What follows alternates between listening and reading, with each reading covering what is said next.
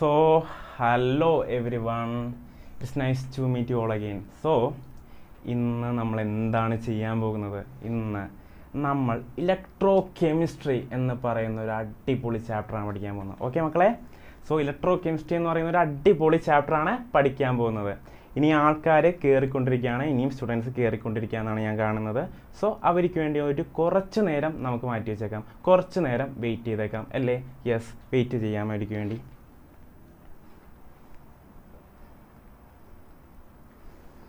Okay, കയറട്ടെ. Okay, നമുക്കൊരു minute അവർക്ക് വേണ്ടി വെയിറ്റ് ചെയ്യാം അല്ലേ? ഒരു മിനിറ്റ് സ്റ്റുഡൻസിന് വേണ്ടി വെയിറ്റ് ചെയ്യാം. സോ പഠിപ്പൊക്കെ എങ്ങനെ പോകുന്നു? ആ ടൈമിൽ എനിക്ക് ചോദ്യം ചോദിക്കാനുള്ള, പഠിപ്പൊക്കെ എങ്ങനെ പോകുന്നു? നീറ്റിൻ്റെ പഠിത്തമെല്ലാം എങ്ങനെ പോകുന്നു? ഷോർട്ട് നോട്ടൊക്കെ ഉണ്ടായി തുടങ്ങിയോ? ഷോർട്ട് നോട്ടൊക്കെ ഉണ്ടായി തുടങ്ങേണ്ട ടൈമായി. ഓക്കെ, റിവിഷൻസ് ഒക്കെ എങ്ങനെ പോകുന്നു? റിവിഷൻസ് ഒക്കെ കുറേ ടൈംസ് ആക്കേണ്ട ടൈമായി. ഓക്കെ, റിവിഷൻസ് ആണ് എന്ത് മക്കളെ? റിവിഷൻസ് ആണ് നിങ്ങളുടെ short time മെമ്മറിയെ long time മെമ്മറിയെ convert ചെയ്യുക. എന്നാൽ മാത്രമേ നിങ്ങൾക്ക് നീറ്റിന് പ്രിസിഷനും സ്പീഡും ഉണ്ടാവുകയുള്ളൂ. Okay, precision and speed comes from revision. Okay, അത് മറക്കണ്ട. ഓക്കെ, റിവിഷൻ ചെയ്യുക, മാക്സിമം റിവിഷൻ ചെയ്യുക. ഓക്കെ, എല്ലാ സബ്ജക്റ്റും മാക്സിമം റിവിഷൻ ചെയ്യുക. അടിപൊളിയായിട്ട് നീറ്റ് ചെയ്താൽ അടിപൊളിയായിട്ട് നല്ലൊരു കോളേജിൽ കയറാം. ഓക്കെ, എല്ലാവരും കയറണം. ഓക്കെ, അപ്പോൾ ഇനിയും സ്റ്റുഡൻസ് വ്യൂവേഴ്സ് കയറാനുണ്ട്, കൂടാനുണ്ട്. സോ നമുക്കൊരു മിനിറ്റ് വെയിറ്റ് ചെയ്യാൻ അവർക്ക് വേണ്ടി അല്ലേ?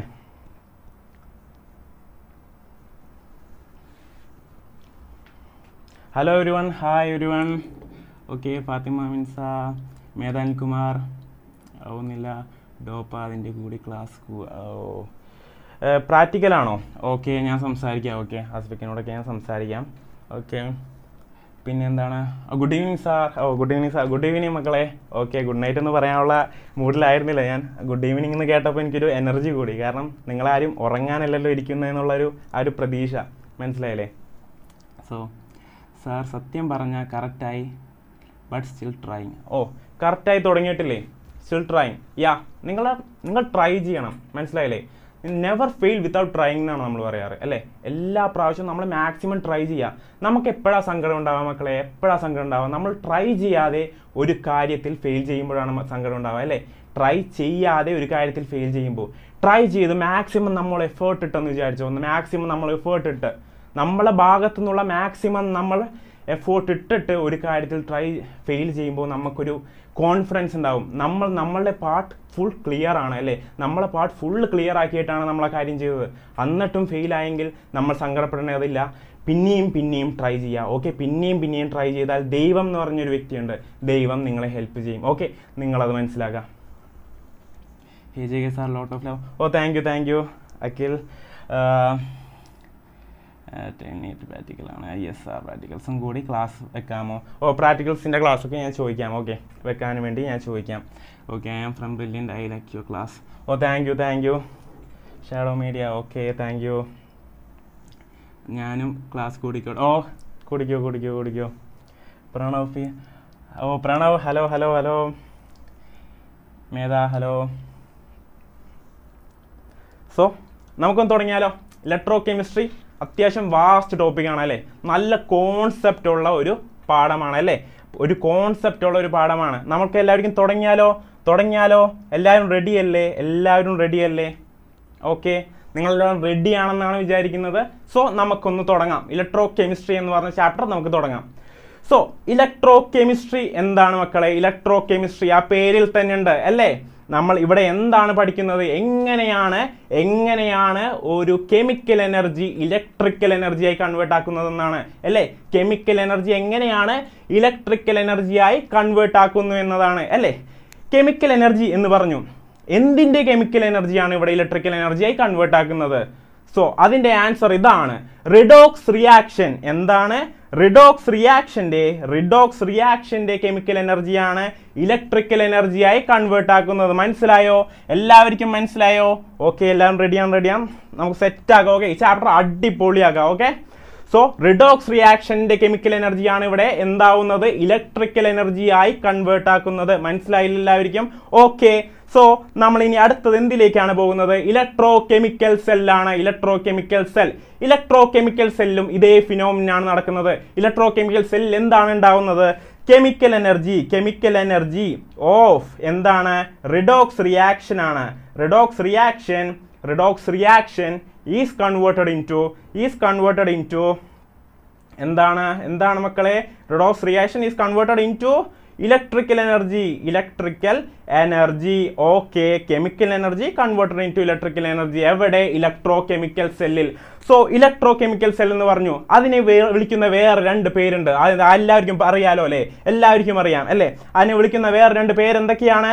Galvanic cell or voltaic cell. മനസ്സിലായോ? എല്ലാവർക്കും മനസ്സിലായോ? ഓക്കെ. സോ ഇലക്ട്രോ കെമിക്കൽ സെല്ലിന്റെ വേറെ 2 പേരൊക്കെ എന്തൊക്കെയാണ്? Galvanic cell or voltaic cell. മനസ്സിലായില്ലേ? ഇലക്ട്രോ കെമിക്കൽ സെൽ എന്താണെന്ന് മനസ്സിലായില്ലേ?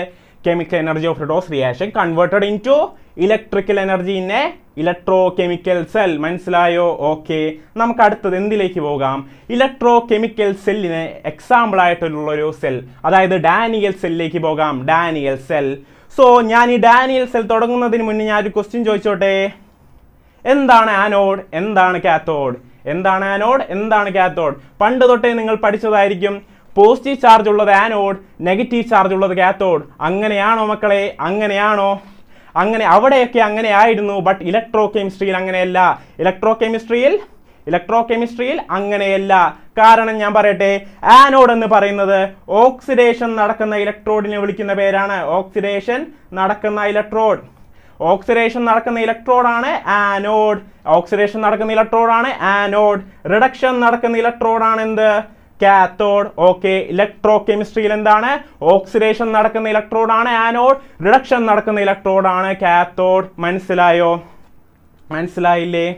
ഇനി ഞാൻ വേറൊരു ക്വസ്റ്റ്യൻ ചോദിക്കട്ടെ. സ്റ്റാൻഡേർഡ് ഇലക്ട്രോഡ് പൊട്ടൻഷ്യൽ എന്താണ്? ഒരു സാധനത്തിന്, ഒരു എലമെന്റിന് റെഡ്യൂസ് ചെയ്യാനുള്ള കപ്പാസിറ്റി കാണിക്കുന്നതാണ് സ്റ്റാൻഡേർഡ് റിഡക്ഷൻ പൊട്ടൻഷ്യൽ എന്ന് മനസ്സിലാക്കുക.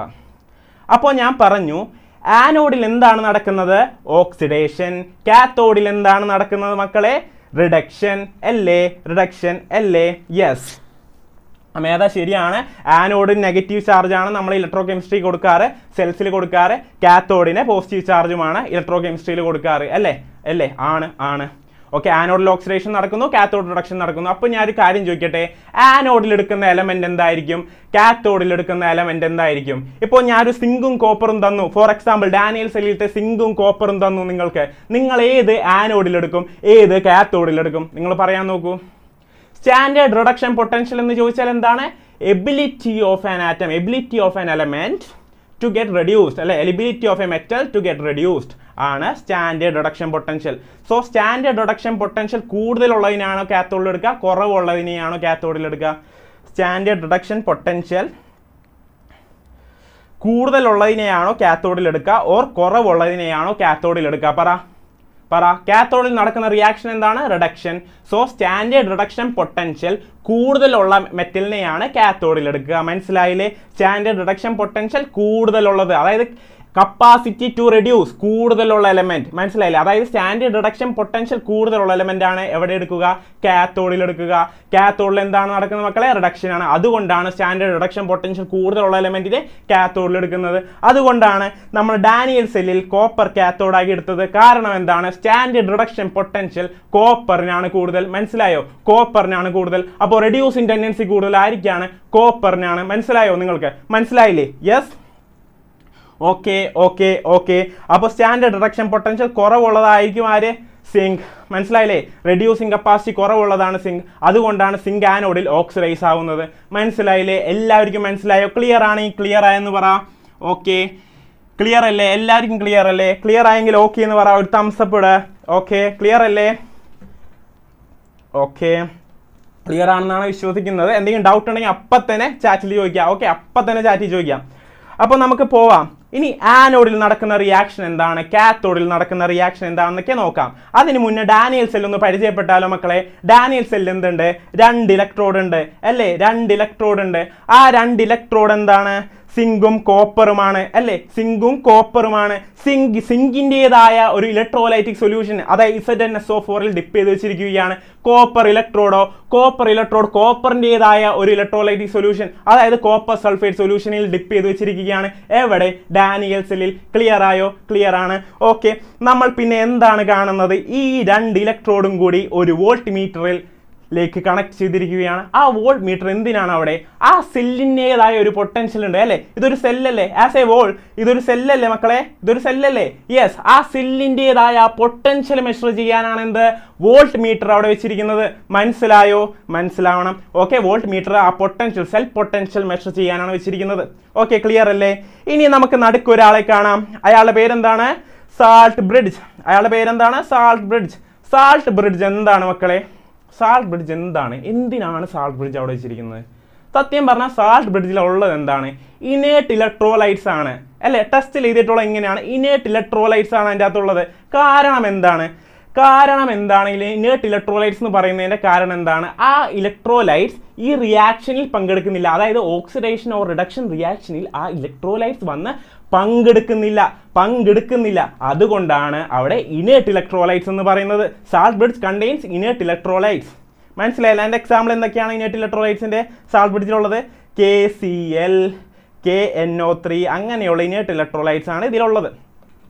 ഓക്കെ, ഇനി സാൾട്ട് ബ്രിഡ്ജിൽ ഇലക്ട്രോലൈറ്റ്സ് മാത്രമാണോ ഉള്ളത്? ഇലക്ട്രോലൈറ്റ്സ് മാത്രമാണോ ഉള്ളത്? എല്ലാ സാൾട്ട് ബ്രിഡ്ജിൽ എന്തും കൂടിയുണ്ട്? അഗാർ ഉണ്ട് അല്ലേ, ജെലാറ്റിൻ ഉണ്ട് അല്ലേ. ജെലാറ്റിനും അഗാറൊക്കെ എന്തിനാണ് മക്കളെ? ഈ ഇലക്ട്രോലൈറ്റ്സിനെ ഒന്ന് മൂവ് ചെയ്ത് കളിക്കാനാണ് ഈ ഒരു മീഡിയം. ഓക്കെ, മനസ്സിലായോ? ഓക്കെ ആണോ? ഓക്കെ ആണല്ലോ. ഇനി ഓക്കെ, എല്ലാവരും അതിൻ്റെ യൂസസ് പറയുന്നുണ്ട്, സാൾട്ട് ബ്രിഡ്ജിൻ്റെ യൂസസ് പറയുന്നുണ്ട്. യെസ്, അത് ടു മെയിൻറ്റെയിൻ ഇലക്ട്രിക്കൽ ന്യൂട്രാലിറ്റി എന്ന് പറയുന്നു. പിന്നെ to complete the circuit as A wall. നോക്കൂ, എല്ലാവരും നോക്കൂ, ആസ് എ വോൾ ഇതൊരു സർക്യൂട്ട് ആവണ്ടേ? ഇങ്ങനെ ഇലക്ട്രോൺ പോയി ഇങ്ങനെ പോയി ഒരു കംപ്ലീറ്റ് സർക്യൂട്ട് ആക്കണേ മക്കളെ. ഇത് അതിനും വേണ്ടിയും കൂടിയാണ് സാൾട്ട് ബ്രിഡ്ജ് അവിടെ വെച്ചിരിക്കുന്നത്. മനസ്സിലായോ? എല്ലാവർക്കും മനസ്സിലായോ? ഇനി മേധ പറഞ്ഞൊരു കാര്യമുണ്ട്, കുറേ പേര് പറഞ്ഞൊരു കാര്യമുണ്ട്. എന്തിനു വേണ്ടി? To maintain electrical neutrality. ആ ഇലക്ട്രിക്കൽ ന്യൂട്രാലിറ്റി എങ്ങനെയാണ് ഈ സാൾട്ട് ബ്രിഡ്ജ് മെയിൻറ്റെയിൻ ചെയ്യുന്നത്? നമുക്കൊന്ന് കണ്ടാലോ? കാണണം. അത് ഞാൻ പറഞ്ഞ് മനസ്സിലാക്കി തരാം. ആദ്യം നമുക്ക് ആനോഡിലത്തെയും കാത്തോഡിലത്തെയും റിയാക്ഷൻ ഒന്ന് എഴുതാം. അത് കഴിഞ്ഞിട്ട് എങ്ങനെയാണ് ഈ salt bridge electrical neutrality maintain ചെയ്യുന്നതെന്ന് ഞാൻ പറഞ്ഞു തരാം. ഓക്കെ, ക്ലിയർ അല്ലേ? അപ്പോൾ നമ്മൾ ആനോഡിൽ നടക്കുന്ന റിയാക്ഷൻ എഴുതാൻ പോവാണ്. ഞാൻ പറഞ്ഞ പോലെ ആനോഡിൽ എന്താണ് മക്കളെ നടക്കുക? ഓക്സിഡേഷൻ ആണ് നടക്കുക, ഓക്സിഡേഷൻ. സോ ആനോഡിൽ നടക്കാൻ പോകുന്ന റിയാക്ഷൻ, ആനോഡിൽ എന്തുണ്ട്? സിങ്ക് ഉണ്ട് അല്ലേ, സിങ്ക് ഉണ്ട്. അപ്പോൾ ആനോഡിൽ എന്ത് നടക്കും? Zn gives Zn2 plus 2 electrons അല്ലേ. ഓക്സിഡേഷൻ നടന്നില്ലേ സിങ്കിന്? ആനോഡിൽ ഓക്സിഡേഷൻ നടന്നു. ഇനി കാത്തോഡിൽ എന്ത് നടക്കും മക്കളെ? കാത്തോഡിൽ കോപ്പർ ആണ് എടുത്തത്. കോപ്പറിന് എന്താണ് നടക്കുക? റിഡക്ഷൻ ആണ് നടക്കുക. അപ്പോൾ ഞാൻ പറഞ്ഞ കാര്യം തെറ്റിദ്ധരിക്കരുത്. ഒരിക്കലും ഒരു മെറ്റലിന് റിഡക്ഷൻ നടക്കില്ല, കോപ്പറിന് ഒരിക്കലും റിഡക്ഷൻ നടക്കില്ല. ബട്ട് Cu2+നാണ് റിഡക്ഷൻ നടക്കുന്നത്. മനസ്സിലായോ? കോപ്പർ എന്ന് പറയുന്ന മെറ്റലിന് ഒരിക്കലും റിഡക്ഷൻ നടക്കില്ല, ബട്ട് അതിൻ്റെ അയേണിനാണ് റിഡക്ഷൻ നടക്കുന്നത്. മനസ്സിലായില്ലേ? അതാണ് ഇവിടെ ശ്രദ്ധിക്കേണ്ടത്. ഇവിടെ എന്തിനാണ് റിഡക്ഷൻ നടക്കുന്നത്? Cu2+, അതിൻ്റെ അയേണിനാണ് റിഡക്ഷൻ നടക്കുന്നത്. ഓക്കെ, അങ്ങനെ Cu ആയി മാറി അല്ലേ, Cu ആയി മാറി. ആനോഡിൽ സിങ്ക് ഓക്സിഡൈസ് ആയി, കാത്തോഡിൽ കോപ്പർ റെഡ്യൂസ് ആയി. മനസ്സിലായോ? മനസ്സിലാവണം. ഓക്കെ, എല്ലാവരും റെഡി അല്ലേ? സോ നമുക്കൊന്ന് അടുത്തയിലേക്ക് പോയാലോ. ഇനി സെൽ റിയാക്ഷൻ എന്താണ്? സെൽ റിയാക്ഷൻ എങ്ങനെയാണ് കിട്ടുക? നമ്മൾ ആനോഡിൽ നടക്കുന്ന റിയാക്ഷനും കാത്തോഡിൽ നടക്കുന്ന റിയാക്ഷനും കൂടി പ്ലസ് ചെയ്താലാണ് എന്ത് കിട്ടുക? സെൽ റിയാക്ഷൻ കിട്ടുക അല്ലേ. സോ ആനോഡിൽ നടക്കുന്ന റിയാക്ഷനും കാത്തോഡിൽ നടക്കുന്ന റിയാക്ഷനും പ്ലസ് ചെയ്യുമ്പോൾ എന്ത് കിട്ടും? എന്ത് പറ്റും? ഈ 2 ഇലക്ട്രോൺസ് RHSലും ഈ 2 ഇലക്ട്രോൺ LHSലും വരില്ലേ? അതായത് നോക്കൂ, ഞാൻ എക്സാമ്പിൾ എഴുതി കാണിച്ചു തരാം. LHSലുള്ള എല്ലാവരെയും ഒന്ന് പ്ലസ് ചെയ്യാം. ഓക്കെ, LHSലുള്ള എല്ലാവരെയും ഒന്ന് പ്ലസ് ചെയ്യാം. LHSലുള്ള എല്ലാവരെയും ഒന്ന് പ്ലസ് ചെയ്യൂ. Zn plus Cu2+ + 2 electrons. Okay, gives RHSലുള്ള എല്ലാവരെയും ഒന്ന് പ്ലസ് ചെയ്യൂ. RHSൽ ആരൊക്കെയാണുള്ളത്? ഇവര്. RHSലുള്ള എല്ലാവരെയും ഒന്ന് പ്ലസ് ചെയ്യൂ. അപ്പോൾ എന്ത് കിട്ടി? Zn2+ + 2 ഇലക്ട്രോൺസ് പ്ലസ് കോപ്പർ അല്ലേ. അപ്പോൾ RHSലും LHSലും എന്ത് കോമൺ ഉണ്ട് മക്കളെ? ഈ 2 ഇലക്ട്രോൺസ് കോമൺ ഉണ്ട് അല്ലേ, 2 ഇലക്ട്രോൺസ് കോമൺ ഉണ്ട്. അപ്പോൾ ആ 2 ഇലക്ട്രോൺസിനെ രണ്ട് സൈഡിൽ നിന്നും വെട്ടിക്കളയാൻ പറ്റും. അപ്പോൾ നമുക്ക് കിട്ടുന്ന സെൽ റിയാക്ഷൻ എന്താണ്? Zn plus Cu2+ gives Zn2+ Cu. മനസ്സിലായോ മക്കളെ? ഇങ്ങനെയാണ് സെൽ റിയാക്ഷൻ കണ്ടെത്തുന്നത്. അതായത് ആനോഡിൽ നടക്കുന്ന റിയാക്ഷനും കാത്തോഡിൽ നടക്കുന്ന റിയാക്ഷനും പ്ലസ് ചെയ്യുമ്പോഴാണ് നമുക്ക് എന്ത് കിട്ടുന്നത്? സെൽ റിയാക്ഷൻ കിട്ടുന്നത്. ക്ലിയർ അല്ലേ? ക്ലിയർ ആവേണ്ടതാണ്. ഓക്കെ, ഇനി മേധ പറഞ്ഞിരുന്നു അല്ലേ, ടു മെയിൻറ്റെയിൻ ഇലക്ട്രിക്കൽ ന്യൂട്രാലിറ്റി. എങ്ങനെയാണ് മേധ ഇവിടെ ഇലക്ട്രിക്കൽ ന്യൂട്രാലിറ്റി മെയിൻറ്റെയിൻ ചെയ്തത് നോക്കിക്കോളൂ. ഇപ്പോൾ ഈ ഒരു ഇലക്ട്രോലൈറ്റ് സൊല്യൂഷൻ, ഓക്കെ, ഇപ്പോൾ നമ്മൾ സിങ്ക് എടുത്ത ഇലക്ട്രോലൈറ്റ് സൊല്യൂഷൻ എടുക്കാം ഫോർ എക്സാമ്പിൾ. അപ്പോൾ അതിൻ്റെ അകത്ത് ഇപ്പോൾ ഫോർ ഇൻസ്റ്റൻസ് സിങ്ക് കൂടുകയാണെന്ന് വിചാരിച്ചോ, Zn2+ ഇവിടെ കൂടുകയാണ്, ഭയങ്കരമായി കൂടുകയാണ്. അപ്പോൾ എന്ത് ചെയ്യും? സാൾട്ട് ബ്രിഡ്ജ് എന്തിനെ റിലീസ് ചെയ്യും? ഒരു നെഗറ്റീവ് അയോണിനെ റിലീസ് ചെയ്യും. എന്തിനു വേണ്ടിയാണ്? ഈ എക്സസ് ആയി കിടക്കുന്ന Zn2+നെ റെഡ്യൂസ് ചെയ്യാനായിട്ട്, എക്സസ് ആയി കിടക്കുന്ന Zn2+നെ ന്യൂട്രലൈസ് ചെയ്യാൻ വേണ്ടി എന്ത് ഇറക്കും? ഈ സാൾട്ട് ബ്രിഡ്ജിന്റെ കയ്യിലുള്ള ഒരു നെഗറ്റീവ് അയണിനെ ഇറക്കും. അങ്ങനെ ഇതിനെ ന്യൂട്രലൈസ് ചെയ്യപ്പെടും. അപ്പോൾ ഇവിടുത്തെ എക്സസ് പോസിറ്റീവ് ചാർജ് പോയില്ലേ? ഇനിയിപ്പോൾ നോക്കൂ, ഇവിടെ ഈ ലെഫ്റ്റ് സൈഡിൽ തന്നെ എക്സസ് നെഗറ്റീവ് ചാർജ് ആണ് ഉണ്ടാവുന്നതെന്ന് നോക്കിയോ. എക്സസ് നെഗറ്റീവ് ചാർജ് എന്തിൻ്റെ ആയിരിക്കാം അവിടെ ഉണ്ടാവുന്നത്? ഈ SO4 2- എക്സസ് നെഗറ്റീവ് ചാർജ് ആണ് അവിടെ ഉണ്ടാവുന്നതെന്ന് നിങ്ങൾ നോക്കിക്കോ. എക്സസ് നെഗറ്റീവ് ചാർജ് SO4 2- അവിടെ കൂടുകയാണ്. അപ്പോൾ എന്ത് ചെയ്യും? ഈ സാൾട്ട് ബ്രിഡ്ജിൽ നിന്ന് പോസിറ്റീവ് അയേൺസ് ഇങ്ങോട്ട് ഇറങ്ങി വരും. എന്നിട്ട് എന്ത് ചെയ്യും മക്കളെ? ഈ SO4 2- എക്സസ് ആയി നിൽക്കുന്ന ഈ XO4 2- ന്യൂട്രലൈസ് ചെയ്യും പോസിറ്റീവ് അയൺസ് വന്ന് സാൾട്ട് ബ്രിഡ്ജിൽ നിന്ന്. മനസ്സിലായോ? അങ്ങനെയാണ് ഈ എക്സസ് ആയി നിൽക്കുന്ന പോസിറ്റീവ് അയൺസിനെയും നെഗറ്റീവ് അയൺസിനെയും ന്യൂട്രലൈസ് ചെയ്തുകൊണ്ടാണ് സാൾട്ട് ബ്രിഡ്ജ് എന്ന് പറയുന്ന സംഭവം ഇലക്ട്രിക്കൽ ന്യൂട്രാലിറ്റി മെയിൻറ്റെയിൻ ചെയ്യുന്നത്. ക്ലിയർ ആണോ? ക്ലിയർ ആയെങ്കിൽ ഒരു തംസപ്പ്. ക്ലിയർ ആണെങ്കിൽ എല്ലാവരും ഒരു തംസപ്പ്. ക്ലിയർ അല്ലാത്തവരും പറയാൻ മറക്കണ്ട. ഓക്കെ, എല്ലാവർക്കും ക്ലിയർ അല്ലേ മക്കളെ? സാൾട്ട് ബ്രിഡ്ജിന്റെ കേസ് ക്ലിയർ അല്ലേ?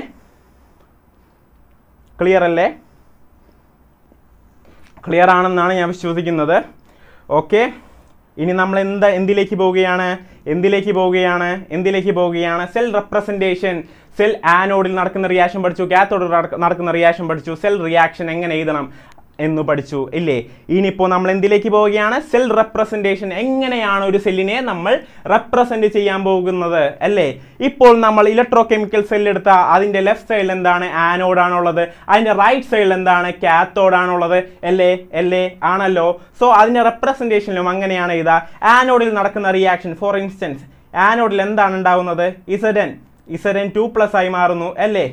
അത് ബാർ ഇട്ട് ചെയ്താ Zn2+ ആയി മാറുന്നു അല്ലേ ആനോഡിൽ. ഇനി 2 ബാർ, അതെന്തിനെയാണ് സൂചിപ്പിക്കുന്നത്? അവിടത്തെ സാൾട്ട് ബ്രിഡ്ജിനെയാണ് സൂചിപ്പിക്കുന്നത്. ഇനി കാത്തോഡിൽ എന്താണ് നടക്കുന്നത്? നോക്കൂ, കാത്തോഡിൽ Cu2+ എന്തായി മാറുന്നു? Cu ആയി മാറുന്നു അല്ലേ? അപ്പോൾ ആനോഡിൽ നടക്കുന്ന റിയാക്ഷൻ, സാൾട്ട് ബ്രിഡ്ജ് കാത്തോഡിൽ നടക്കുന്ന റിയാക്ഷന്റെ ഒരു ഷോർട്ട് റെപ്രസെൻറ്റേഷൻ ആണ് എന്ത്? Cell representation. എല്ലാവർക്കും മനസ്സിലായോ? ഓക്കെ, നമ്മളിനി അടുത്തതിലേക്ക് പോയിക്കോട്ടെ.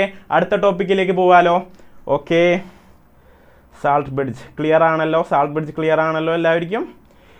ഇനി അടുത്ത ടോപ്പിക്കിലേക്ക് പോവുകയാണ്. What to study. എന്താണ് ഇവിടെ പഠിക്കാനുള്ളത്? നമ്മൾ ഇവിടെ പഠിക്കാൻ പോകുന്ന കാര്യങ്ങൾ ഇതൊക്കെയാണ്. ഇലക്ട്രോഡ് പൊട്ടൻഷ്യൽ എന്താണ്? സ്റ്റാൻഡേർഡ് ഇലക്ട്രോഡ് പൊട്ടൻഷ്യൽ എന്താണ്? സെൽ പൊട്ടൻഷ്യൽ എന്താണ്? സ്റ്റാൻഡേർഡ് ഹൈഡ്രജൻ പൊട്ടൻഷ്യൽ എന്താണെന്നാണ് നമ്മളിവിടെ പഠിക്കാൻ പോകുന്നത്. സോ ഇലക്ട്രോഡ് പൊട്ടൻഷ്യൽ എന്താണ് മക്കളെ? ഇലക്ട്രോഡ്, നിങ്ങൾ ചിന്തിക്കുക, ഇലക്ട്രോഡിനെ എന്തിലാണ് ഡിപ്പ് ചെയ്ത് വെച്ചിട്ടുള്ളത്? ഒരു ഇലക്ട്രോലൈറ്റിക് സൊല്യൂഷനിലാണ്. ക്വസ്റ്റ്യൻസ് ചെയ്യും പ്രതിഭ ക്വസ്റ്റ്യൻസ് ഒക്കെ ചെയ്യും. ക്വസ്റ്റ്യൻസ് ഇൻക്ലൂഡഡ് ആണ്. ഓക്കെ, സോ ഇലക്ട്രോഡ് പൊട്ടൻഷ്യൽ എന്ന് ചോദിച്ചാൽ എന്താണ്?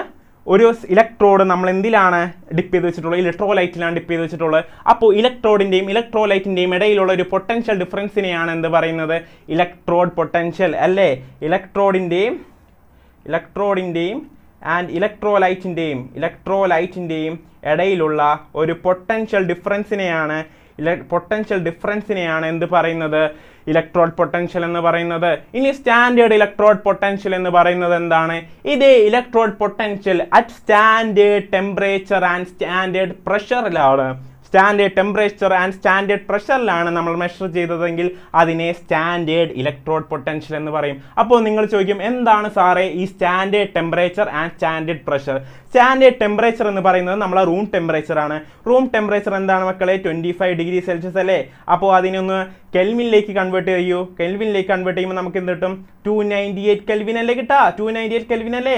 അതാണ് സ്റ്റാൻഡേർഡ് ടെമ്പറേച്ചർ. ഇനി സ്റ്റാൻഡേർഡ് പ്രഷർ എന്താണെന്നായിരിക്കും ചോദിക്കുന്നത്. സ്റ്റാൻഡേർഡ് പ്രഷർ നമ്മളെ 1 അറ്റ്മോസ്ഫിയറിക് പ്രഷർ തന്നെയാണ്. ഓക്കെ, ഈ സ്റ്റാൻഡേർഡ് ടെമ്പറേച്ചറിലും ഈ സ്റ്റാൻഡേർഡ് പ്രഷറിലും മെഷർ ചെയ്യുന്നതാണ് എന്ത്? Standard electrode potential. ക്ലിയർ അല്ലേ? എല്ലാവർക്കും ക്ലിയർ അല്ലേ? ക്ലിയർ അല്ലേ? ക്ലിയർ അല്ലേ? ക്ലിയർ അല്ലേ? ഓക്കെ, സെറ്റാണ്. ഇനി നമ്മൾ സെൽഫ് പൊട്ടൻഷ്യലും സ്റ്റാൻഡേർഡ് ഹൈഡ്രജൻ ഇലക്ട്രോഡിനെയും കുറിച്ചാണ് പഠിക്കാൻ പോകുന്നത്. അത് നമ്മളൊരു എക്സാമ്പിൾ വെച്ച് പഠിക്കാം. സെൽഫ് പൊട്ടൻഷ്യൽ നമുക്കൊരു എക്സാമ്പിൾ വെച്ച് പഠിക്കാം. ഓക്കെ, സെൽഫ് പൊട്ടൻഷ്യൽ നമുക്കൊരു എക്സാമ്പിൾ വെച്ച് പഠിക്കാം. ഇവിടെ ഞാൻ കൊടുത്തിട്ടുണ്ട് standard reduction potential of zinc. Standard reduction potential of zinc കൊടുത്തിട്ടുണ്ട്. Standard reduction potential of copper തന്നിട്ടുണ്ട്. സോ ഡാനിയൽ സെല്ലിലത്തെ ആനോഡും കാത്തോഡിൻ്റെയും സ്റ്റാൻഡേർഡ് റിഡക്ഷൻ പൊട്ടൻഷ്യലാണ് ഞാൻ തന്നിട്ടുള്ളത്. സോ അതിൽ നിന്ന് എങ്ങനെയാണ് സെൽഫ് പൊട്ടൻഷ്യൽ കണ്ടെത്തുക? സെൽഫ് പൊട്ടൻഷ്യൽ കണ്ടെത്തുക. നമ്മൾ ഇവിടെ സ്റ്റാൻഡേർഡ് റിഡക്ഷൻ പൊട്ടൻഷ്യലാണ് തന്നിട്ടുള്ളതെങ്കിൽ സെൽഫ് പൊട്ടൻഷ്യൽ കണ്ടെത്തുന്നത് എങ്ങനെയാണ്? E0 കാത്തോഡ്, അതായത് standard reduction potential of cathode minus standard reduction potential of anode എന്നാണ്. മനസ്സിലായില്ലേ? Okay, standard reduction പൊട്ടൻഷ്യലാണ് തന്നിട്ടുള്ളതെങ്കിൽ standard reduction potential of cathode minus standard reduction potential of anode ചെയ്താൽ എന്ത് കിട്ടും? Standard self potential കിട്ടും. Okay, മനസ്സിലായോ? മനസ്സിലായോ? മനസ്സിലായോ? അവിനാഷ് ബിഗ് ഫാൻ ചെയ്യട്ടെ. ഓ, താങ്ക് യു അവിനാഷ്. സോ അപ്പോൾ E0 സെൽ നമ്മൾ കണ്ടെത്താൻ പോവുകയാണ്. നമ്മൾ എന്താണ് ഇവിടെ standard reduction potential of cathode. ഈ ഡാനിയൽ സെല്ലിൽ ഏതാണ് കാത്തോഡ് മക്കളെ? കോപ്പറാണ് കാത്തോഡ്. കോപ്പറിനാണ് കാരണം ഇവിടെ റിഡക്ഷൻ പൊട്ടൻഷ്യൽ കൂടുതൽ. കമ്പയർ ചെയ്ത് നോക്കൂ, റിഡക്ഷൻ പൊട്ടൻഷ്യൽ ആർക്കാണ് കൂടുതൽ? കാത്തോഡിനാണ്. അതുകൊണ്ടാണ് റിഡക്ഷൻ നടക്കുന്ന കാത്തോഡ് റിഡക്ഷൻ പൊട്ടൻഷ്യൽ കൂടുതലായിരിക്കാണ് കോപ്പറിനാണ്. അതുകൊണ്ടാണ് റിഡക്ഷൻ നടക്കുന്ന കാത്തോഡിൽ കോപ്പർ എടുക്കുന്നത്, ഓക്സിഡേഷൻ നടക്കുന്ന ആനോഡിൽ എന്തെടുക്കുന്നത്? സിങ്ക് എടുക്കുന്നത് അല്ലേ? സോ E0 ഓഫ് കാത്തോഡ് എന്താണ് ഇവിടെ? E0 ഓഫ് Cu2+/Cu അല്ലേ മൈനസ് E0 ഓഫ് Zn2+/Zn അല്ലേ? E0 സെല്ല് കണ്ടെത്താൻ ഇങ്ങനെയല്ലേ ചെയ്യാം. സോ അപ്പൊ നമുക്കൊന്ന് മൈനസ് ചെയ്ത് നോക്കാം. E0 of copper minus E0 of, okay എല്ലാവരും പറയുന്നത് കറക്റ്റ് ആണ്, 1.1 ആണ്. അതെങ്ങനെ കിട്ടി? 0.34 മൈനസ് ഈ സാധനം മൈനസ് 0.76 അല്ലേ? ഇത് മൈനസ് 0.76 അല്ലേ? ഇത് 0.3 അല്ലേ? അപ്പൊ 0.3 മൈനസ് 0.76 അതെന്ത്ര കിട്ടി? 1.1 കിട്ടും മക്കളെ. അങ്ങനെയാണ് നമ്മൾ സെൽഫ് പൊട്ടൻഷ്യൽ കണ്ടെത്തുന്നത്. ഇനിയിപ്പോൾ ഞാൻ ഒരു ക്വസ്റ്റ്യൻ ചോദിച്ചോട്ടെ. ഇപ്പോൾ സ്റ്റാൻഡേർഡ് റിഡക്ഷൻ പൊട്ടൻഷ്യൽ അല്ല തന്നത്, സ്റ്റാൻഡേർഡ് ഓക്സിഡേഷൻ പൊട്ടൻഷ്യലാണ് തന്നതെന്ന് വിചാരിക്കുക. നിങ്ങൾ എങ്ങനെ ചെയ്യും? ഈ ഇക്വേഷൻ ഉപയോഗിക്കോ? ഈ ഇക്വേഷൻ ഉപയോഗിക്കരുത്. ഓക്സിഡേഷൻ പൊട്ടൻഷ്യലാണ് തന്നതെങ്കിൽ ഇങ്ങനെയാണ് equation. E0 of anode minus E0 of cathode. Okay, oxidation പൊട്ടൻഷ്യലാണ് തന്നതെങ്കിൽ E0 of anode minus E0 of cathode ആണ്. ഈ ഇക്വേഷൻ ഒന്ന് മറിച്ചിട്ടാൽ മതി. മനസ്സിലായോ? എല്ലാവർക്കും മനസ്സിലായോ? സെറ്റ് അല്ലേ? ഓക്കെ, നമുക്ക് അടുത്തതിലേക്ക് പോകാലോ. എല്ലാവർക്കും ഒരു സെൽഫ് പൊട്ടൻഷ്യൽ കണ്ടെത്താൻ പഠിച്ചില്ലേ? E0 of cathode minus E0 of anode എപ്പോൾ സ്റ്റാൻഡേർഡ് റിഡക്ഷൻ പൊട്ടൻഷ്യലാണ് തന്നതെങ്കിൽ. ഇനി സ്റ്റാൻഡേർഡ് ഓക്സിഡേഷൻ പൊട്ടൻഷ്യലാണ് തന്നതെങ്കിൽ നമ്മൾ എങ്ങനെ കണ്ടെത്തും? E0 of anode minus E0 of cathode. Okay, മനസ്സിലായോ? മനസ്സിലാക്കണം. ഓക്കെ, നമുക്ക് ഇനി അടുത്തതിലേക്ക് പോയാലോ? റെഡി അല്ലേ എല്ലാവരും? SHE എന്താണ്? സ്റ്റാൻഡേർഡ് ഹൈഡ്രജൻ ഇലക്ട്രോഡ് ആണ്. ഓക്കെ അല്ലേ? സ്റ്റാൻഡേർഡ് ഹൈഡ്രജൻ ഇലക്ട്രോഡ് ആണ്. മനസ്സിലായില്ലേ? Standard hydrogen electrode. അപ്പോൾ നിങ്ങൾ ചോദ്യം ചോദിക്കും, സാറേ ഹൈഡ്രജൻ ഒരു ഗ്യാസ് അല്ലേ? പിന്നെ എങ്ങനെ ഇവിടെ ഇലക്ട്രോഡായിട്ട് ആക്ട് ചെയ്യാൻ പറ്റും? ഇലക്ട്രോഡ് എപ്പോഴും നമ്മളൊരു മെറ്റലിനെയല്ലേ എടുക്കുക, ഒരു സോളിഡിനെയല്ലേ എടുക്കുന്നത്. ബട്ട് എങ്ങനെ ഈ ഹൈഡ്രജൻ എന്ന് പറയുന്ന ഗ്യാസ് ഇവിടെ എന്തായി ഇലക്ട്രോഡായെന്ന് നിങ്ങളുടെ ഉള്ളിൽ ഒരു ചോദ്യം വന്നേക്കാം. അതിൻ്റെ ഉത്തരം ഇതാണ് മക്കളെ. കാരണം സ്റ്റാൻഡേർഡ് ഹൈഡ്രജൻ ഇലക്ട്രോഡിൽ നമ്മൾ ഒരു പ്ലാറ്റിനം റോഡ് എടുക്കുന്നുണ്ട് അല്ലേ? പ്ലാറ്റിനം റോഡ് എടുക്കുന്നുണ്ട്. അതിന് ചുറ്റും ഒരു ടെസ്റ്റ് ട്യൂബ് പോലത്തെ സംഭവം വെച്ചിട്ട് അതിൻ്റെ ഉള്ളിലേക്ക് നമ്മൾ എന്തിനെയാണ് കടത്തിവിടുന്നത്? 1 അറ്റ്മോസ്ഫിയറിക് പ്രഷറിൽ ഹൈഡ്രജനെയാണ് കടത്തിവിടുന്നത് അല്ലേ? അപ്പോൾ എന്താണ് ഇവിടെ സംഭവിക്കുക? നിങ്ങൾ ഓർഗാനിക് കെമിസ്ട്രിയിൽ പല ഹൈഡ്രജനേഷൻ റിയാക്ഷനിലും നിങ്ങൾ പഠിച്ചിട്ടുണ്ടാവും. എന്ത്? പ്ലാറ്റിനം കാറ്റലിസ്റ്റുകളായി യൂസ് ചെയ്യുന്നത്. കാരണം എന്താണ്? പ്ലാറ്റിനം എന്താണ് പല ഹൈഡ്രജൻ ഇൻവോൾവ് ആവുന്ന റിയാക്ഷനിൽ ഉപയോഗിക്കുന്നത്? കാരണം പ്ലാറ്റിനത്തിന് ഒരു കഴിവുണ്ട് മക്കളെ, പ്ലാറ്റിനത്തിന് ഒരു കഴിവുണ്ട്. പ്ലാറ്റിനത്തിന്റെ സ്ട്രക്ചർ ഉണ്ടല്ലോ, കോൺസ്റ്റന്റ് ആറ്റംസ് ഇങ്ങനെ അറേഞ്ച് ചെയ്തിട്ടുള്ള സ്ട്രക്ചർ ഉണ്ടല്ലോ, സ്ട്രക്ചറിന്റെ ഉള്ളിലേക്ക് ആർക്ക് കയറി ചെല്ലാൻ പറ്റും? ആർക്ക് കയറി ചെല്ലാൻ പറ്റും? ഈ ഹൈഡ്രജന് കയറി ചെല്ലാൻ പറ്റും. അങ്ങനെ ഹൈഡ്രജൻ ഈ പ്ലാറ്റിനത്തിന്റെ ഉള്ളിലേക്ക് കയറി ചെന്ന് അവരുടെ കോൺസ്റ്റന്റ് പാർട്ടിക്കിൾസിന്റെ ഇടയിൽ ചെന്ന് ഒക്യുപ്പൈ ചെയ്യും. മനസ്സിലായോ? പ്ലാറ്റിനത്തിന്റെ ഉള്ളിലേക്ക് കയറി ചെല്ലാനുള്ള കഴിവായിരിക്കുന്നുണ്ട് ഹൈഡ്രജനുണ്ട്. അപ്പോൾ പ്ലാറ്റിനത്തിന്റെ ഇലക്ട്രോഡ് എന്ത് ഇലക്ട്രോഡായിട്ട് ആക്ട് ചെയ്യും? ഹൈഡ്രജന്റെ ഇലക്ട്രോഡായിട്ട് ആക്ട് ചെയ്യും. ഇല്ലേ? ഇല്ലേ? റെഡിയല്ലേ? റെഡിയല്ലേ? സോ അതാണ് ഇവിടെ. ഓക്കെ, ഹൈഡ്രജൻ പ്ലാറ്റിനത്തിന്റെ ഇലക്ട്രോഡിലേക്ക് കയറി ചെല്ലും, അതിന്റെ ആറ്റംസിന്റെ ഇടയിലുള്ള സ്പേസിലേക്ക് കയറിയിരിക്കും. അങ്ങനെ പ്ലാറ്റിനം ഇലക്ട്രോഡ് എന്തായി മാറി? ഹൈഡ്രജൻ ഇലക്ട്രോഡായി മാറി. എങ്ങേതില്? Standard hydrogen ഇലക്ട്രോഡില്. മനസ്സിലായോ? എല്ലാവർക്കും മനസ്സിലായോ? റെഡി അല്ലേ? സെറ്റ് അല്ലേ? ഈ കോൺസെപ്റ്റ് സെറ്റ് അല്ലേ എല്ലാവർക്കും?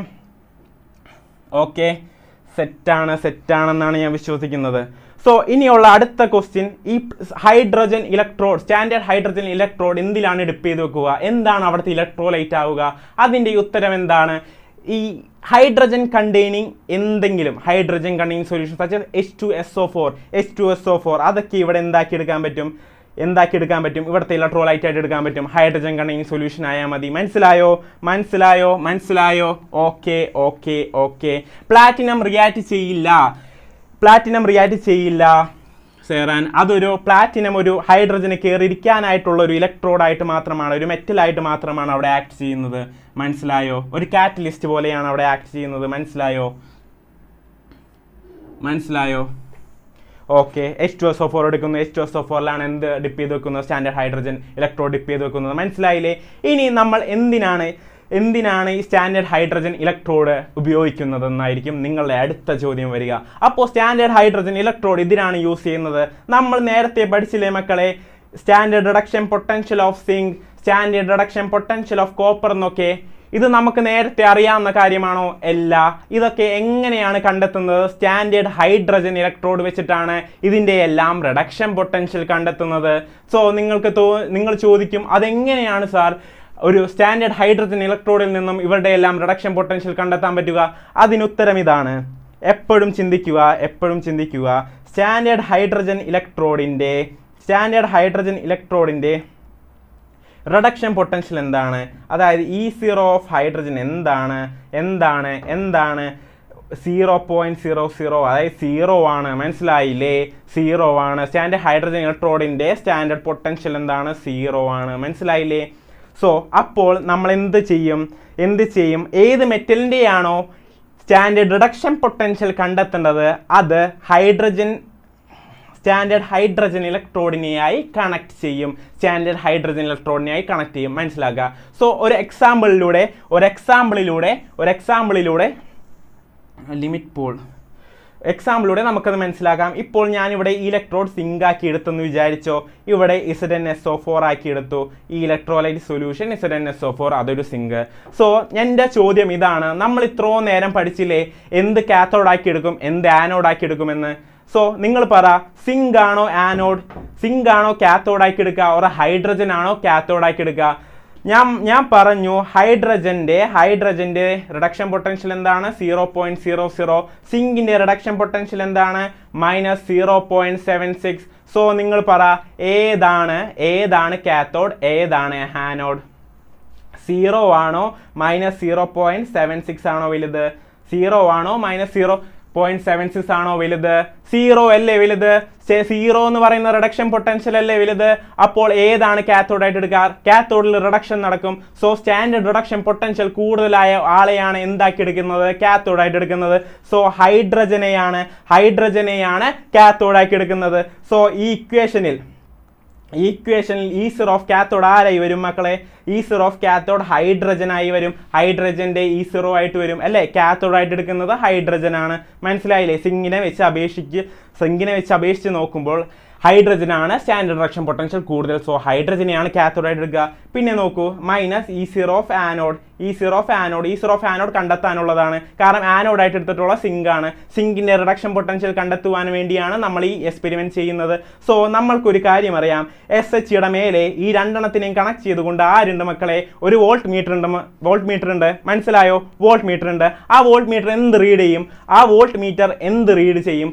ഈ സെല്ലിൻ്റെതായ പൊട്ടൻഷ്യൽ, സെല്ലിന്റെ സ്റ്റാൻഡേർഡ് പൊട്ടൻഷ്യൽ എന്ത് സെൽഫ് പൊട്ടൻഷ്യൽ മെഷർ ചെയ്യില്ലേ? ഈ volt meter self potential measure ചെയ്യില്ലേ? അപ്പോൾ ഒരു സെൽഫ് പൊട്ടൻഷ്യൽ ഇവിടെ കിട്ടി എന്ന് വിചാരിച്ചോ. E0 സെൽ നമുക്ക് കിട്ടി. അപ്പോൾ നമുക്ക് E0 ഓഫ് ആനോഡ്, അതായത് E0 ഓഫ് Zn 2 - Zn എന്ത് കിട്ടും? ഈ ഈക്വേഷൻ ഒന്ന് സിംപ്ലിഫൈ ചെയ്ത് എഴുതാം. E0 of cell is equal to minus E0 of എന്ന് കിട്ടിയില്ലേ? E0 of A or E0 of anode എന്ന് കിട്ടിയില്ലേ? അപ്പോൾ E0 ഓഫ് ആനോഡ് എന്താണ്? E0 ഓഫ് ആനോഡ് എന്താണ്? Minus of E0 of cell അല്ലേ? E0 ഓഫ് സെൽ അല്ലേ? പക്കയല്ലേ? ഈ കോൺസെപ്റ്റ് മനസ്സിലായോ? Minus of E0 of cell അല്ലേ E0 ഓഫ് ആനോഡ് എന്ന് പറയുന്നത്? അതായത് E0 ഓഫ് സിങ്ക് എന്ന് പറയുന്നത് മൈനസ് E0 ഓഫ് സെൽ അല്ലേ?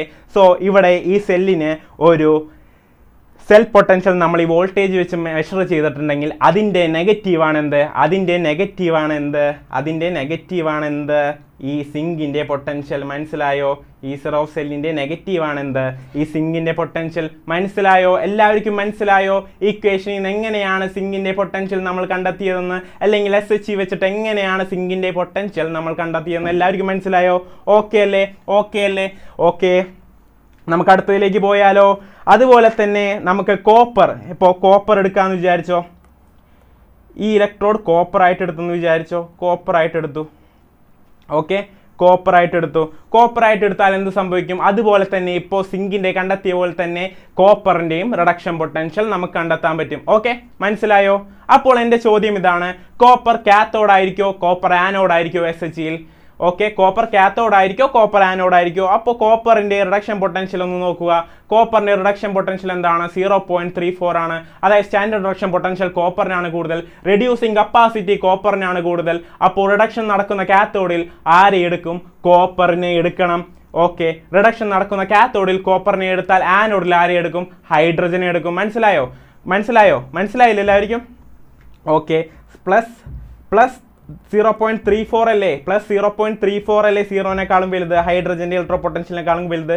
അതുകൊണ്ട് സ്റ്റാൻഡേർഡ് റിഡക്ഷൻ പൊട്ടൻഷ്യൽ കൂടുതലുള്ള കോപ്പറിനെ എവിടെ എടുക്കും? കാത്തോഡായിട്ടും. ഓക്കെ, ഈ ഹൈഡ്രജനെ ആനോഡായിട്ട് എടുക്കും. മനസ്സിലായില്ലേ? ക്ലിയർ ആണല്ലോ? ഓക്കെ. സോ നമുക്ക് ഈ ടേബിൾ വെച്ചിട്ടാണ് നമ്മൾ റിഡക്ഷൻ പൊട്ടൻഷ്യൽ വെച്ച് കമ്പയർ ചെയ്ത് നോക്കാൻ പോകുന്നത്. ഓക്കെ, എല്ലാ കാര്യത്തിലും ഇപ്പം നമ്മൾ പറഞ്ഞ എല്ലാ കേസിൻ്റെയും ഈ കമ്പാരിസൺ ഇതിൻ്റെ അകത്ത് തന്നെയുണ്ട്. ഓക്കെ, ഈ ടേബിളൊന്ന് നോക്കിയാൽ മതി എന്തെങ്കിലും ഡൗട്ട് വരുമ്പോൾ. ഓക്കെ, എല്ലാവരും നോക്കാം. ഇനി സെൽ റെപ്രസെൻറ്റേഷൻ ഇവിടെ നോക്കിയാലോ. ഈ SHയുടെ സെൽ റെപ്രസെൻറ്റേഷൻ നമുക്കൊന്ന് നോക്കാം. ഈ സിങ്കിൻ്റെ കേസിൽ എന്തായിരുന്നു മക്കളെ? സിങ്കിൻ്റെ കേസിൽ ഹൈഡ്രജൻ ആണോ? ഹൈഡ്രജൻ ആണെന്ന് വെച്ചിട്ടുണ്ടെങ്കിൽ കോപ്പറിന്റെ കേസിൽ ഹൈഡ്രജൻ ആനോഡായിട്ടാണ് എടുത്തത് അല്ലേ? കോപ്പറിന്റെ കേസിൽ ഹൈഡ്രജൻ ആനോഡും കോപ്പർ കാത്തോഡായിട്ടാണ് എടുത്തത് അല്ലേ? ക്ലിയർ ആയില്ലേ? അത് കാര്യം ക്ലിയർ ആയില്ല എല്ലാവർക്കും? മനസ്സിലായില്ലേ? ഇനിയിപ്പോൾ സെൽ റെപ്രസെൻറ്റേഷൻ കൂടി ആകുമ്പോൾ പക്ക ക്ലിയർ ആകും. സെൽ റെപ്രസെൻറ്റേഷൻ എങ്ങനെയാണ് SHയുടെ സെൽ റെപ്രസെൻറ്റേഷൻ നോക്കുക. നമ്മൾ ഇവിടെ എന്ത് ചെയ്യുന്നു? സിങ്കും ഹൈഡ്രജനും ആണെങ്കിൽ സിങ്കിനെ ആനോഡായിട്ട് എടുക്കുമെന്ന് പറഞ്ഞു അല്ലേ ഞാൻ? ഹൈഡ്രജനെ കാത്തോഡായിട്ട് എടുക്കുമെന്ന് പറഞ്ഞു ഞാൻ അല്ലേ? നമുക്ക് സെൽ റെപ്രസെൻറ്റേഷൻ എപ്പോഴും ചെയ്യണത് ആനോഡ് സാൾട്ട് ബ്രിഡ്ജ് കാത്തോഡാണ്. അപ്പോൾ നിങ്ങൾക്കൊരു ഡൗട്ട് ചോദിക്കും, എന്താണ് സാർ ഈ ഫിഗറിൽ ആനോഡിനെ റൈറ്റ് സൈഡിൽ എടുത്തത്? കാരണം ഇതാണ് മക്കളെ, എനിക്ക് ഫിഗറിനെ കിട്ടിയില്ല, തപ്പിയിട്ടൊന്നും ഫിഗറിനെ കിട്ടിയില്ല. ഗൂഗിളിൽ നിന്ന് തപ്പിയിട്ട് എനിക്ക് ഫിഗറിനെ കിട്ടിയില്ല. അതുകൊണ്ടാണ് ഈ റൈറ്റിലേക്ക് മാത്രം സാൾട്ട് ബ്രിഡ്ജുള്ള ഫിഗറെ കണ്ടുള്ളൂ. അതുകൊണ്ടാണ് ഇത് എടുത്തത്. സോറി. ആനോഡിനെ എപ്പോഴും ഇലക്ട്രോ കെമിക്കൽ സെല്ലിൽ ലെഫ്റ്റിലാണ് കാണിക്കുക, റൈറ്റിലല്ല. മനസ്സിലായില്ലേ? അതുകൊണ്ട് അപ്പോൾ ഇവിടുത്തെ സെൽ റെപ്രസെൻറ്റേഷൻ ചെയ്തു. ആനോഡിൽ നടക്കുന്ന റിയാക്ഷൻ എന്താണ്?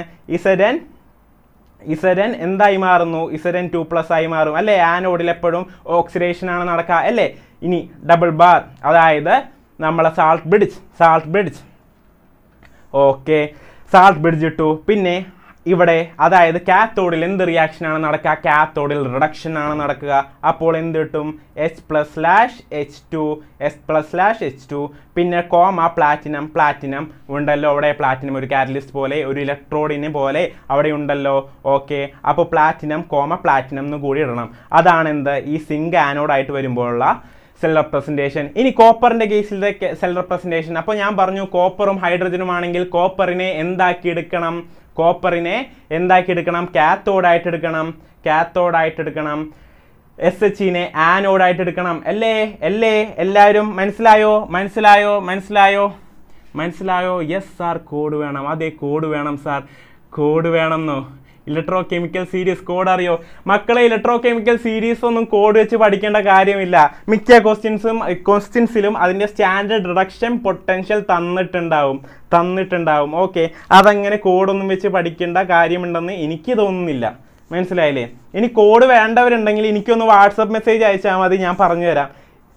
8921091389 ആണ് എൻ്റെ നമ്പർ. ഓക്കെ, ഇതിൻ്റെ അകത്തേക്ക് അയച്ചാൽ മതി മെസ്സേജ്. ഓക്കെ, ഞാൻ എവിടെ നിന്നെങ്കിലും കണ്ടെത്തി അതിൻ്റെ കോഡ് പറഞ്ഞു തന്നിരിക്കും. ഓക്കെ, മനസ്സിലായോ? എല്ലാവർക്കും മനസ്സിലായോ?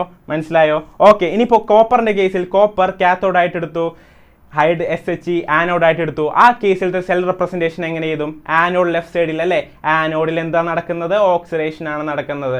അപ്പോൾ H2 അല്ലേ? ഹൈഡ്രജന് ഓക്സിഡേഷൻ ആണ് നടക്കുന്നത്.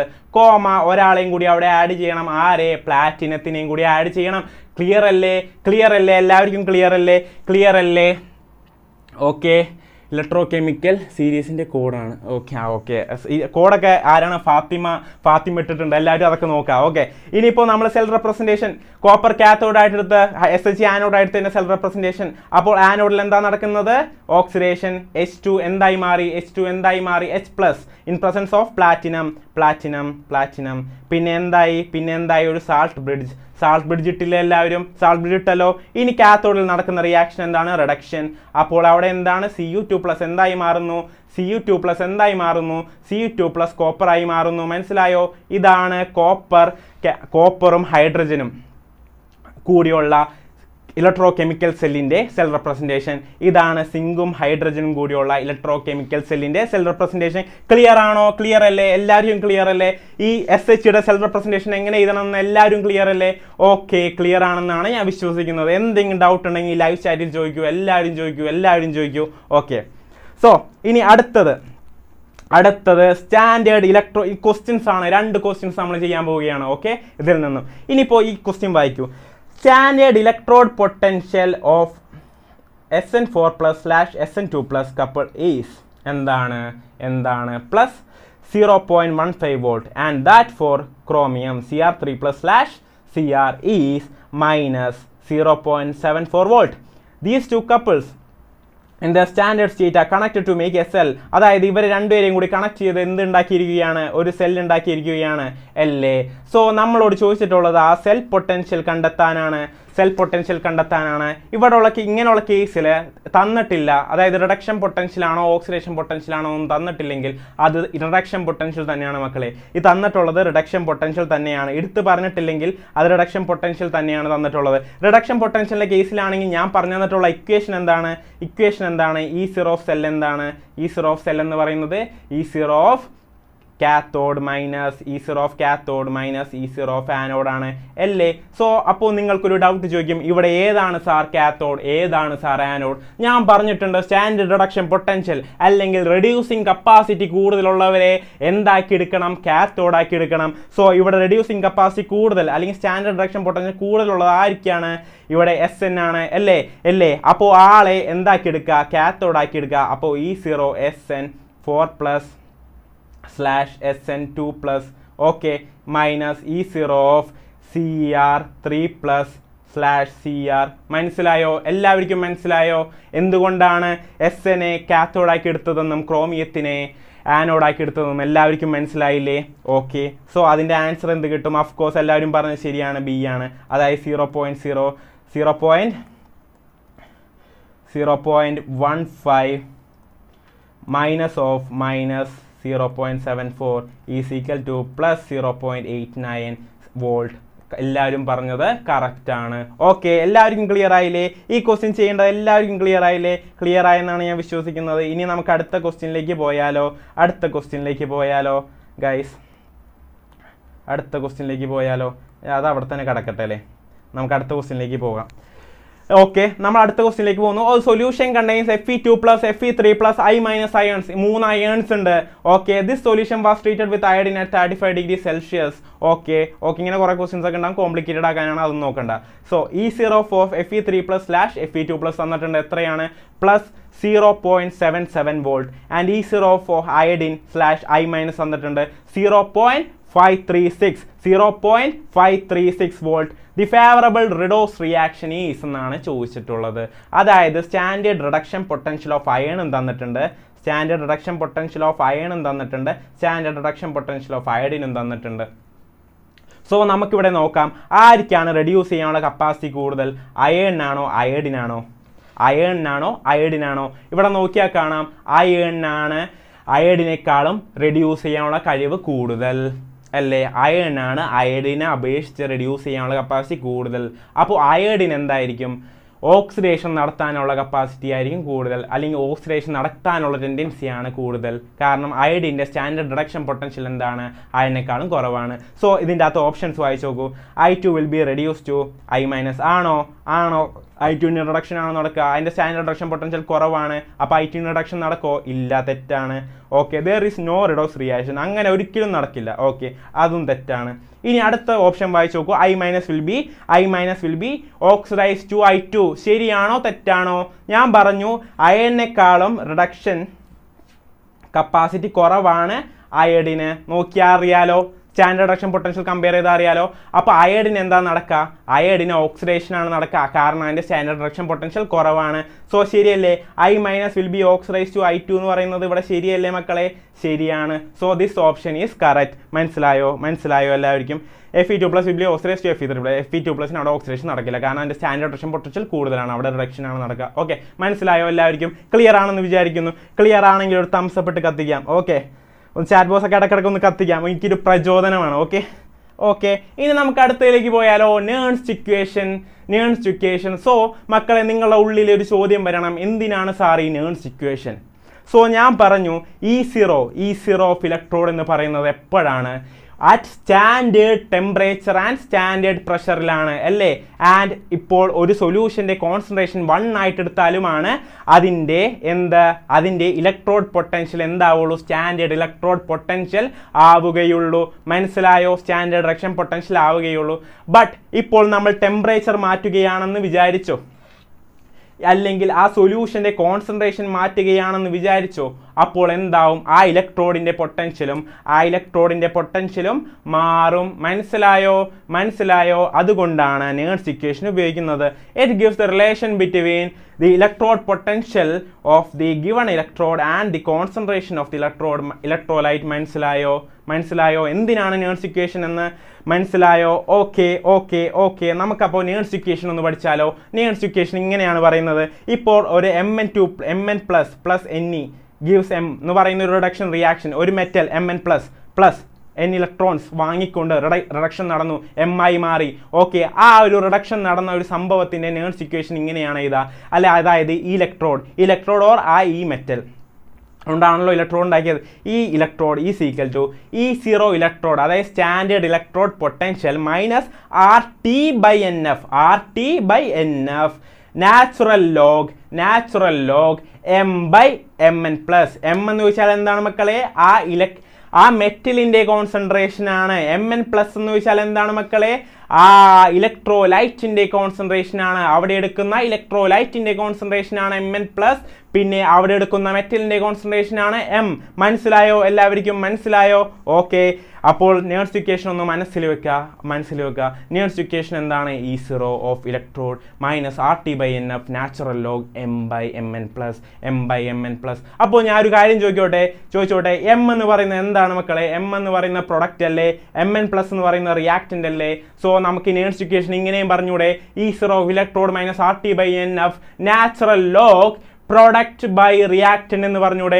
Concentration of product by concentration of reactant എന്നും കൂടി പറഞ്ഞൂടെ? Concentration of product by concentration of reactant എന്നും കൂടി പറഞ്ഞൂടെ? അല്ലേ പറയാം. ഏതാ ശരിയാണ്? റീപ്ലേസ് ചെയ്യണം. നമ്മൾ അടുത്തത് അങ്ങനെയാണ് ചെയ്യാൻ പോകുന്നത്. നമ്മൾ ഇനേഴ്സ് ഇക്വേഷൻ ഒന്ന് സിംപ്ലിഫൈ ചെയ്യാൻ പോവുകയാണ്. സിംപ്ലിഫൈ ചെയ്യുമ്പോൾ എന്താണ്? E0 മൈനസ് ആറിന് വാല്യൂ എന്താണ്? ആർ എന്ന് വെച്ചാൽ എന്താണ് മക്കളെ? എന്താണ്? യൂണിവേഴ്സൽ ഗ്യാസ് കോൺസ്റ്റന്റ് ആണ്. അതിന്റെ വാല്യൂ എന്താണ്? 8.314 ആണ് അല്ലേ? 8.314 ആണ്. ഇവിടെ ടി എന്താണ്?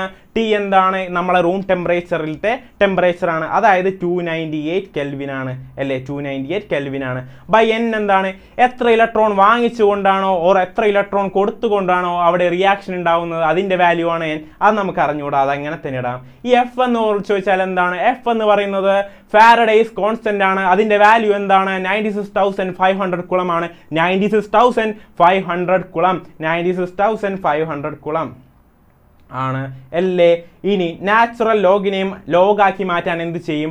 2.303 into log M by M N plus. മനസ്സിലായോ?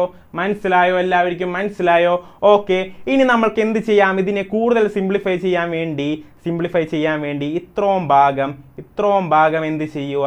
ഇത്രയും ഭാഗം എടുത്ത് ഒന്ന് സിംപ്ലിഫൈ ചെയ്ത് എഴുതുക.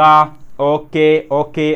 അപ്പൊ സിംപ്ലിഫൈ ചെയ്ത് കഴിയുമ്പോൾ എത്ര കിട്ടും? E0 minus 0.0591 by N log M by concentration of metal by concentration of electrolyte.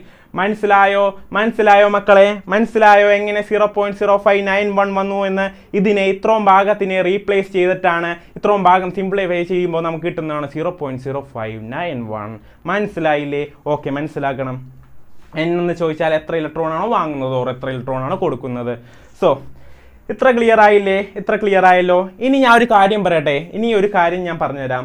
ഇവിടത്തെ എം എന്ന് പറയുന്നതുണ്ടല്ലോ, കോൺസെൻട്രേഷൻ ഓഫ് മെറ്റൽ. എല്ലാ കേസിലും ആ കോൺസെൻട്രേഷൻ ഓഫ് മെറ്റൽ എന്ന് പറയുന്നത് 1 ആണ്. 1 ആക്കിയാണ് എടുക്കേണ്ടത്. മനസ്സിലായോ?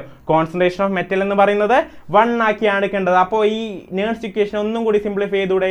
0.0591 ബൈ എൻ ലോഗ് എമ്മിനെന്താക്കി? 1 ആക്കി. കാരണം എപ്പോഴും മെറ്റലിന്റെ കോൺസെൻട്രേഷൻ 1 ആണ്. ഈ ബൈ ഇലക്ട്രോലൈറ്റിന്റെ കോൺസെൻട്രേഷൻ ആയി അല്ലേ? ഇനി നിങ്ങൾക്കറിയാം ലോഗ് 1 ബൈ എക്സ് എന്ന് പറയുന്നത് എന്താണ് മക്കളെ? മൈനസ് ഓഫ് ലോഗ് എസ് അല്ലേ? മനസ്സിലായോ എല്ലാവർക്കും? എന്താണ്? ചില റിയാക്ഷനിൽ എൻ കണ്ടുപിടിക്കാൻ ടഫാണ് സാർ, അതൊന്ന് ക്ലിയർ ആക്കി മനസ്സിലാക്കി തരണേ. ഓക്കെ, നോക്കാം. ചില റിയാക്ഷൻ നമ്മൾ ഇട്ടിട്ടുള്ള ക്വസ്റ്റ്യൻസിൽ നമുക്ക് അത് വെച്ച് ക്ലിയർ ആവുന്നുണ്ടോ എന്ന് നോക്കാം ഏതാ. അല്ലെങ്കിൽ എന്ത് ചെയ്യുക? ആ ഡൗട്ടുള്ള ക്വസ്റ്റ്യൻ, എൻ്റെ നമ്പർ അറിയാലോ, 8921091389. ആ ഡൗട്ടുള്ള ക്വസ്റ്റ്യൻ ഒന്ന് എനിക്ക് വാട്സപ്പ് ചെയ്യുക. ഞാൻ അത് വലിയ ക്ലിയർ ആക്കി തരാമെന്നാണ്. കാരണം ഈ സെക്ഷനിൽ അത്രയും കവർ ചെയ്യാൻ പറ്റുമെന്ന് എനിക്കറിയില്ല, അതുകൊണ്ടാണ്. ഓക്കെ, മേധാ ക്ലിയർ അല്ലേ? ക്ലിയർ ആയില്ലേ? ഞാൻ പറഞ്ഞത് എനിക്ക് വാട്സപ്പ് ചെയ്താൽ മതി. ഓക്കെ, നമുക്ക് ഇതിൻ്റെ അകത്തുള്ള ക്വസ്റ്റ്യൻസിലുള്ളതൊക്കെ ഞാൻ ക്ലിയർ ചെയ്ത് തരാം. ഞാൻ ഇൻക്ലൂഡ് ചെയ്ത ക്വസ്റ്റ്യൻസിൻ്റെ കാര്യമൊക്കെ ഞാൻ ക്ലിയർ ചെയ്ത് തരാം. ഓക്കെ, ഇനിയിപ്പോൾ ഞാൻ പറഞ്ഞില്ലേ ലോഗ് 1 ബൈ എക്സ് എന്ന് വെച്ചാൽ എന്താണ്? മൈനസ് ലോഗ് എസ് ആണ്. അപ്പോൾ log 1 by M N plus എന്താണ്? Minus log M N plus എന്ന് എഴുതിക്കൂടെ? എഴുതാലോ. അപ്പോൾ നമുക്കൊന്ന് എഴുതി നോക്കാം. ഇവിടെ എന്ത് കിട്ടും? ഇത് സിംപ്ലിഫൈ ചെയ്യുമ്പോൾ 0.0591 by N minus of log M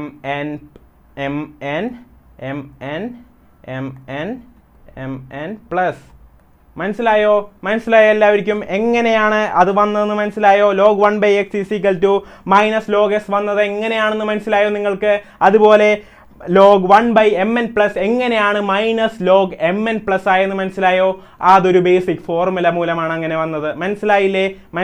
മനസ്സിലാക്കണം. സോ ഇങ്ങനെ ഒരു ഇക്വേഷൻ നമുക്ക് കിട്ടി. അപ്പോൾ ഇവിടത്തെ മൈനസും കൂടി കൂട്ടിയാൽ എന്തായി മാറി? അതൊരു പ്ലസ് പോസിറ്റീവ് ആക്കി എഴുതിക്കൂടെ? സോ ഇതൊരു പ്ലസ് ആക്കി മാറ്റിക്കൂടെ? നമുക്ക് ഇതൊരു പ്ലസ് ആക്കി മാറ്റാലോ അല്ലേ? സോ ഇതൊരു പ്ലസ് ആക്കി മാറ്റി. ഞാൻ ഇവിടുത്തെ മൈനസ് അങ്ങ് മായ്ച്ചു കളഞ്ഞു. സോ അവിടെ ഒരു പ്ലസ് സൈൻ ആയി കിട്ടിയില്ലേ? ഓക്കെ, കിട്ടിയില്ലേ? ക്ലിയർ അല്ലേ എല്ലാവർക്കും? ക്ലിയർ ആണെങ്കിൽ ഒരു തംസപ്പ് ഇട്, ഒന്ന് കത്തിക്ക് കമന്റ് ബോക്സ്. ഓക്കെ, സോ നമ്മൾ ഇനി അടുത്തതിലേക്ക് പോവുകയാണ്. എന്ത്? Cell potential using നേൺസ് equation. Cell potential using നേൺസ് equation. ഇവിടെയും നമ്മൾ ഡിപ്പെൻഡ് ചെയ്യുന്നത് ആരെയാണ്? ഡാനിയൽ സെല്ലിലെയാണ് ഡിപ്പെൻഡ് ചെയ്യുന്നത്. സോ ഡാനിയൽ സെല്ലിലെ ഈ കോപ്പർ അല്ലെങ്കിൽ ഈ കാത്തോഡ് എന്ന് പറയുന്നത് എന്താണ് നോക്കാം. ഈ കോപ്പർ എന്ന് പറയുന്നത് എന്താണ് മക്കളെ? E0 ഓഫ് കോപ്പർ മൈനസ് 0.0 മൈനസിന് ഞാൻ പ്ലസ് ആക്കി എന്ന് പറഞ്ഞില്ലേ, നേരത്തെ പ്ലസ് ആക്കിയത് കണ്ടില്ലേ നിങ്ങൾ? പ്ലസ് ആക്കിയത് കണ്ടല്ലോ. ഓക്കെ, ഇവിടുത്തെ മൈനസും കൂടി കൂട്ടി പ്ലസ് ആക്കിയത് നിങ്ങൾ കണ്ടല്ലോ. എങ്ങനെയാണെന്ന് ഞാൻ പറഞ്ഞു തന്നാണല്ലോ. റെഡിയല്ലേ? അപ്പോൾ ഇവിടെ പ്ലസ് ഇട്ടൂടെ? എനിക്ക് പ്ലസ് ഇട്ടൂടെ ഇനി? കാരണം അവിടെ മൈനസ് ലോഗിൻ്റെയും അവിടെ മുന്നിൽ 0.0591ൻ്റെയും മുന്നിലുള്ള മൈനസും ഈ ലോഗിൻ്റെ ഫ്രണ്ടിലുള്ള മൈനസും കൂടി കൂട്ടിച്ചേർത്ത് ഞാൻ പ്ലസ് ആക്കി മാറ്റിയത് നിങ്ങൾക്ക് കാണിച്ചു തന്നല്ലേ. ഇനി പ്ലസ് ഇട്ടൂടെ എനിക്ക് ഇക്വേഷനിൽ? ഓക്കെ, 0.0591 by n log എന്താണ്? mn പ്ലസ് ഇവിടെ എന്താണ്? Cu2 പ്ലസ് അല്ലേ? ഇവിടെ ഇലക്ട്രോലൈറ്റ് എന്താണ്? Cu2 പ്ലസിൻ്റെ ഇലക്ട്രോലൈറ്റ് അല്ലേ? Cu2 plus, concentration of Cu2 plus. Clear ആയില്ലേ? എല്ലാവർക്കും ക്ലിയർ ആയില്ലേ? സോ ഇനി സിങ്കിൻ്റെ ഇങ്ങനെ തന്നെ എഴുതാലോ. സിങ്കിൻ്റെ എങ്ങനെ എഴുതാൻ പറ്റും? E0 of zinc Cu2 plus slash Cu2. Okay, Zn2 plus slash Zn plus 0.0591 by n log Zn2 plus അല്ലേ? mn പ്ലസ് ഇവിടെ എന്താണ്? Zn2 പ്ലസ് അല്ലേ? ഇവിടുത്തെ mn പ്ലസ് എന്താണ്? അല്ലെങ്കിൽ ഇവിടുത്തെ mn പ്ലസ് എന്താണ്? ഇവിടെ Zn2 പ്ലസ് അല്ലേ മക്കളെ? Zn2 പ്ലസ് അല്ലേ? സോ ആ ഇക്വേഷൻ നമുക്ക് ഇങ്ങനെ എഴുതിക്കൂടെ? ഇങ്ങനെ എഴുതാലോ. സോ ഇനി നമുക്ക് EC മൈനസ് EA, അതായത് ഈ കാത്തോഡ് മൈനസ് ഈ ആനോഡ് ചെയ്താൽ ഈ സെൽ കിട്ടില്ലേ? അപ്പോൾ ഈ സെൽ എന്താണെന്ന് നോക്കാം. ഈ സെൽ ഈസ് ഈക്വൽ ടു ഈ കോപ്പർ മൈനസ് ഈ സിങ്ക് അല്ലേ? ഈ കോപ്പർ മൈനസ് ഈ സിങ്ക്. ഇതിനെ മൈനസ് ചെയ്താൽ എന്ത് കിട്ടും? ഈ സെൽ കിട്ടില്ലേ? ഈ കാത്തോഡ് മൈനസ് ഈ ആനോഡ് എന്ന കോൺസെപ്റ്റ് മനസ്സിലായില്ലേ? സോ നമുക്ക് ഇതിനെ ഈ കോപ്പർ മൈനസ് ഈ സിങ്ക് ചെയ്യുമ്പോൾ ഈ കോപ്പർ എന്ന് പറയുന്ന ഈ ഒരു സാധനം ഈ വോൾ ഇക്വേഷനിൽ നിന്ന് എന്ത് ചെയ്യണം? ഈ വോൾ ഇക്വേഷനിൽ നിന്ന് എന്ത് ചെയ്യണം? മൈനസ് ചെയ്യണം അല്ലേ? മൈനസ് ചെയ്ത് നോക്കാം. സോ ഈ കോപ്പറിൻ്റെ E0 copper Cu2 plus slash Cu minus E0 of Zn2 plus slash Zn. Okay, അല്ലെങ്കിൽ നിങ്ങൾക്ക് ഒരുമിച്ച് എഴുതാം. ഈ ഒരു കോപ്പറിൻ്റെ ഇക്വേഷൻ ഫുള്ള് ഒരുമിച്ച് എഴുതിയിട്ട് അതിൽ നിന്ന് മൈനസ് ചെയ്യുന്ന പോലെ കാണിച്ചു തരാം. അതായിരിക്കും ബെറ്റർ അല്ലേ? അപ്പോൾ okay, E0 of copper plus 0.0591 by n log Cu2 plus minus ബ്രാക്കറ്റിലിടാ E0 of Zn2 plus slash Zn plus 0.0591 by n log Zn2 plus. Okay, മനസ്സിലായോ? ഇനി ഈ ഇക്വേഷനെ സിംപ്ലിഫൈ ചെയ്താൽ എങ്ങനെ കിട്ടും? എന്ന് നോക്കാം. ഇവിടെ സ്ഥലമില്ലാത്തതുകൊണ്ട് ഞാനതൊന്ന് മായ്ക്കുകയാണ്. ആർക്കും പ്രശ്നമില്ലല്ലോ? ഇതൊന്ന് മായ്ച്ചോട്ടെ. എല്ലാവരും ശ്രദ്ധിച്ചില്ലേ? ഇതൊന്ന് മായ്ക്കുകയാണ്. അപ്പോൾ നമുക്ക് ഈ ഇക്വേഷനെ സിംപ്ലിഫൈ ചെയ്താൽ എന്ത് കിട്ടും? E0 of copper minus E0 of zinc. Okay, അതൊരു ബ്രാക്കറ്റിലിടാം. മൈനസ് ഇടേണ്ട കാര്യമില്ല. കാരണം കോപ്പറിൽ നിന്ന് പ്ലസ് മൈനസ് സിങ്ക് അല്ലേ ചെയ്തത്? 0.0591 by n. ഓക്കെ, n എന്ന് പറയുന്നത് കോമൺ അല്ലേ? ഇവിടെയും ഇത് കോമൺ അല്ലേ? ഓക്കെ, ഇനി എന്ത് ചെയ്യുക? ഉള്ളിലെ log copper Cu2 plus minus log എന്തിടാം? Zn2 plus. മനസ്സിലായോ? ക്ലിയർ അല്ലേ? ഇത് ക്ലിയർ ആയെങ്കിൽ എല്ലാവരും ഒന്ന് ഇതിട്ടെ. ഇത് ക്ലിയർ ആയെങ്കിൽ ഈ ഇക്വേഷൻ വന്നത് എങ്ങനെയാണെന്ന് ക്ലിയർ ആയെങ്കിൽ എല്ലാവരും തംസപ്പെട്ട്. എല്ലാവരും തംസപ്പെട്ട്. ക്ലിയർ ആണോ എന്ന് നോക്കട്ടെ, അല്ലെങ്കിൽ ഇതൊന്നും കൂടി എക്സ്പ്ലെയിൻ ചെയ്യാനാണ്. ക്ലിയർ ആയോ എല്ലാവർക്കും? സോ ക്ലിയർ ആയെന്നാണ് വിചാരിക്കുന്നത്. ഈ കോപ്പർ, അതായത് ഈ cathode E0 cathode minus E0 of anode, അതുപോലെ തന്നെ 0.0591 by ലോഗിൻ്റെ കാത്തോഡിൻ്റെ ഭാഗം മൈനസ് ലോഗിൻ്റെ ആനോഡിൻ്റെ ഭാഗം. മനസ്സിലായില്ലേ? എല്ലാവർക്കും ക്ലിയർ ആയെന്നാണ് വിശ്വസിക്കുന്നത്. അപ്പോൾ നമുക്ക് ഈ സെൽ എന്താക്കി എഴുതാം? E0 of copper minus E0 of zinc, അതായത് E0 of cathode minus E0 of anode, അതായത് E0 സെല്ലല്ലേ? ഓക്കെ, E0 സെല്ലാണല്ലോ ഈ ഭാഗം full E0 സെല്ലാക്കി എഴുതിക്കൂടെ? Plus 0.0591 by n log എന്താണ്? log a minus log b എന്താണ് മക്കളെ? log a minus log b എന്താണ്? log a by b ആണ്. log a by b ആണ്. അപ്പോൾ log copper minus log zinc എന്താണ്? log concentration of copper by zinc അല്ലേ? log a minus log b എന്താണ്? log a by b ആണ്. അതേ concept ഇവിടെ അപ്ലൈ ചെയ്താൽ എന്ത് കിട്ടും? log of copper Cu2 plus by Zn2 plus അല്ലേ? concentration of Cu2 plus by concentration of Zn2 plus. Clear അല്ലേ? ക്ലിയർ അല്ലേ? ക്ലിയർ അല്ലേ? ക്ലിയർ അല്ലേ? ക്ലിയർ ആണെന്ന് വിചാരിക്കുന്നു. ഓക്കെ, സോ ഇതാണ് ഇവിടത്തെ ഇക്വേഷൻ. അതായത് ഈ സെൽ എന്ത് കിട്ടും? E0 of cell plus 0.0591 by n log കോപ്പറിന്റെ concentration Cu2 പ്ലസിന്റെ concentration by Zn2 പ്ലസിന്റെ concentration. അപ്പോൾ നിങ്ങൾ ചോദിക്കും, സാറേ ടെക്സ്റ്റിൽ അങ്ങനെയല്ലല്ലോ, പ്ലസ് അല്ലല്ലോ, മൈനസ് അല്ലേ? സോ മൈനസ് ആക്കാവുന്നതേ ഉള്ളൂ മക്കളെ. ഇതൊന്ന് തിരിച്ചിട്ടാൽ മതി. Log Cu2 പ്ലസിനെ by Zn2 പ്ലസിനെ Zn2 plus by Cu2 plus ആക്കിയിട്ടാ ഫ്രണ്ടിലേക്ക് മൈനസ് എടുത്തിടാൻ പറ്റും. ഓക്കെ, മനസ്സിലായോ? മനസ്സിലായോ? മനസ്സിലായോ എല്ലാവർക്കും? അപ്പോൾ നമുക്കത് മൈനസ് ആക്കിയാലോ? മൈനസ് ആക്കാലോ അല്ലേ? ഇനി മൈനസ് ആക്കാൻ എന്താണ് അതിൻ്റെ റിക്വയർമെൻറ്റ്? എന്താണ് ഇവിടുത്തെ log Cu2 plus by Zn2 പ്ലസിനെ എന്താക്കാം? Log Zn2 plus by Cu2 plus ആക്കി മാറ്റിയാൽ മതി അല്ലേ? മറിച്ചിട്ടാൽ മതി അല്ലേ? So 0.0591 log 0.0591 by n log Zn2 plus by Cu2 plus. ഇവിടെ ഒരു E0 സെല്ലും കൂടി ഉണ്ടായിരുന്നേ. E0 സെൽ മൈനസ് ആണ്. E0 cell minus 0.0591 by n log Zn2 plus by Cu2 plus. So അപ്പോൾ ഞാനൊരു കാര്യം ചോദിക്കട്ടെ. Zn2 plus by Cu2 plus നിങ്ങൾ കണ്ടു. അപ്പോൾ ഞാനൊരു കാര്യം ചോദിക്കാൻ പോവുകയാണ്. ഇവിടത്തെ സെൽ റിയാക്ഷൻ എന്തായിരുന്നു കിട്ടിയത്? Zn plus Cu2 plus gives Zn2 plus Zn plus Cu2 plus gives Zn2 plus plus Cu അല്ലേ? ഇവിടെ നമുക്ക് പ്രൊഡക്ട്സ് എന്തൊക്കെയാണ്? Zn2 പ്ലസും കോപ്പറും ആണ് പ്രൊഡക്റ്റ്. ഓക്കെ, അതായത് Zn2 പ്ലസും കോപ്പറുമായിരുന്നു. Zn ഓക്സിഡൈസ് ചെയ്ത് Zn2 പ്ലസ് ആയി, കോപ്പർ റെഡ്യൂസ് ചെയ്ത് Cuമായി മാറിയിരുന്നു. എവിടെ? ഡാനിയൽ സെല്ലിൽ. അതായിരുന്നു പ്രൊഡക്റ്റ്. റിയാക്റ്റൻസ് എന്തൊക്കെയായിരുന്നു? വെറും Zn-ഉം Cu2 പ്ലസും ആയിരുന്നു റിയാക്റ്റൻറ്റ് അല്ലേ? അപ്പോൾ പ്രൊഡക്ട്സ് ഇതായിരുന്നു, റിയാക്റ്റൻസ് ഇതായിരുന്നു അല്ലേ? ഇവിടെ നോക്കൂ, ഇവിടെ മേലെ വന്നിട്ടുള്ളത് ആരാണ്? Zn2 പ്ലസ് എന്തിൻ്റെ പാർട്ടാണ്? പ്രൊഡക്റ്റിൻ്റെ പാർട്ടാണോ റിയാക്റ്റൻറ്റിൻ്റെ പാർട്ടാണോ? പ്രൊഡക്റ്റിൻ്റെ പാർട്ടാണോ റിയാക്റ്റൻറ്റിൻ്റെ പാർട്ടാണോ? നോക്കൂ, ഈ ഡാനിയൽ സെല്ലിൻ്റെ പ്രൊഡക്റ്റിൻ്റെ പാർട്ടാണോ റിയാക്റ്റൻ്റെ പാർട്ടാണോ Zn2 പ്ലസ്? നമുക്കറിയാം പ്രൊഡക്റ്റിൻ്റെ പാർട്ടാണ്. കാരണം ഡാനിയൽ സെല്ലിൽ Zn ഓക്സിഡൈസ് ചെയ്ത് Zn2 പ്ലസ് ആയി മാറുന്നു പ്രൊഡക്റ്റിൽ. ഓക്കെ, അപ്പോൾ Zn2 പ്ലസ് പ്രൊഡക്റ്റിൻ്റെ പാർട്ടല്ലേ? ഈ Cu2 പ്ലസ് ആരുടെ പാർട്ടാണ്? റിയാക്റ്റൻറ്റിൻ്റെ പാർട്ടല്ലേ? Cu2 പ്ലസ് ഡാനിയൽ സെല്ലിൽ റിയാക്റ്റൻറ്റിൻ്റെ പാർട്ടല്ലേ? സോ നമുക്കിതിന് ഇങ്ങനെ എഴുതിക്കൂടെ? Log of product concentration of product by concentration of reactant എന്നും കൂടി എഴുതിക്കൂടെ? എഴുതാൻ പറ്റും.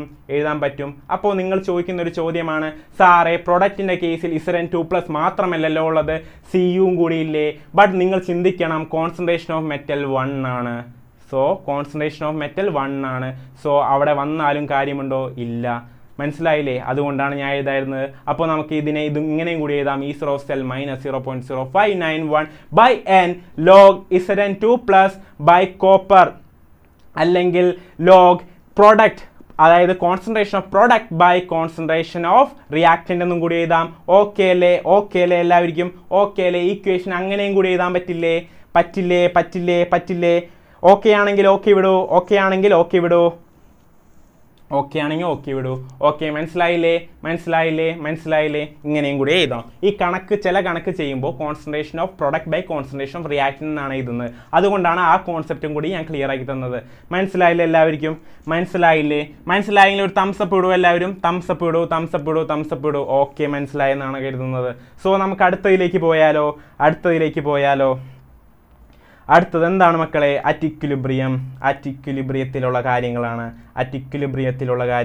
അല്ലേ? അറ്റിക്വിലിബ്രിയത്തിൽ എന്താണ് നടക്കുന്നതെന്ന് ചോദിച്ചാൽ rate of forward reaction will be equal to rate of backward reaction equilibrium എന്ന സ്റ്റേറ്റ് എപ്പോഴാണ് ഉണ്ടാവുന്നത് മക്കളെ? Rate of forward റിയാക്ഷനും rate of backward റിയാക്ഷനും equal ആകുമ്പോഴാണ്. അതായത് കോൺസെൻട്രേഷൻ ഓഫ് പ്രൊഡക്റ്റും മാറുന്നില്ല, കോൺസെൻട്രേഷൻ ഓഫ് റിയാക്ടന്റും മാറുന്നില്ല അറ്റ് ഈക്വിലിബ്രിയത്തിൽ. സോ നമുക്ക് ഈക്വിലിബ്രിയത്തിൽ എന്ത് കണ്ടെത്താൻ പറ്റും മക്കളെ? ഈക്വിലിബ്രിയം കോൺസ്റ്റന്റ് കണ്ടെത്താൻ പറ്റും അല്ലേ? ഈക്വിലിബ്രിയം കോൺസ്റ്റന്റ് കണ്ടെത്താൻ പറ്റും. ഈക്വിലിബ്രിയം കോൺസ്റ്റന്റ് എന്താണ് ഇവിടുത്തെ? Zn കോൺസെൻട്രേഷൻ ഓഫ് പ്രൊഡക്ട്സ്, അതായത് concentration of products, product of concentration of products by product of concentration of reactants അല്ലേ? product of concentration of products by product of concentration of reactants അല്ലേ? അതാണ് equilibrium constant. Clear ആണല്ലോ. ഇവിടെ ഈ കോപ്പറിന്റെയും സിങ്കിന്റെയും concentration എന്താണ്? അവർ രണ്ടുപേരും metals അല്ലേ, അയൺസ് അല്ലല്ലോ. അവരുടെ കോൺസെൻട്രേഷൻ 1 ആണെന്ന് ഞാൻ പറഞ്ഞു തന്നിട്ടുള്ളതല്ലേ. അപ്പോൾ ഈക്വിലിബ്രിയം കോൺസ്റ്റന്റ് എന്തായി? Concentration of Zn2+ by concentration of Cu2+. മനസ്സിലായോ? എല്ലാവർക്കും മനസ്സിലായോ എങ്ങനെയാണ് equilibrium കോൺസ്റ്റന്റിൽ concentration of Zn2+ by concentration of Cu2+ മാത്രമാക്കി എഴുതിയെന്ന് മനസ്സിലായോ? കാരണം മെറ്റൽസിന്റെ കോൺസെൻട്രേഷൻ എന്താണ്? 1 ആണ്. അതുകൊണ്ടാണ്. മനസ്സിലായില്ലേ? എല്ലാവർക്കും മനസ്സിലായില്ലേ? സോ നമുക്കിനി അടുത്തതിലേക്ക് പോയാലോ. നമുക്ക് ഈ സെൽ എങ്ങനെ കണ്ടെത്തും? നമ്മൾ പഠിച്ചു ഈക്വിലിബ്രിയം കോൺസ്റ്റന്റ്. അറ്റ് ഈക്വിലിബ്രിയത്തിൽ ഈ സെൽ എങ്ങനെ കണ്ടെത്തും? എന്നല്ല, ഈ സെൽ അല്ല, E0 സെൽ എങ്ങനെ കണ്ടെത്തും? കാരണം ഈ സെൽ എന്ന് പറയുന്നത് അറ്റ് ഈക്വിലിബ്രിയത്തിൽ 0 ആണ്. ഈക്വിലിബ്രിയത്തിൽ ഈ സെൽ എന്ന് പറയുന്നത് 0 ആണ്. So E0 cell at equilibrium നമുക്കൊരു ഇക്വേഷൻ ഉണ്ടാക്കാൻ പറ്റും. കാരണം 0 ആണ്. ഈ സെൽ എന്താണ്? ഈക്വിലിബ്രിയത്തിൽ 0 ആണ്. അപ്പോൾ 0 is equal to E0 cell minus 0.0591 by n log. അതായത് നേരത്തെ നമ്മൾ പഠിച്ചിരുന്നു ഈ സെൽ എന്ന് പറഞ്ഞാൽ എന്താണ്? E0 cell minus 0.0591 by n log concentration of Zn2+ by concentration of Cu2+. ഇനി concentration of Zn2+ by concentration of Cu2+ എന്താണ് മക്കളെ? Equilibrium constant അല്ലേ? Concentration of Zn2+ by concentration of Cu2+ എന്താണ് മക്കളെ? Equilibrium constant അല്ലേ? So നമുക്ക് അവിടെ replace ചെയ്തുകൂടെ? Zn2+ by Cu2+നെ Equilibrium constant ആയിട്ട് റീപ്ലേസ് ചെയ്തുകൂടെ? റീപ്ലേസ് ചെയ്യാൻ പറ്റും. മനസ്സിലായില്ലേ? സോ നമുക്ക് എന്ത് ചെയ്യാൻ പറ്റും? ഇതിനെ അങ്ങനെ തന്നെ നമുക്ക് എന്ത് ചെയ്യാം? LHSലേക്ക് ഒന്ന് എടുത്തൂടെ? LHSലേക്ക് എടുക്കുമ്പോൾ ഈ നെഗറ്റീവ് സൈൻ പോവില്ലേ മക്കളെ? അപ്പോൾ എന്ത് കിട്ടും? ഈ E0 സെൽ RHC തന്നെ കടത്താം. അപ്പോൾ E0 സെൽ RHC കിടക്കുമ്പോൾ E0 cell is equal to എന്താണ്? 0.0591 ബൈ n log k. മനസ്സിലായോ? 0.0591 by n log k ആണ് എന്ത്? E0 സെൽ അറ്റ് എപ്പോ? ഈക്വിലിബ്രിയത്തിൽ. അപ്പോൾ ഈക്വിലിബ്രിയം കോൺസ്റ്റന്റ് വെച്ച് E0 സെൽ കണ്ടെത്താൻ എല്ലാവരും പഠിച്ചില്ലേ? അതായത് 0.0591 by n log k ആണ് എന്ത്? E0 സെൽ, അതായത് സ്റ്റാൻഡേർഡ് സെൽ പൊട്ടൻഷ്യൽ. മനസ്സിലായോ? എല്ലാവർക്കും മനസ്സിലായേ?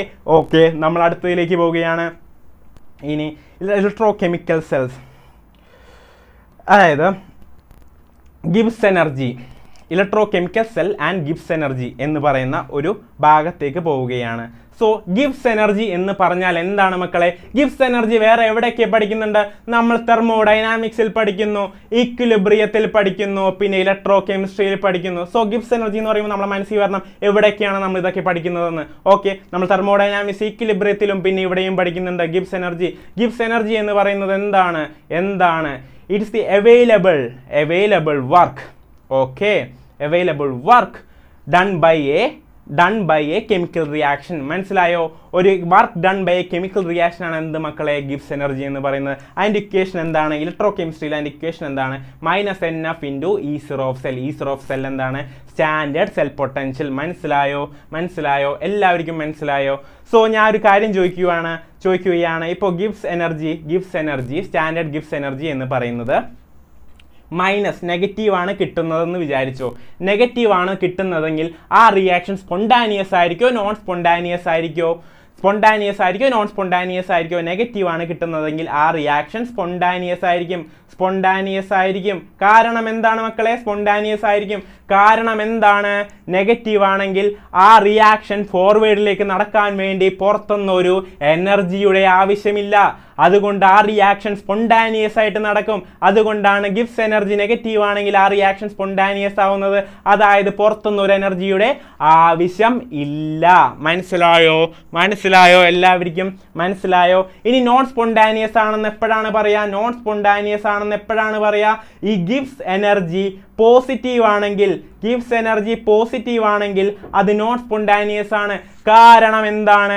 അതിന് പുറത്തുനിന്ന് ഒരു എനർജി വേണം ആ റിയാക്ഷൻ നടക്കാൻ. ആ റിയാക്ഷൻ നാച്ചുറൽ ആയിട്ട് ഒരിക്കലും നടക്കില്ല. അതുകൊണ്ടാണ് അതിനെ എന്ത് പറയുന്നത്? നോൺ സ്പോണ്ടാനിയസ് എന്ന് പറയുന്നത്. മനസ്സിലായില്ലേ? നാച്ചുറൽ ആയിട്ട് നടക്കാത്ത റിയാക്ഷൻസ് നോൺ സ്പോണ്ടാനിയസ്, നാച്ചുറൽ ആയിട്ട് നടക്കുന്ന റിയാക്ഷൻസ് സ്പോണ്ടാനിയസ്. എല്ലാവർക്കും ക്ലിയർ ആയില്ലേ? ഓക്കെ, നമുക്ക് അടുത്തതിലേക്ക് പോകാലോ. ഗിബ്സ് എനർജി ക്ലിയർ ആയില്ലേ? അറ്റ് ഇക്വിലിബ്രിയത്തിൽ എങ്ങനെ ഈസർ ഓഫ് സെൽ കണ്ടെത്തണമെന്ന് മനസ്സിലായല്ലോ. ഈസർ ഓഫ് സെൽ എങ്ങനെയാണ് ഇക്വിലിബ്രിയത്തിൽ കണ്ടെത്തണമെന്ന് മനസ്സിലായല്ലോ. അതുപോലെ തന്നെ നമ്മൾ ഈ സെൽ എങ്ങനെ കണ്ടെത്തണമെന്ന് മനസ്സിലായല്ലോ. ഈസർ ഓഫ് സെൽ മൈനസ് എന്തായി? 0.0591/n log Zn2 plus by Cu2 plus, അല്ലെങ്കിൽ log anode by log cathode എന്നും പറയാം. ഇവിടെ ഇത്രയും ഭാഗം ഞാൻ മായ്ച്ചു കളഞ്ഞുകൊണ്ടാണ് ഈ ഇക്വേഷൻ മാത്രമേ പ്ലസ് മാത്രമായിട്ടുള്ള ഇക്വേഷൻ അവിടെ കിടക്കുന്നത്. ഓക്കെ, അത് മനസ്സിലാക്കാം. നമുക്കിനി ഒരു ക്വസ്റ്റ്യൻ ചെയ്താലോ. ഓക്കെ, എല്ലാവരും റെഡി അല്ലേ? അപ്പോൾ ഫസ്റ്റത്തെ ക്വസ്റ്റ്യൻ എന്താണ്? If the Acer of cell four A given reaction as A negative value. അതായത് എന്ത് തന്നിട്ടുണ്ട്? ഈസർ ഓഫ് സെല്ലിന് നെഗറ്റീവ് വാല്യൂ ആണെന്ന് തന്നിട്ടുണ്ട്. Okay, which of the following gives the correct relationships for the values of delta G0 and K equivalent? K equivalent എന്താണ്? Equilibrium constant. Delta G0 എന്താണ്? Gibbs എനർജിയാണ് അല്ലേ? ഗിബ്സ് എനർജിയുടെ ഇക്വേഷൻ എന്താണ് മക്കളെ? ഡെൽറ്റ G0 എന്ന് പറയുന്നത് മൈനസ് NEF അല്ലേ? NF E0 അല്ലേ? അല്ലെങ്കിൽ NF E0 അല്ലേ? അല്ലേ മക്കളെ? അല്ലേ? NF E0 അല്ലേ? ഈസർ ഓഫ് സെൽ അല്ലേ? ഇപ്പോൾ ഞാൻ പറയുകയാണ് ഈസർ ഓഫ് സെൽ നെഗറ്റീവ് ആണ്, അതായത് ഈ പാർട്ട് നെഗറ്റീവ് ആണ്. ഈസർ ഓഫ് സെൽ നെഗറ്റീവ് ആണെങ്കിൽ ഈ നെഗറ്റീവും കൂടി എന്തായി മാറി? പോസിറ്റീവായി മാറി അല്ലേ? ഡെൽറ്റ G0 എന്താണ്? അപ്പോൾ പോസിറ്റീവ് ആവാന്ന് മീൻസ് എന്താണ്? ഡെൽറ്റ G0 ഗ്രേറ്റർ ദാൻ 0 ആയിരിക്കും അല്ലേ? ഡെൽറ്റ G0 ഗ്രേറ്റർ ദാൻ 0 ആയിരിക്കും അല്ലേ? ക്ലിയർ അല്ലേ? ഓക്കെ, അപ്പോൾ ഡെൽറ്റ G0 എന്തായിരിക്കും എന്ന് നമുക്ക് കിട്ടി. ഇനി ഈക്വിലിബ്രിയം കോൺസ്റ്റന്റ് എന്തായിരിക്കും എന്നാണ് അറിയേണ്ടത്. നമ്മൾ പഠിച്ചിട്ടുണ്ട് at equilibrium Acer of cell is equal to എന്താണ്? 0.0591/n log K ആണ് അല്ലേ? log K ആണ്. അതാണ് ഇക്വേഷൻ. സോ നമുക്കറിയാം ഈസർ ഓഫ് സെൽ എന്ന് പറയുന്നത് എന്താണ്? ഇവിടെ നെഗറ്റീവ് ആണ്. Okay, negative value is equal to ആണ് 0.0591/n log K. അപ്പോൾ നിങ്ങൾക്കറിയാം ഒരിക്കലും 0.0591നും n-നും നെഗറ്റീവ് ആവാൻ പറ്റില്ല. ആകെ ഒരേ ഒരു സാധ്യത log K എന്ന് പറയുന്ന വാല്യൂ നെഗറ്റീവ് ആയാലാണ് നമുക്ക് അതിൻ്റെ ഉത്തരം നെഗറ്റീവായി കിട്ടുക. എല്ലാവർക്കും ക്ലിയർ അല്ലേ?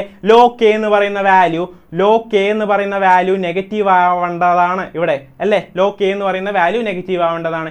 എപ്പോഴാണ് ലോഗിൻ്റെ ഒരു സാധനം നെഗറ്റീവ് ആവുക? നമ്മൾ സത്യം പറഞ്ഞ നെഗറ്റീവ് ആവുന്ന കേസ് ഇതൊക്കെയാണ്. 10⁻⁻1 10⁻². അതായത് 10ന്റെ പവേഴ്സ് ഒക്കെ നെഗറ്റീവ് ആവുന്ന കേസസിലാണ് ലോഗിന്റെ വാല്യൂ നെഗറ്റീവ് ആവുന്നത്. log 10⁻⁻1 എന്താണ് മക്കളെ? -1 അല്ലേ? മനസ്സിലായോ? log 10⁻⁻2 എന്താണ് മക്കളെ? -2 അല്ലേ? മനസ്സിലായോ? അപ്പം log K എന്ന് പറയുന്നത് ഒരു നെഗറ്റീവ് വാല്യൂ ആവണമെങ്കിൽ ആ K എന്തായിരിക്കണം? ഒന്നില്ലെങ്കിൽ 10⁻⁻1 അല്ലെങ്കിൽ 10⁻⁻2 അങ്ങനെ പോകും അല്ലേ? ഈ 10⁻⁻1 10⁻⁻2 ഒക്കെ എങ്ങനെ എഴുതാൻ പറ്റും? 1/10 1/100 എന്നൊക്കെ എഴുതിക്കൂടെ? 1/10 1/100 എന്നൊക്കെ എഴുതിക്കൂടെ? ഇവയെല്ലാം എന്താണ്? 1-നേക്കാളും കുറവല്ലേ? 1/10 1/100 ഒക്കെ എന്താണ്? 1-നേക്കാളും കുറവല്ലേ? സോ നമുക്ക് എന്ത് എഴുതാൻ പറ്റും? Delta G0 is greater than 0 ആണ് നമ്മൾ കണ്ടെത്തി. But K equivalent is less than 1. Answer എന്താണ്? A ആണ്. ക്ലിയർ അല്ലേ? എല്ലാവർക്കും ക്ലിയർ അല്ലേ? ഓക്കെ, മേധാ കറക്റ്റ് ആൻസർ ആണ് പറഞ്ഞത്. എല്ലാവർക്കും ക്ലിയർ അല്ലേ? ക്ലിയർ ആണെങ്കിൽ ഒന്ന് തംസപ്പ് ഇടൂ. എല്ലാവരും തംസപ്പ് ഇടൂ. എന്നിട്ട് വേണം നമുക്ക് അടുത്ത ക്വസ്റ്റ്യനിലേക്ക് പോകാൻ, അടുത്ത ക്വസ്റ്റ്യൻ അടിപൊളിയാക്കാൻ. ഓക്കെ, റെഡി അല്ലേ? എല്ലാവരും റെഡി അല്ലേ? ഇനി നമുക്ക് അടുത്ത ക്വസ്റ്റ്യൻ ഒരു പ്രശ്നം ക്വസ്റ്റ്യൻ ആവാം. ഓക്കെ, ഞാൻ പറഞ്ഞു തരാം. അടുത്ത ക്വസ്റ്റ്യൻ ഒന്ന് നോക്കിക്കളയാം. ഓക്കെ, അടുത്ത ക്വസ്റ്റ്യൻ ഇതാണ്. A hydrogen gas electrode is made by dipping A platinum wire in A solution of HCl of pH 10 pH എന്ന് പറയുമ്പോൾ തന്നെ നമ്മളെ മനസ്സിൽ ഓടി വരേണ്ട ഇക്വേഷനാണ് pH is equal to minus of log concentration of H+. മനസ്സിലായോ? ആ ഇക്വേഷൻ ഓടി വന്നു എല്ലാവരുടെ മനസ്സിലേക്കും. ആ ഇക്വേഷൻ ഓടി വരണം. And passing hydrogen gas around the platinum wire at 1 atmospheric പ്രഷറിൽ hydrogen gas pass ചെയ്യുകയാണ്. പ്ലാറ്റിനം വയർ, പ്ലാറ്റിനം എന്തിനൊക്കെയാണെന്ന് ഞാൻ മനസ്സിലായി. പ്ലാറ്റിനത്തിൻ്റെ ഉപയോഗം എന്താണെന്ന് ഞാൻ പറഞ്ഞു തന്നിട്ടുള്ളതാണ്, ഒന്ന് ചിന്തിക്കുക. Okay, the oxidation potential of the electrode will be, oxidation പൊട്ടൻഷ്യലാണ് ചോദിച്ചിട്ടുള്ളത്. അപ്പോൾ ഈ ഹൈഡ്രജൻ കടത്തിവിട്ട ഹൈഡ്രജൻ ഗ്യാസ് എന്താണ് ആവേണ്ടത്? ഓക്സിഡൈസ് ആണ് ആവേണ്ടത് അല്ലേ? ഓക്സിഡൈസ്ഡ് ആണ് ആവേണ്ടത്. H2 എന്തായി മാറും? H++ 2 ഇലക്ട്രോൺസ് ആയി മാറും അല്ലേ? H++ അല്ല 2H++, കാരണം ഇവിടെ 2 ഹൈഡ്രജൻ ഇല്ലേ, അപ്പോൾ ബാലൻസ് ചെയ്യുമ്പോൾ 2H+ ആവില്ലേ? 2H+ ആവില്ലേ? പ്ലസ് ഇവിടെയും ബാലൻസ് ചെയ്യുമ്പോൾ 2 ഇലക്ട്രോൺസ് വരൂലേ? മനസ്സിലായില്ലേ? 2 H+ ആയി മാറുകയാണ് H2. അപ്പോൾ 2 ഇലക്ട്രോൺസ് ലൂസ് ചെയ്യണ്ടേ? ഓക്കെ, ഇതാണ് ഇവിടുത്തെ ഇക്വേഷൻ വരുന്നത്. ഇവിടുത്തെ ഇക്വേഷൻ ഇതാണ്. അപ്പോൾ നമുക്ക് ഇന്ന് ഒരു കാര്യം ചെയ്താൽ, നമ്മളോട് പറഞ്ഞിട്ടുള്ളത് എന്താണ്? ഇലക്ട്രോഡ് പൊട്ടൻഷ്യൽ കണ്ടെത്താൻ വേണ്ടിയാണ്. Electrode potential, electrode potential E of electrode is equal to എന്താണ്? E of electrode is equal to എന്താണെന്ന് പഠിച്ചിട്ടുണ്ട് മക്കളെ നമ്മൾ. E0 of electrode minus 0.0591 by n log ഞാൻ അവിടെ പറഞ്ഞിരുന്നു ചില ക്വസ്റ്റ്യൻസിൽ log product by reactant എന്നാണ് എഴുതേണ്ടത്. log concentration of product by reactant എന്നും എഴുതിക്കൂടെ? log concentration of product by reactant എന്ന് നമുക്ക് എഴുതാലോ. ഞാൻ പറഞ്ഞു തന്നിട്ടുള്ളതല്ലേ നിങ്ങളോട് എല്ലാവരോടും, നേരത്തെ ഞാൻ പറഞ്ഞു തന്നിട്ടുള്ളതാണ്. സോ നമ്മൾ എന്ത് ചെയ്യുന്നു? E of ഇലക്ട്രോഡിനെ E0 of electrode minus 0.0591 by n log product by reactant എന്ന് എഴുതുന്നു. അപ്പോൾ E ഓഫ് ഇലക്ട്രോഡ് എന്താണ് മക്കളെ? E0 ഓഫ് ഇലക്ട്രോഡ് എന്ന് പറഞ്ഞാൽ എന്താ? E0 ഓഫ് ഹൈഡ്രജൻ എന്താണ്? E0 ഓഫ് ഹൈഡ്രജൻ പ്ലാറ്റിനത്തിലേക്ക് കടത്തി വിടുമ്പോൾ പ്ലാറ്റിനം എന്തായിട്ട് ആക്ട് ചെയ്യുമെന്ന് ഞാൻ പറഞ്ഞു തന്നിട്ടുണ്ട്. SHEൽ ഒരു ഹൈഡ്രജൻ ഇലക്ട്രോഡായിട്ട് ആക്ട് ചെയ്യും. അപ്പോൾ E0 of electrode of hydrogen എന്താണ്? നമ്മൾ പഠിച്ചിട്ടുള്ള standard reduction potential of hydrogen 0 ആണ് അല്ലേ? Minus 0.0591 by n log product എന്താണ്? കോൺസെൻട്രേഷൻ ഓഫ് പ്രൊഡക്റ്റ് എന്താണ്? H+ അല്ലേ? കോൺസെൻട്രേഷൻ പ്രൊഡക്റ്റ് എന്താണ്? H+. അതിൻ്റെ മുന്നിൽ 2 ഉള്ളതുകൊണ്ട് H+ സ്ക്വയർ എന്ന് കൊടുക്കാം അല്ലേ? അതിൻ്റെ മുന്നിൽ 2 ഉള്ളതുകൊണ്ട് കണ്ടില്ലേ? ഇതിൻ്റെ മുന്നിൽ 2, പ്രൊഡക്റ്റിലെ ഹൈഡ്രജൻ്റെ H+ന്റെ മുന്നിൽ 2. അപ്പോൾ കോൺസെൻട്രേഷൻ ഓഫ് H+ന്റെ മേലെ എന്ത് കൊടുക്കാം? 2 സ്ക്വയർ ചെയ്യാം അല്ലേ? ബൈ റിയാക്റ്റന്റ് എന്താണ്? ഇവിടെ ഒരു ഹൈഡ്രജൻ ഗ്യാസ് ആണ്. അപ്പോൾ ഗ്യാസസിനെ നമ്മൾ ഗ്യാസസിന്റെ കോൺസെൻട്രേഷൻ കാണിക്കാൻ വേണ്ടി നമ്മൾ പ്രഷറാണ് ഉപയോഗിക്കുക അല്ലേ? ഗ്യാസിന്റെ പ്രഷറാണ് അതിനെ കോൺസെൻട്രേഷൻ ആയിട്ട് കാണിക്കുക. അപ്പോൾ ഇവിടുത്തെ പ്രഷർ എന്താണ്? 1 atmospheric പ്രഷറാണ്. അപ്പോൾ ഗ്യാസ് H2ന്റെ കോൺസെൻട്രേഷൻ എന്താണ്? 1 atmosphere ആണ്. അപ്പോൾ അടുത്തതിൽ നമ്മളത് സബ്സ്റ്റിറ്റ്യൂട്ട് ചെയ്യും. ഓക്കെ, അപ്പോൾ അടുത്ത അടിയിലേക്ക് പോകാം. 0.0591 by n എന്താണ് ഇവിടെ മക്കളെ? 2 ഇലക്ട്രോൺസ്. മേധാ ശ്രദ്ധിച്ചോ, ഈ ഇക്വേഷനിൽ n എന്താണ്? 2 ഇലക്ട്രോൺസ് ആണ്. അപ്പോൾ എന്ത് ചെയ്യുന്നു? 2 അടിയിലിടുന്നു. Okay, 2 അടിയിലിടുന്നു. Okay, log H+ whole square. H+ന്റെ concentration എന്താണ്? അത് നമ്മൾ കണ്ടെത്തിയിട്ടില്ല. pH എത്രയാണെന്ന് അറിയാം? 10 ആണെന്ന് അറിയാം. 10 ഈസ് ഈക്വൽ ടു അല്ലേ മൈനസ് ലോഗ് H+ എന്ന് പറയുന്നത്. അപ്പോൾ H+ന്റെ കോൺസെൻട്രേഷൻ എന്തായിരിക്കണം? മക്കളെ? 10⁻10 ആവണ്ടേ? 10⁻10 ആവണ്ടേ? എന്നാലല്ലേ log 10⁻10 എന്താണ്? -10 വരും. -10ഉം ഈ മൈനസും കൂടി കൂട്ടിയിട്ടല്ലേ +10 ഇവിടെ ആൻസർ ആയിട്ട് വരുന്നത്. അതല്ലേ pH ആയിട്ട് വരുന്നത്. +10 അല്ലേ pH. മനസ്സിലായോ? അപ്പോൾ ഹൈഡ്രജന്റെ കോൺസെൻട്രേഷൻ അവിടെ എന്താണ്? 10⁻10. Okay, 10⁻10 whole square by hydrogen ഗ്യാസിന്റെ പ്രഷറാണ് എടുക്കേണ്ടത്. ഗ്യാസിന്റെ എപ്പോഴും പ്രഷറാണ് എടുക്കേണ്ടത്. ഇവിടുത്തെ പ്രഷർ എന്താണ്? 1 atmosphere. അപ്പോൾ നമുക്ക് എന്ത് കിട്ടും മക്കളെ? നോക്കൂ, minus 0.0591 by 2 log 10⁻20 by 1. log 10⁻20 എന്ന് പറയുന്നത് എന്താണ്? log 10⁻20 എന്ന് പറയുന്നത് എന്താണ്? 10⁻20 എന്ന് പറയുന്നത് -20 ആണ് അല്ലേ? അപ്പോൾ നമുക്ക് ഇവിടെ എന്ത് ചെയ്താം? മൈനസ് 0.0591 by 2 log 10⁻20 എന്ന് പറയുന്നത് ഈ സാധനം ഇങ്ങനെ തന്നെ എഴുതി കേട്ടോ. ഇതിന് മുന്നുള്ള കോഫിഷ്യന്റ് അടിയിൽ കിടത്ത് എഴുതിയതാണ്. log 10⁻20 എന്ന് പറയുന്നത് -20 എന്ന് എഴുതിക്കൂടെ, -20 എന്ന് എഴുതിക്കൂടെ. എല്ലാവർക്കും ക്ലിയർ അല്ലേ? ക്ലിയർ ആണ്. സോ ഇതും കൂടി വെട്ടിക്കളഞ്ഞൂടെ, -10 ആക്കിക്കൂടെ. -10 × -0.059 എന്താണ് മക്കളെ? 0.591 അല്ലേ? 0.591 അല്ലേ? 0.591 അല്ലേ? മനസ്സിലായോ? -20 log 10 എന്ന് പറയുന്നത് എന്താണ് മക്കളെ? 1 ആണ്. അപ്പോൾ -20 log 10 എഴുതേണ്ട കാര്യമുണ്ടോ? -20 × 1 അല്ലേ? അപ്പോൾ -20 തന്നെയല്ലേ ആൻസർ കിട്ടുക അല്ലേ? അപ്പോൾ എൻ്റെ ആൻസർ എന്ത് കിട്ടി? 0.0591 0.591. അപ്പോൾ 0.591 എന്ന് പറഞ്ഞ ആൻസർ അവിടെ ഉണ്ടോ നോക്കൂ. ഓക്കെ, ഡി ആണ് ഇവിടുത്തെ ആൻസർ. ഓക്കെ, ക്ലിയർ അല്ലേ? ക്ലിയർ ആണല്ലോ. ഓക്കെ, ക്ലിയർ ആണ്. നമുക്കിനി അടുത്തൊരു ക്വസ്റ്റ്യൻ നോക്കാം. അടുത്ത ക്വസ്റ്റ്യൻ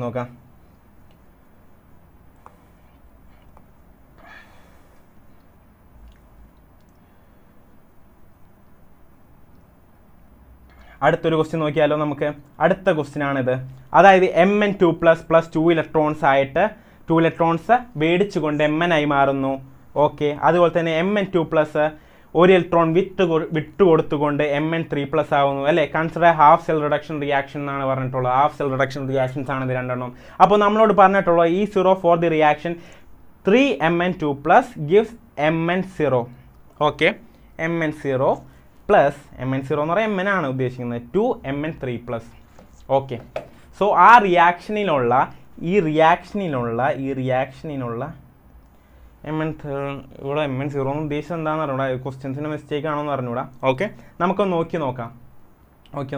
ഇപ്പോൾ Mn2+ + 2 ഇലക്ട്രോൺസ് എന്താണ് തരുന്നത്? Mn ആണ് തരുന്നത് അല്ലേ? Mn ആണ് തരുന്നത്. ഇനി അടുത്തത് നോക്കൂ. Mn2+ gives Mn3+ + 1 ഇലക്ട്രോൺ ആണ്. ഓക്കെ, 1 ഇലക്ട്രോൺ ആണ്. ഓക്കെ, മനസ്സിലായില്ലേ? സോ ഇനി എന്താണ് മനസ്സിലാക്കേണ്ടത്? നമുക്കിവിടെ LHSൽ എത്ര ഉണ്ട്? 3Mn2+ ഉണ്ട്. 3Mn2+ ഉണ്ട്. ഓക്കെ, അപ്പോൾ ഇവിടെ സത്യം പറഞ്ഞാൽ ഈ LHS എല്ലാം കൂടി കൂട്ടുമ്പോൾ 3Mn2+ വേണം. ഓക്കെ, 3Mn2+ വേണമെന്ന് മനസ്സിലാക്കാൻ വേണ്ടി ഇവിടുത്തെ ഇലക്ട്രോൺ ആയാലും നോക്കിയാൽ മതി. നമുക്ക് ഈ ഇക്വേഷൻ രണ്ടെണ്ണം കൂടി പ്ലസ് ചെയ്യണമെങ്കിൽ തന്നെ എന്ത് വേണം? ഇലക്ട്രോൺസ് രണ്ട് സ്ഥലത്തും സെയിം ആക്കണം, എന്നാലേ ഇലക്ട്രോൺസിനെ വെട്ടിക്കളയാൻ പറ്റുകയുള്ളൂ. അതുപോലെ തന്നെ നമുക്കിവിടെ 3Mn2+ ആണ് വേണ്ടത്. സോ ഇവിടെ ഈ ഇക്വേഷൻ എന്ത് ചെയ്യുക? ഈ ഇക്വേഷനെ മൊത്തം 2 കൊണ്ട് മൾട്ടിപ്ലൈ ചെയ്യുക. മനസ്സിലായോ? ഈ ഇക്വേഷനെ മൊത്തം 2 കൊണ്ട് മൾട്ടിപ്ലൈ ചെയ്യുക. അപ്പോൾ എന്ത് കിട്ടി? ഈ ഇക്വേഷൻ്റെ LHS ഫുള്ളൊന്ന് പ്ലസ് ചെയ്ത് നോക്കൂ. അപ്പോൾ എന്ത് കിട്ടി? 3Mn2+ ഈ 2 ഇലക്ട്രോണും LHS RHS 2 ഇലക്ട്രോൺ വെട്ടിപ്പോയി. ഗീവ്സ് എന്താണ് മക്കളെ? Mn. അപ്പോൾ മനസ്സിലായാലും ഇവിടെ 0 ഇല്ല, തെറ്റിപ്പോയതാണ് അവർക്ക്. ഓക്കെ, Mn + 2Mn3+ കിട്ടില്ലേ? 2Mn3+ കിട്ടില്ലേ? ഇവിടെ രണ്ടാമത്തെ ഇക്വേഷൻ 2 കൊണ്ട് മൾട്ടിപ്ലൈ ചെയ്താൽ ഇങ്ങനെ കിട്ടില്ലേ? സോ നമുക്ക് എന്ത് ചെയ്താൽ മതി? അപ്പോൾ ഇതിൻ്റെ രണ്ട് ഇലക്ട്രോഡ് പൊട്ടൻഷ്യൽസ് കൂടി എന്ത് ചെയ്താൽ മതി? പ്ലസ് ചെയ്താൽ മതി. അപ്പോൾ നിങ്ങൾ ചോദിക്കും, സാറേ ഇവിടെ 2 × 2 ടൈംസ് ഒക്കെ നമ്മൾ രണ്ടാമത്തെ ഇക്വേഷനിൽ കൊടുത്തല്ലോ, എന്തുകൊണ്ട് അവിടെ സ്റ്റാൻഡേർഡ് റിഡക്ഷൻ പൊട്ടൻഷ്യൽ എന്തുകൊണ്ട് × 2 ചെയ്തില്ല രണ്ടാമത്തെ ഇക്വേഷൻ? ഞാൻ പറയാം, സ്റ്റാൻഡേർഡ് റിഡക്ഷൻ പൊട്ടൻഷ്യൽ എന്ന് ചോദിച്ചാൽ എന്താണ്? ഒരു മെറ്റലിന് ഒരു ഇലക്ട്രോൺ വേടിച്ചുകൊണ്ട് റെഡ്യൂസ് ചെയ്യാനുള്ള കഴിവാണ് സ്റ്റാൻഡേർഡ് റിഡക്ഷൻ പൊട്ടൻഷ്യൽ അല്ലേ? അതെങ്ങനെയെങ്കിലും മാറോ? ഇപ്പോൾ ഒരു ഇക്വേഷനെ 2 കൊണ്ട് മൾട്ടിപ്ലൈ ചെയ്തു, 3 കൊണ്ട് മൾട്ടിപ്ലൈ എന്ന് പറഞ്ഞ് മാറോ? ഇല്ല, മാറില്ല. മനസ്സിലായോ? അതുകൊണ്ടാണ് ഞാൻ പറയുന്നത് ഇതിൻ്റെ ആൻസർ -1.18 പ്ലസ് -1.51 ആണ്. ഈ രണ്ട് ഇക്വേഷൻ്റെയും കൂടി ഇത് പ്ലസ് ചെയ്താൽ മതി. കാരണം ഈ ഇക്വേഷൻ കിട്ടുന്നത് ഈ രണ്ട് ഇക്വേഷനും കൂടി പ്ലസ് ചെയ്തിട്ടല്ലേ? ഈ ഫസ്റ്റത്തെ equation plus 2 times this second equation അല്ലേ? സെക്കൻഡ് ഇക്വേഷൻ ആണ്. സോ ഈ രണ്ട് ഇക്വേഷൻ കൂടി പ്ലസ് ചെയ്താൽ, അതുപോലെ തന്നെ അവരുടെ ഇലക്ട്രോഡ് പൊട്ടൻഷ്യൽസും കൂടി പ്ലസ് ചെയ്താൽ അവരുടെ എന്ത് കിട്ടും? നെറ്റ് ഇലക്ട്രോഡ് പൊട്ടൻഷ്യൽ കിട്ടും. അതെന്താണ് മക്കളെ? എന്താണ്? ഓക്കെ, -2.69 ആണ്. -2.69 ആണ്. ഇനി അടുത്ത് ചോദിക്കുന്നത് possibility of the forward reaction R respectively. Possibility of the forward reaction ഉണ്ടാവുന്നുണ്ടോ എന്ന് മനസ്സിലാക്കാൻ നമ്മൾ എന്ത് കാൽക്കുലേറ്റ് ചെയ്യണം? ഗിബ്സ് എനർജി കാൽക്കുലേറ്റ് ചെയ്യണം. ഞാൻ പറഞ്ഞിട്ടുണ്ട്, ഗിബ്സ് എനർജി നെഗറ്റീവ് ആണെങ്കിൽ അതെന്തായിരിക്കും? സ്പോണ്ടാനിയസ് ആയിരിക്കും. പുറത്തുനിന്ന് ഒരു എനർജി വേണ്ട, നാച്ചുറലി അത് ഫോർവേഡിലേക്ക് നടക്കും അല്ലേ? ഗിബ്സ് എനർജി പോസിറ്റീവ് ആണോ നെഗറ്റീവ് ആണോ എന്ന് നോക്കൂ മക്കളെ. ഗിബ്സ് എനർജി ഇവിടെ -NF ഈസർ ഓഫ് സെല്ലാണ് അല്ലേ, NF Acer of cell. Acer of സെല്ലിന് പകരം എന്ത് സബ്സ്റ്റിറ്റ്യൂട്ട് ചെയ്യാം, ഇവിടത്തെ -2.69 സബ്സ്റ്റിറ്റ്യൂട്ട് ചെയ്തൂടെ. അപ്പോൾ ഇവിടുത്തെ മൈനസും ഈ -2.69 കൂടി എന്തായി മാറി പോസിറ്റീവായി മാറി. അപ്പോൾ ഗിബ്സ് എനർജി എന്തായി, പോസിറ്റീവായി മാറി. ഗിബ്സ് എനർജി പോസിറ്റീവായാൽ ഞാൻ പറഞ്ഞിട്ടുണ്ട് ആ റിയാക്ഷൻ നടക്കോ, നാച്ചുറലി ആ റിയാക്ഷൻ നടക്കില്ല, അത് നോൺ സ്പോണ്ടാനിയസ് ആണ്. മനസ്സിലായോ, എല്ലാവർക്കും മനസ്സിലായോ? അങ്ങനെയാണ് ഈ റിയാക്ഷൻ ഫോർവേഡിലേക്ക് നടക്കോ ഇല്ലയോ എന്ന് നമ്മൾ മനസ്സിലാക്കുന്നത്. ഗിബ്സ് എനർജി കണ്ടെത്താ, നെഗറ്റീവ് ആണെങ്കിൽ അത് നടക്കും, നെഗറ്റീവ് അല്ലെങ്കിൽ പോസിറ്റീവ് ആണെങ്കിൽ അത് നടക്കില്ല. മനസ്സിലായോ? ഓക്കെ അല്ലേ? എല്ലാവർക്കും ഓക്കെ അല്ലേ? എല്ലാവരും ക്ലിയർ അല്ലേ ഈ ക്വസ്റ്റ്യൻ? മനസ്സിലായോ? എന്തെങ്കിലും ഡൗട്ട് ഉണ്ടെങ്കിൽ അപ്പം തന്നെ കമന്റ് ബോക്സിലേക്ക് ചോദ്യം ചോദിക്കുക. ഇതെല്ലാം മനസ്സിലായി കമന്റ് ബോക്സ് ഒന്ന് കത്തിക്കുക. ഓക്കെ, റെഡി അല്ലേ? നമുക്ക് അടുത്തതിലേക്ക് പോയാലോ?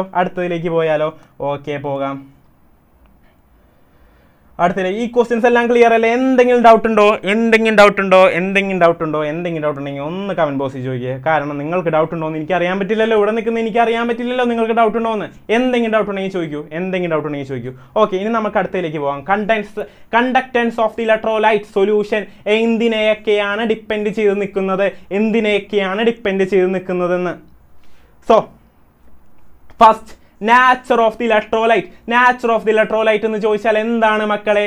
whether the electrolyte is strong or whether the electrolyte is weak. Strong ഇലക്ട്രോലൈറ്റിന്റെ പ്രത്യേകത എന്താണ്? അത് കൂടുതൽ ഡിസോസിയേറ്റ് ചെയ്യും. ഇപ്പോൾ ഫോർ എക്സാമ്പിൾ NaCl എടുത്തെന്ന് വിചാരിച്ചോ, അത് Na+ഉം കംപ്ലീറ്റ്ലി Na+ഉം Cl- മാറും. അതാണ് strong electrolyte. Okay, week electrolyte CH3COOH acetic acid എടുത്തെന്ന് വിചാരിച്ചോ, അതിനെന്താണ്? അത് ഫുള്ളി ഡിസോസിയേറ്റ് ആവില്ല. ഓക്കെ, ചിലപ്പോൾ 40% ഒക്കെ അത് ഡിസോസിയേറ്റ് ആയി CH3+ഉം CO- മാറുകയുള്ളൂ. മനസ്സിലായോ? ഓക്കെ, മനസ്സിലായോ? ഓക്കെ, അതാണ് ഫുള്ളി CH3+ അല്ല, CH3CO- H+ഉം മാറുകയുള്ളൂ. മനസ്സിലായോ? CH3CO- H+ഉം മാറുകയുള്ളൂ. ഫുള്ളായിട്ട് അത് ഡിസോസിയേറ്റ് ചെയ്യില്ല. മനസ്സിലായോ? കുറച്ച് ഡിസോസിയേറ്റ് ചെയ്യുള്ളൂ. അങ്ങനെ കുറച്ച് ഡിസോസിയേറ്റ് ചെയ്യുന്നവരാണ് എന്ത്? Week electrolyte. കൂടുതൽ ഡിസോസിയേറ്റ് ചെയ്ത്, അതായത് ടോട്ടലി ഫുള്ളി ഡിസോസിയേറ്റ് ചെയ്യുന്നവരാണ് എന്ത്? Strong electrolyte. മനസ്സിലായോ നിങ്ങൾക്ക്? സ്ട്രോങ് ഇലക്ട്രോലൈറ്റ്സ് കൂടുതൽ ഡിസോസിയേറ്റ് ചെയ്യുമെന്ന് പറഞ്ഞു. അപ്പോൾ അവിടെ കൂടുതൽ അയൺസ് ഉണ്ടാവില്ലേ മക്കളെ? കൂടുതൽ അയൺസ് ഉണ്ടാവും. അപ്പോൾ കൂടുതൽ അയൺസ് ഉണ്ടാവുമ്പോൾ എന്താണ്? അവിടുത്തെ കണ്ടക്ടിവിറ്റി കൂടുകയാണോ കുറയുകയാണോ ചെയ്യുക? അയൺസ് ആണ് കണ്ടക്ടിവിറ്റി ഉണ്ടാക്കുന്നത് അല്ലേ? ഒരു സൊല്യൂഷനിലെ അയൺ ആണ് അവിടുത്തെ ഇലക്ട്രിസിറ്റി ട്രാൻസ്പോർട്ട് ചെയ്യുന്നത് അല്ലേ? അപ്പോൾ നമ്മൾ ചിന്തിച്ച് നോക്കുക, കൂടുതൽ അയൺസ് ഉണ്ടാകുമ്പോൾ, അതായത് കൂടുതൽ ഡിസോസിയേഷൻ നടക്കുമ്പോൾ അവിടുത്തെ കണ്ടക്ടിവിറ്റി കൂടണ്ടേ? അപ്പോൾ സ്ട്രോങ് ഇലക്ട്രോലൈറ്റിന്റെ കണ്ടക്ടിവിറ്റി കൂടും, വീക്ക് ഇലക്ട്രോലൈറ്റിന്റെ കണ്ടക്ടിവിറ്റി കുറയും. ഓക്കെ, ക്ലിയർ അല്ലേ? ഇനി നോക്കൂ, size of ions and the solvation. ഞാൻ പറയുന്നു അയൺസിന്റെ സൈസ് കുറയുമ്പോൾ എന്താണ് മക്കളെ? അവർക്ക് പെട്ടെന്ന് ഓടി നടക്കാൻ പറ്റും അല്ലേ? ഒരു സൈസ് കുറവുള്ള വ്യക്തിയാണോ, ഒരു സൈസ് കൂടുതലുള്ള വ്യക്തിയാണോ ഓട്ട മത്സരത്തിൽ വിജയിക്കുക? സൈസ് കുറവുള്ള വ്യക്തിയല്ലേ? അത് കോൺസെപ്റ്റ് അല്ലേ? ആ കോൺസെപ്റ്റ് അല്ല, അത് കോമൺ സെൻസ് അല്ലേ? യെസ്, അതുപോലെ ഒരു കോമൺ സെൻസ് ആണ് ഇവിടെ. സൈസ് ഓഫ് ദി അയൺസ് കുറയുമ്പോൾ അവർക്ക് നന്നായി ഓടി നടക്കാൻ പറ്റും. ഓക്കെ, അപ്പോൾ കണ്ടക്ടിവിറ്റി കൂടും. ഓക്കെ, മനസ്സിലായോ? ഇനി അതിന്റെ സോൾവേഷൻ എന്ന് പറയുന്നത് എന്താണ്? സോൾവേഷൻ എന്ന് പറഞ്ഞാൽ സൊല്യൂട്ട് സോൾവെന്റ് ഇൻട്രാക്ഷനെയാണ് സോൾവേഷൻ എന്ന് പറയുന്നത്. ഇപ്പോൾ നിങ്ങൾ എന്നെ ഒരു സൊല്യൂട്ട് ആയിട്ട് കൺസിഡർ ചെയ്യൂ. എൻ്റെ ചുറ്റും കുറേ പിള്ളേരുണ്ട്. ആ പിള്ളേരെ നിങ്ങൾ സോൾവെന്റ് ആയിട്ട് കൺസിഡർ ചെയ്യൂ. ഇപ്പോൾ ആ പിള്ളേർ, ഒരു കൊച്ച് എൻ്റെ കൈ പിടിച്ച് വലിക്കുന്നു, ഒരു കൊച്ച് എൻ്റെ ഷർട്ട് പിടിച്ച് വലിക്കുന്നു, ഒരു കൊച്ച് എൻ്റെ പാൻറ് പിടിച്ച് വലിക്കുന്നു. അതൊക്കെ പിള്ളേരെ എല്ലാം സോൾവെന്റ് ആയിട്ടല്ലേ ഞാൻ കൺസിഡർ ചെയ്യുന്നു. ആ സോൾവെന്റ്സ് എല്ലാം കൂടി സൊല്യൂട്ടായ എന്നെ പിടിച്ച് വലിക്കുകയാണ്. അപ്പോൾ എനിക്ക് ഒരു സ്ഥലത്ത് നിന്ന് വേറെ സ്ഥലത്തേക്ക് അടിപൊളിയായിട്ട് മൂവ് ചെയ്യാൻ പറ്റുമോ, നീങ്ങാൻ പറ്റുമോ? ഇല്ല. അതുപോലെയാണ് ഇവിടെ നടക്കുന്നത്. സൊല്യൂട്ട് സോൾവെന്റ് ഇൻട്രാക്ഷൻ അല്ലെങ്കിൽ സോൾവേഷൻ എന്ന് പറയുമ്പോൾ, സോൾവേഷൻ കൂടുമ്പോൾ എന്താണ് സംഭവിക്കുന്നത്? സൊല്യൂട്ട് സോൾവെന്റ് ഇൻട്രാക്ഷൻ കൂടുന്നു. അതുകൊണ്ട് തന്നെ സൊല്യൂട്ട് ഓർ അയേൺസിന് മര്യാദയ്ക്ക് മൂവ് ചെയ്യാൻ പറ്റില്ല. അവരെ പിടിച്ചു വലിക്കും. ആര്? സോൾവെന്റ്സ്. മനസ്സിലായില്ലേ? അപ്പോൾ അവർക്ക് മൂവ് ചെയ്യാൻ പറ്റില്ലെങ്കിൽ എന്ത് പറ്റും? സോൾവേഷൻ കൂടുമ്പോൾ കണ്ടക്ടിവിറ്റി കുറയും. മനസ്സിലായില്ലേ? ഓക്കെ. അപ്പോൾ സോൾവേഷന് ഇപ്പോൾ അയണിൻ്റെ ചുറ്റുമുള്ള സൊല്യൂട്ട് പാർട്ടിക്കിൾസിൻ്റെ എണ്ണം കൂടും. അപ്പോൾ അയണിൻ്റെ സൈസ് ആസ് എ വോൾ കൂടും എന്നും കൂടി മനസ്സിലാക്കി വെക്കുക. മനസ്സിലായില്ലേ? Okay. In nature of the solvent and viscosity കൂടുമ്പോൾ നിങ്ങൾക്കൊന്ന് ചിന്തിച്ചാൽ മതി. വിസ്കോസിറ്റി കൂടുതലുള്ള ഫ്ലൂയിഡിൽ കൂടെ മൂവ് ചെയ്യാൻ കുറച്ച് പണിയല്ലേ? വാട്ടറിൽ കൂടെ മൂവ് ചെയ്യാനാണോ ഒരു ടബ് ഹണി കൂടെ മൂവ് ചെയ്യാനാണോ എളുപ്പം? വാട്ടറിൽ കൂടെ മൂവ് ചെയ്യാനല്ലേ? അപ്പോൾ വിസ്കോസിറ്റി കൂടുതൽ ഹണിക്കായതുകൊണ്ടല്ലേ നമുക്ക് കുറച്ച് എനങ്ങാൻ വേണ്ടി എന്താ ബുദ്ധിമുട്ട് അല്ലേ? അതുപോലെ തന്നെയാണ് അയൺസിനെ വിസ്കോസിറ്റി കൂടുന്തോറും സൊല്യൂഷൻ്റെ വിസ്കോസിറ്റി കൂടുന്തോറും അയൺസിൻ്റെ മൊബിലിറ്റി കുറയും. അപ്പോൾ എന്ത് കണ്ടക്ടിവിറ്റിയും കുറയും. മനസ്സിലായില്ലേ? ഓക്കെ. ഇനി കോൺസെൻട്രേഷൻ ഓഫ് ഇലക്ട്രോലൈറ്റ്സ് കൂടുമ്പോൾ അവിടുത്തെ അയൺസ് പെർ യൂണിറ്റ് വോളിയം കൂടും അല്ലേ? അപ്പോൾ അവിടുത്തെ കണ്ടക്ടിവിറ്റി കൂടും. മനസ്സിലായോ? ഈ ടെമ്പറേച്ചർ എന്ന കേസിൽ എന്താണ്? ടെമ്പറേച്ചർ എന്ന കേസിൽ രണ്ട് രീതിയിൽ പറയാം. ടെമ്പറേച്ചർ കൂടുന്തോറും അയൺസിന് മൊബിലിറ്റി കൂടും. അപ്പോൾ അയൺസിന് അടിപൊളിയായിട്ട് മൂവ് ചെയ്യാൻ പറ്റും.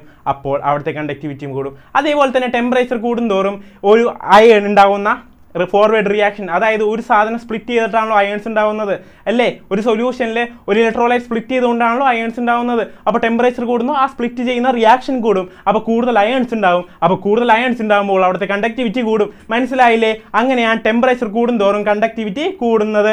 മനസ്സിലായോ? ഓക്കെ. സോൾവേഷൻ കൂടിയ കണ്ടക്ടിവിറ്റി കുറയും. ശരിയാണ് ജഹനാറ. ഓക്കെ, ശരിയാണ്. എല്ലാവരും പറയുന്നത് ശരിയാണ്. അപ്പോൾ ഈ എന്താ പറയുക, കണ്ടക്റ്റൻസ് അല്ലെങ്കിൽ കണ്ടക്ടിവിറ്റി ഒക്കെ എന്തിനെ ഡിപ്പെൻഡ് ചെയ്യുന്നു എന്ന് നിങ്ങൾക്ക് മനസ്സിലായല്ലോ? ഓക്കെ. ഇനി റെസിസ്റ്റൻസ് കണ്ടെത്തിയാലോ? റെസിസ്റ്റൻസിൽ നമ്മൾ ഫിസിക്സിൽ പഠിച്ചൊരു ഇക്വേഷൻ ആണ് R = ρ × L/A അല്ലേ? R = ρ × L/A. അപ്പോൾ നിങ്ങൾ ചോദിക്കും, ഇലക്ട്രോലൈറ്റിന്റെ കേസിൽ എങ്ങനെയാണ് ഒരു സോൾഡ് അല്ലാത്ത ഇലക്ട്രോലൈറ്റിന് എങ്ങനെയാണ് ഒരു ക്രോസ് സെക്ഷണൽ ഏരിയ ഉണ്ടാവുക? എങ്ങനെയാണ് ഒരു ലെങ്ത് ഉണ്ടാവുക? ലെങ്ത്തും ഏരിയയും ഉണ്ടെങ്കിലല്ലേ അതിൻ്റെ റെസിസ്റ്റൻസ് കണ്ടെത്താൻ പറ്റുള്ളൂ, ഒരു ഇലക്ട്രോലൈറ്റിൻ്റെ റെസിസ്റ്റൻസ് കണ്ടെത്താൻ പറ്റുള്ളൂ. അപ്പോഴാണ് ഒരു സാധനം വരുന്നത്, ഒരു കണ്ടക്ടിവിറ്റി സെല്ലിൽ എന്താണ് നമ്മൾ ചെയ്യുക? കണ്ടക്ടിവിറ്റി സെല്ലിൽ ഇലക്ട്രോലൈറ്റിനെ എടുക്കും. അപ്പോൾ കണ്ടക്ടിവിറ്റി സെല്ലിൽ ഫുൾ എന്താണ്? ഇലക്ട്രോലൈറ്റ് ആണ്. ഓക്കെ. നമ്മൾ രണ്ട് സൈഡിൽ എന്ത് വെച്ചിട്ടുണ്ട്? ഒരു പ്ലാറ്റിനം ഇലക്ട്രോഡ്, 2 പ്ലാറ്റിനം ഇലക്ട്രോഡ് വെച്ചിട്ടുണ്ട്. അപ്പോൾ ഏരിയ എന്താണ്? ഏരിയ എന്താക്കിയെടുക്കും? ഈ പ്ലാറ്റിനം ഇലക്ട്രോഡിൻ്റെ ഏരിയ എന്താണോ അത്രയും ഏരിയയിലാണ് ഈ ഇലക്ട്രോലൈറ്റ് അതിനായിട്ട് കോണ്ടാക്ട് വരുന്നത് അല്ലേ? അപ്പോൾ എത്രത്തോളം ഏരിയയാണോ ഇലക്ട്രോലൈറ്റിൻ്റെ അതിനായിട്ട് കോണ്ടാക്ട് വരുന്നത്, അതായത് പ്ലാറ്റിനം ഇലക്ട്രോണിൻ്റെ ഏരിയയാണ് ഇവിടെ A ആയിട്ട് എടുക്കുക. അതേപോലെ തന്നെ ഈ പ്ലാറ്റിനം ഇലക്ട്രോണിൻ്റെ 2 എണ്ണത്തിൻ്റെ ഇടയിലുള്ള സ്പേസ് ആണ് എന്ത്? L ആയിട്ട് എടുക്കുക. അങ്ങനെയാണ് നമ്മൾ എന്ത് കണ്ടെത്തുക? ഇലക്ട്രോലൈറ്റ് സൊല്യൂഷൻ്റെ റെസിസ്റ്റൻസ് കണ്ടെത്തുക. ക്ലിയർ അല്ലേ? ഓക്കെ. ഇനി റെസിസ്റ്റിവിറ്റി എന്താണ്? റെസിസ്റ്റിവിറ്റി റോ = ഇവിടുത്തെ എല്ലാം ഇങ്ങോട്ടും ഉണ്ടാവുക. ഓക്കെ. റോനെ മാത്രം ഇവിടെ നിർത്തുക. അപ്പോൾ എന്ത് കിട്ടി? RA/L.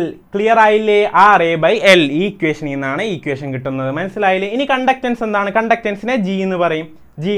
കണ്ടക്റ്റൻസ് എന്ന് വെച്ചാൽ 1/R ആണ് കണ്ടക്റ്റൻസ്. അപ്പോൾ എന്താണ്? 1/ρ × A/L എന്ന് എഴുതിക്കൂടെ? ഇതാണ് മക്കളെ കണ്ടക്റ്റൻസ്. 1/R ആണ് കണ്ടക്റ്റൻസ്. ഇനി കണ്ടക്ടിവിറ്റി എന്താണ്? റെസിസ്റ്റിവിറ്റിയുടെ റെസിപ്രോക്കൽ, അതായത് 1/ρ = എന്താണ്? L/R എന്ന് എഴുതിക്കൂടെ മക്കളെ? ഇതിനെ മറിച്ചിട്ടാ പോരെ? ഓക്കെ. ക്ലിയർ അല്ലേ? എല്ലാവർക്കും ക്ലിയർ അല്ലേ? ഓക്കെ. ക്ലിയർ ആണെന്ന് വിശ്വസിച്ചുകൊണ്ട് നമ്മൾ അടുത്തതിലേക്ക് പോവുകയാണ്. ഓക്കെ. ഇത്രയും അറിഞ്ഞു വെക്കുക. വളരെ ഇമ്പോർട്ടൻ്റ് ഒന്നുമല്ല, നിങ്ങൾക്ക് അറിയാവുന്ന കാര്യം തന്നെ ഞാൻ പറഞ്ഞതാണ്. ഫിസിക്സിൽ പഠിക്കുന്ന കാര്യം തന്നെ ഞാൻ ഒന്നും കൂടി പറഞ്ഞതാണ്. ഓക്കെ, നമുക്ക് അടുത്തതിലേക്ക് പോകാം. ഇനി അടുത്തതാണ് മോളാർ കണ്ടക്ടിവിറ്റി എന്താണ്? അതായത് ഒരു മോൾ സബ്സ്റ്റൻസ് ഞാൻ എടുത്തു, ഒരു സൊല്യൂഷനിലേക്ക് ഇട്ടു. അപ്പോൾ 1 മോൾ ഓഫ് സബ്സ്റ്റൻസ് ഒരു സൊല്യൂഷനിൽ ഞാൻ ഡിസോൾവ് ചെയ്തു. അപ്പോൾ ആ സൊല്യൂഷൻ ഉണ്ടാവുന്ന കണ്ടക്ടിവിറ്റിനെ പറയുന്ന പേരാണ് മോളാർ കണ്ടക്ടിവിറ്റി. അതായത് 1 മോൾ സബ്സ്റ്റൻസ് ഒരു സൊല്യൂഷനിൽ ഉണ്ടെങ്കിൽ ആ സൊല്യൂഷന്റെ കണ്ടക്ടിവിറ്റിനെ പറയുന്ന പേരാണ് മോളാർ കണ്ടക്ടിവിറ്റി. മനസ്സിലായോ? ഓക്കെ. ഇനി മോളാർ കണ്ടക്ടിവിറ്റിയുടെ ഇക്വേഷൻ എന്താണ്? ലാംഡ എം ആണ് അതിൻ്റെ സൈൻ. ലാംഡ M = കാപ്പ എന്താണ്? കാപ്പ എന്ന് പറയുന്നത് കണ്ടക്ടിവിറ്റിയാണ്. അപ്പോൾ കണ്ടക്ടിവിറ്റി × 1000/മൊളാരിറ്റി എന്താണെന്ന് നിങ്ങൾക്ക് എല്ലാവർക്കും അറിയാലോ. Number of moles present in 1 litre of solution ആണ് മൊളാരിറ്റി. ഓക്കെ, മനസ്സിലായോ? അപ്പോൾ ലാംഡ M മോളാർ കണ്ടക്ടിവിറ്റി കണ്ടെത്തുന്ന ഇക്വേഷൻ മനസ്സിലായോ? കാപ്പ × 1000/മൊളാരിറ്റി ആണ്. ക്ലിയർ അല്ലേ? എല്ലാവർക്കും ക്ലിയർ ആണെന്ന് വിശ്വസിക്കുന്നു. എന്നിട്ട് ഞാൻ അടുത്തതിലേക്ക് പോകുന്നു. മോളാർ കണ്ടക്ടിവിറ്റി കഴിഞ്ഞു, മോളാർ കണ്ടക്ടിവിറ്റിയുടെ ഇക്വേഷൻ പറഞ്ഞു. ഇനി അടുത്തതിലേക്ക് പോകുന്നു. റെസിസ്റ്റൻസ് ഓഫ് ഇലക്ട്രോലൈറ്റ് എങ്ങനെ കണ്ടെത്തും? നമ്മൾ ഫിസിക്സിൽ കണ്ടെത്തുന്ന പോലെ തന്നെ കറന്റ് ഇലക്ട്രിസിറ്റിയിൽ നമ്മൾ എന്ത് ഉപയോഗിക്കും? വീസ്റ്റൺസ് ബ്രിഡ്ജ് ഉപയോഗിച്ചുകൊണ്ട് ഒരു അൺനോൺ റെസിസ്റ്റൻസ് കണ്ടെത്തില്ലേ? അതുപോലെ തന്നെയാണ് ഇവിടെ ഈ ഇലക്ട്രോലൈറ്റ് സൊല്യൂഷൻ ഒരു അൺനോൺ റെസിസ്റ്റൻസ് ഉള്ള സൊല്യൂഷൻ ആയിട്ട് നമ്മൾ വെക്കുന്നു. ഒരു അൺനോൺ റെസിസ്റ്റർ ആയിട്ട് നമ്മൾ കണക്ട് ചെയ്യുന്നു അല്ലേ? ഇവിടെ ഒരു വാരിയബിൾ റെസിസ്റ്റൻസ് R1 ഉണ്ട്, ഇവിടെ ഒരു R3 non resistance R1, R3 and R4 ഉണ്ട്. അപ്പോൾ നമ്മൾ ഫിസിക്സിൽ പഠിച്ച ഇക്വേഷൻ ആണ് ഈ R1/R2 = ആയിരിക്കും മക്കളെ ഇവിടെ R3/R4. ഇവിടെ എന്താണ്? R2 അല്ലേ ഈ ഇലക്ട്രോലൈറ്റിന്റെ റെസിസ്റ്റൻസ്. സോ R2 നമുക്ക് കണ്ടെത്തിക്കൂടെ? R1, R3, R4 അറിയാമെങ്കിൽ നമുക്ക് R2 കണ്ടെത്തിക്കൂടെ? അങ്ങനെയാണ് വീസ്റ്റൺസ് ബ്രിഡ്ജ് വെച്ച് ഇലക്ട്രോലൈറ്റിന്റെ എന്ത് കണ്ടെത്തുന്നത്? റെസിസ്റ്റൻസ് കണ്ടെത്തുന്നത്. ഇലക്ട്രോലൈറ്റ് ഈ ട്യൂബിന്റെ ഉള്ളിലാണ് ഇലക്ട്രോലൈറ്റ് ഫില്ല് ചെയ്തിരിക്കുന്നത്. ഓക്കെ, കണ്ടെത്താൻ വേണ്ടി. ഓക്കെ, ക്ലിയർ അല്ലേ? ഓക്കെ, നമുക്ക് അടുത്തതിലേക്ക് പോയാലോ മക്കളെ? എല്ലാം ക്ലിയർ ആണെന്ന് വിശ്വസിച്ചുകൊണ്ടാണ് ഞാൻ നീങ്ങുന്നത്. ഓക്കെ, ഇനി variation of conductivity with concentration കൂടുന്തോറും അവർ കോൺസെൻട്രേഷൻ കുറയും തോറും കണ്ടക്ടിവിറ്റിക്ക് എന്ത് ചേഞ്ച് വരും? ഇപ്പോൾ ഞാൻ ഒരു കാര്യം ചോദിക്കട്ടെ. ഇപ്പോൾ ഞാനൊരു അയണിന്റെ ഒരു സൊല്യൂഷൻ എടുത്തു. അയൺസിന്റെ സൊല്യൂഷൻ ഇതാണ്. അയൺസിന്റെ സൊല്യൂഷൻ നോക്കൂ. ഓക്കെ, ഇതാണ് ഞാൻ എടുത്ത അയൺസിന്റെ സൊല്യൂഷൻ. ഓക്കെ, അതിൻ്റെ അകത്തേക്ക് ഞാൻ വെള്ളം ഒഴിച്ചു. വാട്ടർ ഒഴിച്ചപ്പോൾ എന്ത് പറ്റി? ഈ ക്യാൻ കൂടുതൽ നിറഞ്ഞു അല്ലേ? അപ്പോൾ അയൺസിന്റെ ഇടയിലുള്ള സ്പേസിലേക്ക് എന്ത് വന്നു? വാട്ടർ വന്നു അല്ലേ? അപ്പോൾ അയൺസിന്റെ ഇടയിലുള്ള സ്പേസ് എന്ത് പറ്റി? കൂടി. So number of ions per unit volume എന്ത് പറ്റി? അതായത് ഇത്ര വോളിയമാണ് എടുക്കുന്നതെന്ന് വിചാരിച്ചോ. ഈ രണ്ട് സ്ഥലത്തും ഇത്ര വോളിയത്തിലുള്ള അയൺസിന്റെ ഡിഫറൻസ് ഒക്കെ ഇവിടെ കുറഞ്ഞില്ലേ?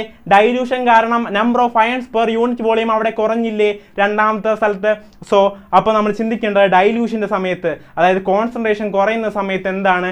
Number of ions per unit volume കുറയുകയാണ്. സോ അല്ലേ, number of ions per unit volume കുറയുമ്പോൾ കണ്ടക്ടിവിറ്റി എന്ത് പറ്റുന്നു? കുറയുന്നു. അപ്പോൾ എൻ്റെ ചോദ്യം ഇതാണ്, മോളാർ കണ്ടക്ടിവിറ്റി എന്ന് പറയുന്നത് കാപ്പ × 1000/m അല്ലേ? അപ്പോൾ കാപ്പ കുറയുമ്പോൾ ലാംഡ m എന്ത് പറ്റും? ഓർ മോളാർ കണ്ടക്ടിവിറ്റി എന്ത് പറ്റും? പറ എല്ലാവരും പറ. മോളാർ കണ്ടക്ടിവിറ്റി കാപ്പ കുറയുകയാണ്. സോ മോളാർ കണ്ടക്ടിവിറ്റിക്ക് എന്ത് പറ്റും? നിങ്ങളെല്ലാവരും പറയാൻ പോകുന്നത് ചിലപ്പോൾ ഇതായിരിക്കും, മോളാർ കണ്ടക്ടിവിറ്റിയും കുറയുമെന്നാണ്. ബട്ട് അത് തെറ്റാണ്. കാരണം എന്താണ്? ഇവിടെ മോളാർ കാപ്പ കുറയുമ്പോൾ അതിനേക്കാൾ കൂടുതൽ എന്ത് പറ്റുന്നുണ്ട്? മൊളാരിറ്റി കുറയുന്നുണ്ട്. കാപ്പ കുറയുന്നതിനേക്കാൾ കൂടുതൽ മൊളാരിറ്റി കുറയുന്നുണ്ട്. കാരണം നമ്മൾ ഡിസോൾവ് ചെയ്യുകയാണ് അല്ലേ? ഡിക്രീസ് അല്ല മക്കളെ, ഡിക്രീസ് അല്ല. അതിന്റെ കാരണമാണ് ഞാൻ പറയാൻ പോകുന്നത്. കാരണം കാപ്പ കുറയുന്നു. ബട്ട് ഈ നമ്മൾ ഡൈല്യൂട്ട് ചെയ്യും തോറും മൊളാരിറ്റി കാപ്പനേക്കാൾ കൂടുതൽ കുറയുകയാണ്. സോ ഡിനോമിനേറ്റർ ന്യൂമറേറ്ററിനേക്കാൾ കൂടുതൽ കുറയുകയാണ്. So as A whole that equation എന്താവും? കൂടും അല്ലേ? ഡിനോമിനേറ്റർ ന്യൂമറേറ്ററിനേക്കാൾ കുറയുകയാണെങ്കിൽ ആസ് എ ഹോൾ ദാറ്റ് ഇക്വേഷന്റെ വാല്യൂ കൂടും അല്ലേ? നിങ്ങൾക്ക് എല്ലാവർക്കും അറിയാവുന്നതല്ലേ? അങ്ങനെയാണ് ഇവിടെ വരുന്നത്. ഓക്കെ, ആ കോൺസെപ്റ്റ് തലയിൽ കയറ്റി വെക്കുക. ഇങ്ങനെയുള്ള ക്വസ്റ്റ്യൻസ് നീറ്റിന് ചോദിക്കുമ്പോൾ തെറ്റിക്കരുത്. ഓക്കെ, കാപ്പ കുറയുമ്പോൾ എന്താ? ഡൈല്യൂഷൻ്റെ ടൈമിൽ എന്താണ് സംഭവിക്കുന്നത്? മോളാർ കണ്ടക്ടിവിറ്റി കുറയുകയല്ല, കൂടുകയാണ് ചെയ്യുന്നത്. ക്ലിയർ അല്ലേ? എല്ലാവർക്കും ക്ലിയർ അല്ലേ? ഓക്കെ, ക്ലിയർ ആണെന്ന് വിചാരിക്കുന്നു. ഇനി നമ്മൾ എന്താ പഠിക്കാൻ പോകുന്നത്? ഞാൻ വെള്ളം ഒഴിച്ചു എന്ന് പറഞ്ഞു. ഇനി ഇൻഫിനിറ്റ് ടൈംസ് ഞാൻ വെള്ളം ഒഴിക്കുകയാണ്. അതായത് ഇൻഫിനിറ്റ് ഡൈല്യൂഷൻ ചെയ്യുകയാണ്. അപ്പോൾ എന്താണ് സംഭവിക്കുന്നത്? Lambda m maximum ആവില്ലേ? ഡൈല്യൂഷൻ സമയത്ത് ലാംഡ m കൂടുകയാണെങ്കിൽ ഇൻഫിനിറ്റ് ഡൈല്യൂഷൻ ടൈമിൽ lambda m maximum ആവില്ലേ? Lambda m maximum ആകുമ്പോൾ ആ വാല്യൂവിനെ പറയുന്ന പേരാണ് ലിമിറ്റിംഗ് മോളാർ കണ്ടക്ടിവിറ്റി. അതിനെ എങ്ങനെയാണ് റെപ്രസെന്റ് ചെയ്യുക? Lambda 0 m or lambda infinity m. Okay, lambda 0 m or lambda infinity m ആണ്. Lambda 0 m or lambda infinity m ആണ് limiting molar conductivity. So okay, limiting molar conductivity മനസ്സിലായില്ലേ? Limiting molar conductivity at infinite dilution. Clear ആയില്ലേ? എല്ലാവർക്കും clear ആയെന്ന് വിശ്വസിക്കുന്നു. നമുക്ക് അടുത്തതിലേക്ക് പോയാലോ? ഇനി സ്ട്രോങ് ഇലക്ട്രോലൈറ്റിന്റെ കേസിൽ എങ്ങനെയാണ് ലിമിറ്റിംഗ് മോളാർ കണ്ടക്ടിവിറ്റി കണ്ടെത്തുന്നത് എന്ന് നോക്കാം. സ്ട്രോങ് ഇലക്ട്രോലൈറ്റിന്റെ കേസിൽ D/Heckel ഓൺസാഗർ ഇക്വേഷൻ വെച്ചിട്ടാണ് എന്ത് കണ്ടെത്തുന്നത്? ലിമിറ്റിംഗ് മോളാർ കണ്ടക്ടിവിറ്റി കണ്ടെത്തുന്നത്. ഈ ഇക്വേഷൻ ഒന്ന് ശ്രദ്ധിച്ചു നോക്കൂ എല്ലാവരും. ഇത് നമ്മൾ പഠിച്ച straight ലൈൻ്റെ equation y = mx + c എന്ന ഇക്വേഷനോട് സാമ്യമില്ലേ മക്കളെ? സാമ്യമുണ്ട്. അപ്പോൾ ഇവിടുത്തെ സ്ലോപ്പ് എന്താണ്? -a അല്ലേ? സ്ലോപ്പ് മൈനസ് എയിലെ സ്ലോപ്പ് എക്സ് എന്ന് പറയുന്നത് എന്താണ്, എക്സ് ആക്സിൽ എടുക്കുന്നത് എന്താണ്, റൂട്ട് ഓഫ് സി, അതായത് റൂട്ട് ഓഫ് കോൺസെൻട്രേഷൻ. ഇവിടെ സി എന്ന് പറയുന്നത് എന്താണ്, കോൺസെൻട്രേഷൻ, റൂട്ട് ഓഫ് കോൺസെൻട്രേഷൻ അല്ലേ, കോൺസെൻട്രേഷൻ അല്ലേ. എസ് ആക്സിൽ എടുക്കുന്നത്, വൈ ആക്സിൽ എടുക്കുന്നത് എന്താണ്, ഈ ലാംഡ എം സി എന്ന് പറയുന്നത് molar conductivity at concentration C ആണ്, molar conductivity at concentration C ആണ്. അപ്പോൾ നമ്മൾ ഇത് വെച്ചൊരു ഗ്രാഫ് പ്ലോട്ട് ചെയ്യുമ്പോൾ സ്ലോപ്പ് എങ്ങനെ വരും, താഴേക്ക് വരുമോ മേലിലേക്ക് വരുമോ, നെഗറ്റീവ് അല്ലേ സ്ലോപ്പ്. അപ്പോൾ ആ സ്ലോപ്പ് എങ്ങോട്ട് വരും മക്കളെ, താഴേക്ക് വരും, താഴേക്ക് വരും. ഓക്കെ, അപ്പോൾ വൈ ആക്സിൽ എന്താണ് വരുന്നത്, ലാംഡ സി എം അല്ലേ, Y is equal to M S plus C അല്ലേ. എക്സ് ആക്സിൽ എന്താണ് വരുന്നത്, റൂട്ട് ഓഫ് സി അല്ലേ. ഇനി ഈ ഒരു ഗ്രാഫ് ബാക്കിലേക്ക് എക്സ്ട്രാപ്പുലേറ്റ് ചെയ്തെന്ന് വിചാരിച്ചു. ഞാൻ ഇങ്ങനെ ഒരു ഗ്രാഫ് വരച്ചു, പിന്നെ എക്സ്ട്രാപ്പുലേറ്റ് ചെയ്തു. എക്സ്ട്രാപ്പുലേറ്റ് ചെയ്യുമ്പോൾ വൈ ആക്സിസിൽ കിട്ടുന്ന ഇന്റർസെപ്റ്റ് ആണ് എന്ത്, ഇന്റർസെപ്റ്റ് ആണ് എന്ത്, ലാംഡ 0m, ലാംഡ 0m. അപ്പോൾ നമുക്ക് എന്ത് ചെയ്യാൻ പറ്റും, ഈ ഒരു ഇക്വേഷൻ വെച്ച് ഒരു ഗ്രാഫ് വെച്ച് അതിനെ വരച്ച് അതിനെ എക്സ്ട്രാപ്പുലേറ്റ് ചെയ്താൽ എന്ത് കിട്ടും, എന്ത് കിട്ടും, ലിമിറ്റിംഗ് മോളാർ കണ്ടക്ടിവിറ്റി അല്ലെങ്കിൽ molar conductivity at infinite dilution നമുക്ക് കിട്ടില്ലേ. ഇത് എവിടെയാണ്, സ്ട്രോങ് ഇലക്ട്രോലൈറ്റിന്റെ കേസിൽ മാത്രമാണ് നമുക്ക് ഡേ-ബൈ-ഹെക്കൽ-ഓൺസാഗർ ഇക്വേഷൻ അപ്ലൈ ചെയ്യാൻ പറ്റുക. മനസ്സിലായോ, ഡേ-ബൈ-ഹെക്കൽ-ഓൺസാഗർ ഇക്വേഷൻ അപ്ലൈ ചെയ്യാൻ പറ്റുന്നത് സ്ട്രോങ് ഇലക്ട്രോലൈറ്റിന്റെ കേസിൽ മാത്രമാണ്. ഇങ്ങനെ ഇക്വേഷൻ വെച്ച് ഗ്രാഫ് വരച്ച് ഗ്രാഫ് എക്സ്ട്രാപ്പുലേറ്റ് ചെയ്തുകൊണ്ട് നമുക്ക് ലിമിറ്റിംഗ് മോളാർ കണ്ടക്ടിവിറ്റി മനസ്സിലാക്കുന്നത്. Okay okay okay slope slope എന്താണ് മക്കളെ, മൈനസ് എ ആണ്. മൈനസ് എ ഒരു കോൺസ്റ്റന്റ് ആണ്, മൈനസ് എ കോൺസ്റ്റന്റ് ആണ്. ഇവിടുത്തെ സ്ലോപ്പ് കോൺസ്റ്റന്റ് ആയിരിക്കും, ഡിപ്പെൻഡ് അപ്പോൺ. ശരിയാണ്, മേധ പറഞ്ഞത് ശരിയാണ്. ഓക്കെ ഓക്കെ ഓക്കെ ഇനി നമ്മൾ ഈ ഗ്രാഫിൽ നിന്ന് ലിമിറ്റിംഗ് മോളാർ കണ്ടക്ടിവിറ്റി കണ്ടെത്തിയില്ലേ, കണ്ടെത്തി. അപ്പോൾ സ്ട്രോങ് ഇലക്ട്രോലൈറ്റിന്റെ ലിമിറ്റിംഗ് മോളാർ കണ്ടക്ടിവിറ്റി അല്ലേ കണ്ടെത്തിയത്. അപ്പോൾ നമ്മൾ എന്നോട് ചോദിക്കുകയാണ്, അപ്പോൾ സാർ എങ്ങനെയാണ് വീക്ക് ഇലക്ട്രോലൈറ്റിന്റെ ലിമിറ്റിംഗ് മോളാർ കണ്ടക്ടിവിറ്റി കണ്ടെത്തുക. അപ്പോൾ ഞാൻ പറയും അതിനൊരു ലോ ഉണ്ട്, കോൾറോച്ച് ലോ, കോൾറോച്ച് ലോ. അപ്പോൾ ഈ ലോ എന്താണ് പറയുന്നത്, limiting molar conductivity of the electrolyte can be represented as the sum of the limiting molar conductivity of the cation and limiting molar conductivity of the anion. മനസ്സിലായോ, മനസ്സിലാവേണ്ടതാണ്, നിങ്ങൾ വായിച്ചിട്ടുണ്ടെങ്കിൽ മനസ്സിലാവേണ്ടതാണ്. But ഞാനിപ്പോൾ explain ചെയ്യുമ്പോൾ നിങ്ങൾക്ക് മനസ്സിലാവും. അപ്പോൾ എന്താണ് പറയുന്നത്, limiting molar conductivity of the electrolyte. ഇപ്പോൾ for example limiting molar conductivity of NaCl എടുത്തെന്ന് വിചാരിച്ചോ. അപ്പോൾ അതിനെ എങ്ങനെ എഴുതാൻ പറ്റും, limiting molar conductivity of the Na plus limiting molar conductivity of the Cl minus. മനസ്സിലായില്ലേ, ഇങ്ങനെ സ്പ്ലിറ്റ് ചെയ്ത് എഴുതാൻ പറ്റും. ഇതിൻ്റെ രണ്ട് limiting molar കണ്ടക്ടിവിറ്റിയുടെ സമ്മാണ് limiting molar conductivity of NaCl. ഇനി ഫോർ എക്സാമ്പിൾ CaCl2ൻ്റെ കേസ് എടുത്തോ. CaCl2ൻ്റെ കേസിൽ എന്താ പറ്റുക, CaCl2ൻ്റെ ലിമിറ്റിംഗ് മോളാർ കണ്ടക്ടിവിറ്റി എന്നാൽ limiting molar conductivity of Ca2 plus limiting molar conductivity of Cl minus എന്നിട്ടാൽ മതിയോ, Cl മൈനസ് എന്നിട്ടാൽ മതിയോ. ഇവിടെ രണ്ട് Cl2 ഇല്ലേ, ക്ലോറിൻ രണ്ടെണ്ണം ഇല്ലേ. അപ്പോൾ ഇവിടെ എന്തിടണം, 2, കോഫിഷ്യൻ്റ് എന്താ 2 lambda 0 Cl minus, lambda 0m Cl minus. മനസ്സിലായോ, മനസ്സിലായോ ഇങ്ങനെ എഴുതേണ്ടതെന്ന്. അപ്പോൾ നിങ്ങൾ ചോദിക്കും, സാർ ഇത് രണ്ടെണ്ണം സ്ട്രോങ് ഇലക്ട്രോലൈറ്റ്സ് അല്ലേ, എന്തിനാണ് അവിടെ എഴുതിയത്. ഈ കോൾറോച്ച് ലോ സ്ട്രോങ് ഇലക്ട്രോലൈറ്റിന് അപ്ലിക്കബിൾ ആണ്, വീക്ക് ഇലക്ട്രോലൈറ്റിന് അപ്ലിക്കബിൾ ആണ്. ബട്ട് നമുക്ക് സ്ട്രോങ് ഇലക്ട്രോലൈറ്റ് മറ്റേ സാധനം ഡേ-ബൈ-ഹെക്കൽ-ഓൺസാഗർ ഇക്വേഷൻ വെച്ച് തന്നെ സ്ട്രോങ് ഇലക്ട്രോലൈറ്റിൻ്റെ എന്ത് കണ്ടെത്താൻ പറ്റും, ലിമിറ്റിംഗ് മോളാർ കണ്ടക്ടിവിറ്റി കണ്ടെത്താൻ പറ്റും. അപ്പോൾ സ്ട്രോങ് ഇലക്ട്രോലൈറ്റിൻ്റെ ലിമിറ്റിംഗ് മോളാർ കണ്ടക്ടിവിറ്റി കണ്ടെത്താൻ വേണ്ടി മെയിൻലി ഇത് യൂസ് ചെയ്യാറില്ല. But week ഇലക്ട്രോലൈറ്റിൻ്റെ limiting molar conductivity കണ്ടെത്താനാണ് ഇത് മെയിൻലി യൂസ് ചെയ്യാറ്. സോ അതിൻ്റെ അപ്ലിക്കേഷൻ ഒന്ന് നോക്കിയാലോ, calculation of lambda 0m four week electrolyte. അതൊരു ക്വസ്റ്റ്യൻ വെച്ച് ചെയ്ത് നോക്കാം. ഇപ്പോൾ question limiting molar conductivity NH4OH ആണ് കണ്ടെത്തേണ്ടത്. NH4OH എന്താണ് മക്കളെ, ഒരു വീക്ക് ഇലക്ട്രോലൈറ്റ് ആണ്. അപ്പോൾ അതിൻ്റെ നമുക്ക് സ്പ്ലിറ്റ് ചെയ്തൊന്ന് എഴുതിയാലോ, ലിമിറ്റിംഗ് മോളാർ കണ്ടക്ടിവിറ്റി സ്പ്ലിറ്റ് ചെയ്തൊന്ന് എഴുതിയാലോ. NH4OH limiting molar conductivity NH4OH is equal to ആണ് limiting molar conductivity of NH4 plus limiting molar conductivity of OH minus.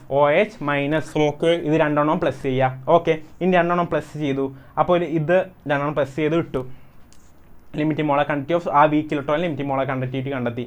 But നമുക്ക് പറയുന്നത് limiting molar conductivity of week electrolyte ഇങ്ങനെ കണ്ടെത്താൻ പറ്റില്ല. നമ്മൾ strong ഇലക്ട്രോലൈറ്റ്സിൻ്റെ limiting molar കണ്ടക്ടിവിറ്റിയിൽ നിന്നാണ് week ഇലക്ട്രോലൈറ്റിൻ്റെ limiting molar conductivity കണ്ടെത്തുക.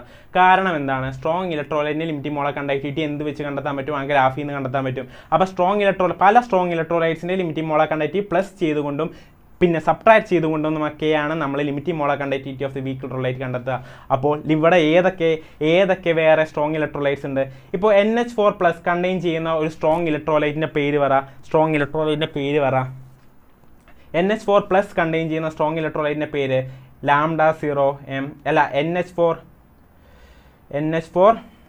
എന്താണ് എന്തായിരിക്കും NH4Cl ആണ് അല്ലേ NH4Cl ആണ് NH4 കണ്ടെയ്ൻ ചെയ്യുന്ന ഒരു സ്ട്രോങ് ഇലക്ട്രോലൈറ്റിന്റെ ഫോർമുല എന്താണ് NH4Cl ആണ് അല്ലേ അമോണിയം ക്ലോറൈഡ് ആണ് അമോണിയം ക്ലോറൈഡ് സ്പ്ലിറ്റ് ചെയ്ത് ചെയ്താൽ നോക്കൂ lambda 0 M NH4 plus lambda 0 M Cl minus അതാണ് ഇവിടെ ഒരെണ്ണം NH4Cl എന്ന് പറഞ്ഞു കൊടുത്തിട്ടുള്ളത് ഈ ഒരു ഓപ്ഷനിൽ NH4Cls കുറേ ഉണ്ട് കണ്ടോ അതൊരു സ്ട്രോങ് ഇലക്ട്രോലൈറ്റ് ആണ് NH4 കണ്ടെയ്ൻ ചെയ്യുന്ന ഒരു സ്ട്രോങ് ഇലക്ട്രോലൈറ്റ് എടുത്തു ഇനി OH മൈനസ് കണ്ടെയ്ൻ ചെയ്യുന്ന ഒരു സ്ട്രോങ് ഇലക്ട്രോലൈറ്റ് നമ്മൾ എടുക്കുന്നു അതെന്താണ് NaOH എടുക്കാം ഓക്കെ NaOH എടുക്കാം അല്ലേ OH മൈനസ് കണ്ടെയ്ൻ ചെയ്യുന്ന ഒരു സ്ട്രോങ് ഇലക്ട്രോലൈറ്റ് ആണ് NaOH അതിനെടുക്കാം അതിനൊന്ന് സ്പ്ലിറ്റ് ചെയ്ത് എഴുതാം lambda 0 M Na plus lambda 0 M OH minus അല്ലേ OH മൈനസ് അല്ലേ മനസ്സിലായോ ഇനി ഞാൻ പറയുകയാണ് നമുക്ക് ഈ രണ്ട് സാധനങ്ങൾ അതായത് NH4 പ്ലസും OH മൈനസും കൂടി പ്ലസ് ചെയ്തിട്ട് പ്ലസ് ചെയ്യണ്ടേ ഇത് രണ്ടെണ്ണം പ്ലസ് ചെയ്യുമ്പോഴല്ലേ ലാംഡ 0 NH4OH കിട്ടുക അത് രണ്ടെണ്ണം മാത്രം പ്ലസ് ചെയ്യുമ്പോഴല്ലേ ലാംഡ 0 NH4OH കിട്ടുക അപ്പോൾ നമുക്കിവിടെ ബാധ്യതയായി വരുന്നത് ആരാണ് ഈ RHSലുള്ള Na പ്ലസും Cl മൈനസും അല്ലേ അപ്പോൾ നമുക്ക് Na പ്ലസിനെയും Cl മൈനസിനെയും ഒന്ന് കളയണ്ടേ അപ്പോൾ നമ്മൾ വേറൊരാളെയും കൂടി എടുക്കുന്നു ലാംഡ 0 NaClനെയും കൂടി എടുക്കുന്നു ലാംഡ 0 NaCl എന്തായി ലാംഡ 0 Na പ്ലസും ലാംഡ 0 Cl മൈനസുമായി സ്പ്ലിറ്റ് ചെയ്യില്ലേ ലാംഡ 0 Na പ്ലസും ലാംഡ 0 Naയും Cl മൈനസുമായിട്ട് സ്പ്ലിറ്റ് ചെയ്തൂടെ അപ്പോൾ നമുക്ക് എന്ത് ചെയ്യാൻ പറ്റും ഇത് രണ്ടെണ്ണത്തിൻ്റെ ഇക്വേഷനും പ്ലസ് ചെയ്തിട്ട് ഈ NaClൻ്റെ ഇക്വേഷൻ മൈനസ് ചെയ്താൽ എന്ത് കിട്ടും ഇത് രണ്ടെണ്ണം മാത്രമായിട്ട് കിട്ടില്ലേ limiting molar conductivity of NH4 plus limiting molar conductivity OH minus കാരണം എന്താണ് ഇവിടെ RHSൽ limiting molar conductivity of NH4 പ്ലസും ഉണ്ട് ലിമിറ്റിംഗ് മോളാർ കണ്ടക്ടിവിറ്റി OH മൈനസും ഉണ്ട് ഓക്കെ അത് രണ്ടെണ്ണത്തിനെയും പ്ലസ് ചെയ്യുന്നു ഈ ബാധ്യതകളായ Na പ്ലസിനെയും Cl മൈനസിനെയും മൈനസ് ചെയ്ത് കളയണം അതുകൊണ്ടാണ് ലാംഡ 0 Na പ്ലസ് എഴുതി അതിനെ സ്പ്ലിറ്റ് ചെയ്ത് ലാംഡ 0 Na പ്ലസും ലാംഡ 0 Cl മൈനസുമാക്കി ഞാൻ എഴുതിയത് ഓക്കെ അപ്പോൾ equation 1 plus equation 2 minus equation 3 ചെയ്താൽ പോരെ ഇക്വേഷൻ 1 പ്ലസ് ഇക്വേഷൻ 2 എന്താണ് NH4Cl plus NaOH minus lambda 0 NaCl ചെയ്താൽ പോരെ അപ്പോൾ ഓപ്ഷൻ എന്താണ് മക്കളെ option is D answer D ശരിയാണ് കുറേ പേര് പറഞ്ഞത് ശരിയാണ് എല്ലാവരും പറഞ്ഞത് ശരിയാണ് സോ ഓക്കെ എല്ലാവർക്കും ക്ലിയർ അല്ലേ ഈ സാധനം എല്ലാവർക്കും ക്ലിയർ ആണെന്ന് വിശ്വസിക്കുന്നു ഇനി അടുത്ത ആപ്ലിക്കേഷനാണ് calculation of degree of dissociation ഇത് വളരെ ഇമ്പോർട്ടൻ്റ് അല്ല നീറ്റിന് ഇങ്ങനത്തെ ക്വസ്റ്റ്യൻസ് ചോദിക്കാറുമില്ല അതുകൊണ്ട് തന്നെ വെറുതെ അറിഞ്ഞു വെച്ചാൽ മതി calculation of degree of dissociation വേണ്ടി എന്ത് ഉപയോഗിക്കും കോൾറസ് ലോ ഡിഗ്രി ഓഫ് ഡിസോസിയേഷൻ എന്താണ് മക്കളെ is lambda m അതായത് limiting molar conductivity at concentration C by limiting molar conductivity okay molar conductivity at concentration C limiting molar conductivity അല്ലേ molar conductivity at concentration C by limiting molar conductivity ആണ് okay clear അല്ലേ അതാണ് എന്ത് degree of dissociation ഇനി dissociation constant എന്താണ് dissociation constant ഇത് കാപ്പയല്ല കേട്ടോ dissociation constant K ആണ് ഓക്കെ ഡിസോസിയേഷൻ കോൺസ്റ്റന്റ് K എന്താണ് C⁴/1 - ആൽഫ നമ്മൾ ഓൾറെഡി കണ്ടെത്തിയതാണ് അതിവിടെ അപ്ലൈ ചെയ്ത് കൊടുത്തിട്ടുണ്ടെങ്കിൽ എന്ത് കിട്ടും ഡിസോസിയേഷൻ കോൺസ്റ്റന്റ് ഇത് രണ്ടും ഇമ്പോർട്ടൻ്റ് അല്ല മക്കളെ ഇതിൽ നിന്നുള്ള ക്വസ്റ്റ്യൻസ് കുറവാണ് ഇല്ല എന്ന് തന്നെ പറയാം കേട്ടോ ഇതിന് ചോദിക്കാറില്ല അതുകൊണ്ട് തന്നെ വലിയ ഇമ്പോർട്ടൻസ് ഇല്ല വെറുതെ വായിച്ചിട്ടാൽ മതി ഇനി ഇലക്ട്രോളിസിസിനെ കുറിച്ച് പഠിച്ചാലോ ഇലക്ട്രോളിസിസ് എന്ന് ചോദിച്ചാൽ എന്താണ് ഇലക്ട്രിസിറ്റി പാസ് ചെയ്തുകൊണ്ട് എന്തിനെ സ്പ്ലിറ്റ് ചെയ്യുകയാണ് ഒരു ഇലക്ട്രോലൈറ്റിനെ സ്പ്ലിറ്റ് ചെയ്യുകയാണ് ഇപ്പോൾ NaCl എടുത്തെന്ന് വിചാരിച്ചോ മോൾട്ടൺ NaCl അപ്പോൾ ഞാൻ ഒരു കാര്യം ചോദിക്കട്ടെ ഈ മോൾട്ടൺ NaCl എന്താണ് മക്കളെ ഒരു ഇലക്ട്രോലൈറ്റ് എന്ന് പറയുന്നത് അക്വസ് ഇലക്ട്രോലൈറ്റ് ഉണ്ട് മോൾട്ടൺ ഇലക്ട്രോലൈറ്റ് ഉണ്ട് ഇപ്പം NaCl ഞാൻ ഒരു ഉപ്പിനെ ഉരുക്കിക്കൊണ്ടാണ് ഇലക്ട്രോലൈറ്റ് ഉണ്ടാക്കിയതെന്ന് ചോദിച്ചാൽ അതിനെ മോൾട്ടൺ ഇലക്ട്രോലൈറ്റ് എന്ന് വിളിക്കും ഇനി ഉപ്പിനെ ഞാൻ വെള്ളത്തിൽ കലക്കിക്കൊണ്ടാണ് ഇലക്ട്രോലൈറ്റ് ഉണ്ടാക്കിയതെന്ന് പറഞ്ഞാൽ അതിനെ അക്വസ് ഇലക്ട്രോലൈറ്റ് എന്നും വിളിക്കും മനസ്സിലായോ ക്ലിയർ ആയോ ഇവിടെ എന്താണ് എടുത്തിട്ടുള്ളത് മോൾട്ടൺ ഇലക്ട്രോലൈറ്റ് ആണ് മോൾട്ടൺ NaCl ആണ് അതിൻ്റെ അത് വാട്ടർ ഇല്ല മനസ്സിലായില്ലേ ക്ലിയർ അല്ലേ അപ്പോൾ ഞാൻ ഇലക്ട്രോളിസിസ് ചെയ്യാൻ പോവുകയാണ് എന്തിനെ മോൾട്ടൺ NaClനെ ഇലക്ട്രോളിസിസ് ചെയ്യാൻ പോവുകയാണ് അപ്പോൾ എന്താണ് ഉണ്ടാവുക NaCl സ്പ്ലിറ്റ് ചെയ്തത് Na പ്ലസും Cl മൈനസുമായി മാറുകയാണ് സോ ഞാൻ എൻ്റെ ചോദ്യം ഇതാണ് Na പ്ലസ് എങ്ങോട്ട് പോകും ഇവിടെ ഞാൻ പറഞ്ഞു ബാറ്ററി ഫിറ്റ് ചെയ്തിരിക്കുകയാണ് ഇപ്പോൾ ഇവിടെ ഒരു ചേഞ്ച് നിങ്ങൾ മനസ്സിലാക്കിയോ ഇവിടെ ആനോഡിന് പോസിറ്റീവാണ് വരുന്നത് കാത്തോഡിന് നെഗറ്റീവാണ് വരുന്നത് എന്തുകൊണ്ടാണത് കാരണം ഇവിടെ ഒരു എക്സ്റ്റേണൽ ബാറ്ററി ഉണ്ട് പൊട്ടൻഷ്യൽ ഡിഫറൻസ് പ്രൊവൈഡ് ചെയ്യാൻ ഒരു എക്സ്റ്റേണൽ ബാറ്ററി ഉണ്ട് മറ്റേ സ്ഥലത്ത് വോൾട്ട് മീറ്റർ ആയിരുന്നു ബാറ്ററി ഇല്ല അതൊരു സെല്ലാണ്. ഇതൊരു സെല്ലല്ല, ഇത് ഇലക്ട്രോലൈസ് ചെയ്യാനുള്ള ചാമ്പറാണ്. അവിടെ പുറത്ത് ബാറ്ററിയാണ്. അതുകൊണ്ടാണ് ആനോഡിന് പോസിറ്റീവും കാത്തോഡിന് നെഗറ്റീവും. അതായത് ബാറ്ററിയുടെ പോസിറ്റീവ് ടെർമിനോട് കണക്ട് ചെയ്ത ഇലക്ട്രോഡ് പോസിറ്റീവ്, അതായത് ആനോഡ് പോസിറ്റീവും ബാറ്ററിയുടെ നെഗറ്റീവ് ടെർമിനലിനോട് കണക്ട് ചെയ്ത കാത്തോഡ് നെഗറ്റീവുമാണ് വരുന്നത്. ഓക്കെ, മനസ്സിലായില്ലേ മക്കളെ? മനസ്സിലായി. ഓക്കെ, ഇനി എന്ത് ചെയ്യുന്നു? Na+ ഇവിടെ ഉണ്ടായില്ലേ? Na+ എങ്ങോട്ട് പോകും? Na+ നമ്മൾ എങ്ങോട്ട് പോകും? Na+ നമ്മൾ കാത്തോഡിലേക്ക് പോകും. Na+ കാത്തോഡ്, നെഗറ്റീവ് ചാർജുള്ള കാത്തോഡ് Na+നെ അട്രാക്ട് ചെയ്തുകൊണ്ട് Na+നെ എന്താക്കി മാറ്റുന്നു? Na+നെ Na ആക്കി മാറ്റുന്നു. Na+നെ Na ആക്കി മാറ്റും. ഓക്കെ, Na+ ഒരു ഇലക്ട്രോൺ മേടിച്ചുകൊണ്ട്, കാത്തോഡിൽ നിന്ന് ഒരു ഇലക്ട്രോൺ മേടിച്ചുകൊണ്ട് Na ആയി മാറും. അതുപോലെ തന്നെ Cl- എന്ത് ചെയ്യും? Cl- ആനോഡിലേക്ക് പോകും. മൈനസ് ചാർജുള്ള Cl- ആനോഡിലേക്ക് പോകും. ആനോഡിലേക്ക് പോയി Cl- എന്തായി മാറും? Cl2+ 1 ഇലക്ട്രോൺ, അതായത് ഓക്സിഡൈസ് ആവപ്പെടും. മനസ്സിലായില്ലേ? ഓക്സിഡൈസ് ആവപ്പെടും. ഓക്കെ, ഇവിടെ ഹാഫ് Cl2 എന്നിടാം. ഓക്കെ, ബാലൻസ് ചെയ്യാൻ വേണ്ടി. മനസ്സിലായോ? ഈ കോൺസെപ്റ്റ് മനസ്സിലായോ? മോൾട്ടൺ NaCl ന്യൂട്രലൈസ് ചെയ്താൽ എന്താ ഉണ്ടാവുമെന്ന് മനസ്സിലായി. ഓക്കെ, ഇനി നമുക്ക് അടുത്തതിലേക്ക് പോയാലോ? ഇലക്ട്രോലൈസിസ് ഓഫ് എന്താണ്? അക്വസ് NaCl എന്ന് പറയുമ്പോൾ ഇവിടെ എന്താണ്? വാട്ടറും കൂടി ഉണ്ട്. ഓക്കെ, ഞാൻ ഇത്ര പറയുന്നുള്ളൂ. ഇത് കുറച്ച് ഷോർട്ടാക്കി പറയാം, കാരണം ടൈം അതിക്രമിക്കുകയാണ്. സോ അതിനെ ഷോർട്ടാക്കി പറയാം. ഇവിടെ ആരാണ് ആനോഡിലേക്ക് പോകുക, ആരാണ് കാത്തോഡിലേക്ക് പോകുക? ഇവിടെ 2 നെഗറ്റീവ് ചാർജുള്ള അയൺസ് ഉണ്ട്, അതായത് Cl- ഉണ്ട്, OH- ഉണ്ട്. ഇവിടെ ആര് ആനോഡിലേക്ക് പോകും, ആര് ആനോഡിലേക്ക് പോവുക? ആനോഡ് പോസിറ്റീവ് ചാർജ് അല്ലേ? പോസിറ്റീവ് ചാർജിൻ്റെ അടുത്തേക്ക് പോകുന്ന ആരായിരിക്കും? Cl- ആണോ OH- ആണോ? Cl- ആയിരിക്കും മക്കളെ, കാരണം Cl- OH- ഓക്സിഡൈസ് ചെയ്യാനുള്ള കപ്പാസിറ്റി. അപ്പോൾ Cl- ആനോഡിലേക്ക് പോകും. ഓക്കെ, ഇനി എന്താ സംഭവിക്കുക? ഇനി കാത്തോഡിലേക്ക് പോകുന്നത് ആരാണ്? Na+ ആണോ CH3O+ ആണോ? Na+ ആണോ H3O+ ആണോ കാത്തോഡിലേക്ക് പോകുക? അവർ രണ്ടുപേരുമല്ല കാത്തോഡിലേക്ക് പോകുക. അതേ സമയത്ത് വെറുതെ നിൽക്കുന്ന H2O ആണ് കാത്തോഡിലേക്ക് പോകുക. കാരണം എന്താണ്? ഈ H2O-നാണ് ഇവരെ എല്ലാവരെയും കാളും റെഡ്യൂസ് ചെയ്യാനുള്ള കപ്പാസിറ്റി കൂടുതൽ. മനസ്സിലായോ? Na+നേക്കാളും റെഡ്യൂസ് ചെയ്യാനുള്ള കപ്പാസിറ്റി കൂടുതൽ ആയിരിക്കാണ്? H2O-നാണ്. അത് ഇവിടെ നിന്ന് നോക്കിയാൽ മനസ്സിലാവും. ഈ H2O-നല്ലേ സ്റ്റാൻഡേർഡ് റിഡക്ഷൻ പൊട്ടൻഷ്യൽ Na+നേക്കാളും കൂടുതൽ അല്ലേ? അതുപോലെ തന്നെയാണ് H3O+നേക്കാളും കൂടുതൽ സ്റ്റാൻഡേർഡ് റിഡക്ഷൻ പൊട്ടൻഷ്യലും H2O-നാണ്.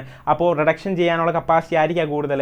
H2O-നാണ്. അപ്പോൾ അതുകൊണ്ട് H2O ആണ് ഇവിടെ എന്താവുക? കാത്തോഡിലേക്ക് പോയി റെഡ്യൂസ് ആവുക. ഓക്കെ, മനസ്സിലാക്കി വെക്കുക. അതൊന്ന് മനസ്സിലാക്കി വെക്കുക. ഇനി നമുക്ക് അടുത്തതിലേക്ക് പോയാലോ മക്കളെ? അടുത്തതിലേക്ക് പോകാം. ഫാരഡേസ് ഫസ്റ്റ് ലോ എന്താണ് പറയുന്നത്? ഫാരഡേസ് ഫസ്റ്റ് ലോ ഇത്രയാണ് പറയുന്നത്, അതായത് amount of substance, അതായത് weight of substance deposited at an electrode is directly proportional to the electricity passed, അല്ലേ? electricity passed or the charge passed, weight of substance deposited on an electrode. Okay, electrodes നടത്തുമ്പോൾ ഒരു ഇലക്ട്രോഡിൻ്റെ മേലെ deposit ആവുമല്ലോ, reduce ആയിട്ട് ഒരു സാധനം ഇലക്ട്രോഡിൻ്റെ മേലെ ചെന്ന് ഡെപ്പോസിറ്റ് ആവുമല്ലോ. അതിൻ്റെ വെയിറ്റ് എന്താണെന്നാണ് പറയുന്നത്? Is directly proportional to the charge or the electricity passed. അപ്പോൾ നമുക്ക് എന്ത് പറയാം? Wait is directly proportional to Q എന്ന് പറയാം. Wait is directly proportional to IT എന്ന് പറയാം. കാരണം എന്താണ്? ചാർജ് എന്ന് പറയുന്നത് എന്താണ്? I × T ആണ്. കറന്റ് × ടൈം ആണ്. ചാർജ് എന്ന് പറയുന്നത് എന്താണ്? കറന്റ് × ടൈം ആണ്. മനസ്സിലായോ? ഓടിച്ച് പറയണ്ട. Sir 2 part ആക്കുമോ?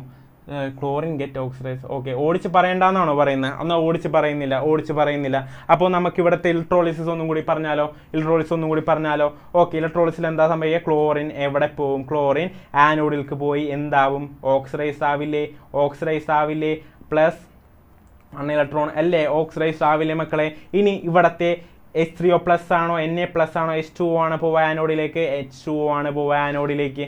മനസ്സിലായി? ഈ 2 പോസിറ്റീവ് ചാർജുള്ള സാധനമല്ല പോവുക ആനോഡിലേക്ക്. H2O പോയിട്ട് എന്താവും? 2H2O പോയിട്ട് എന്താവും? 2H2O പോയിട്ട് ഉണ്ടാവുന്നതാണ് 2H3O+. H3O+ അല്ല, H2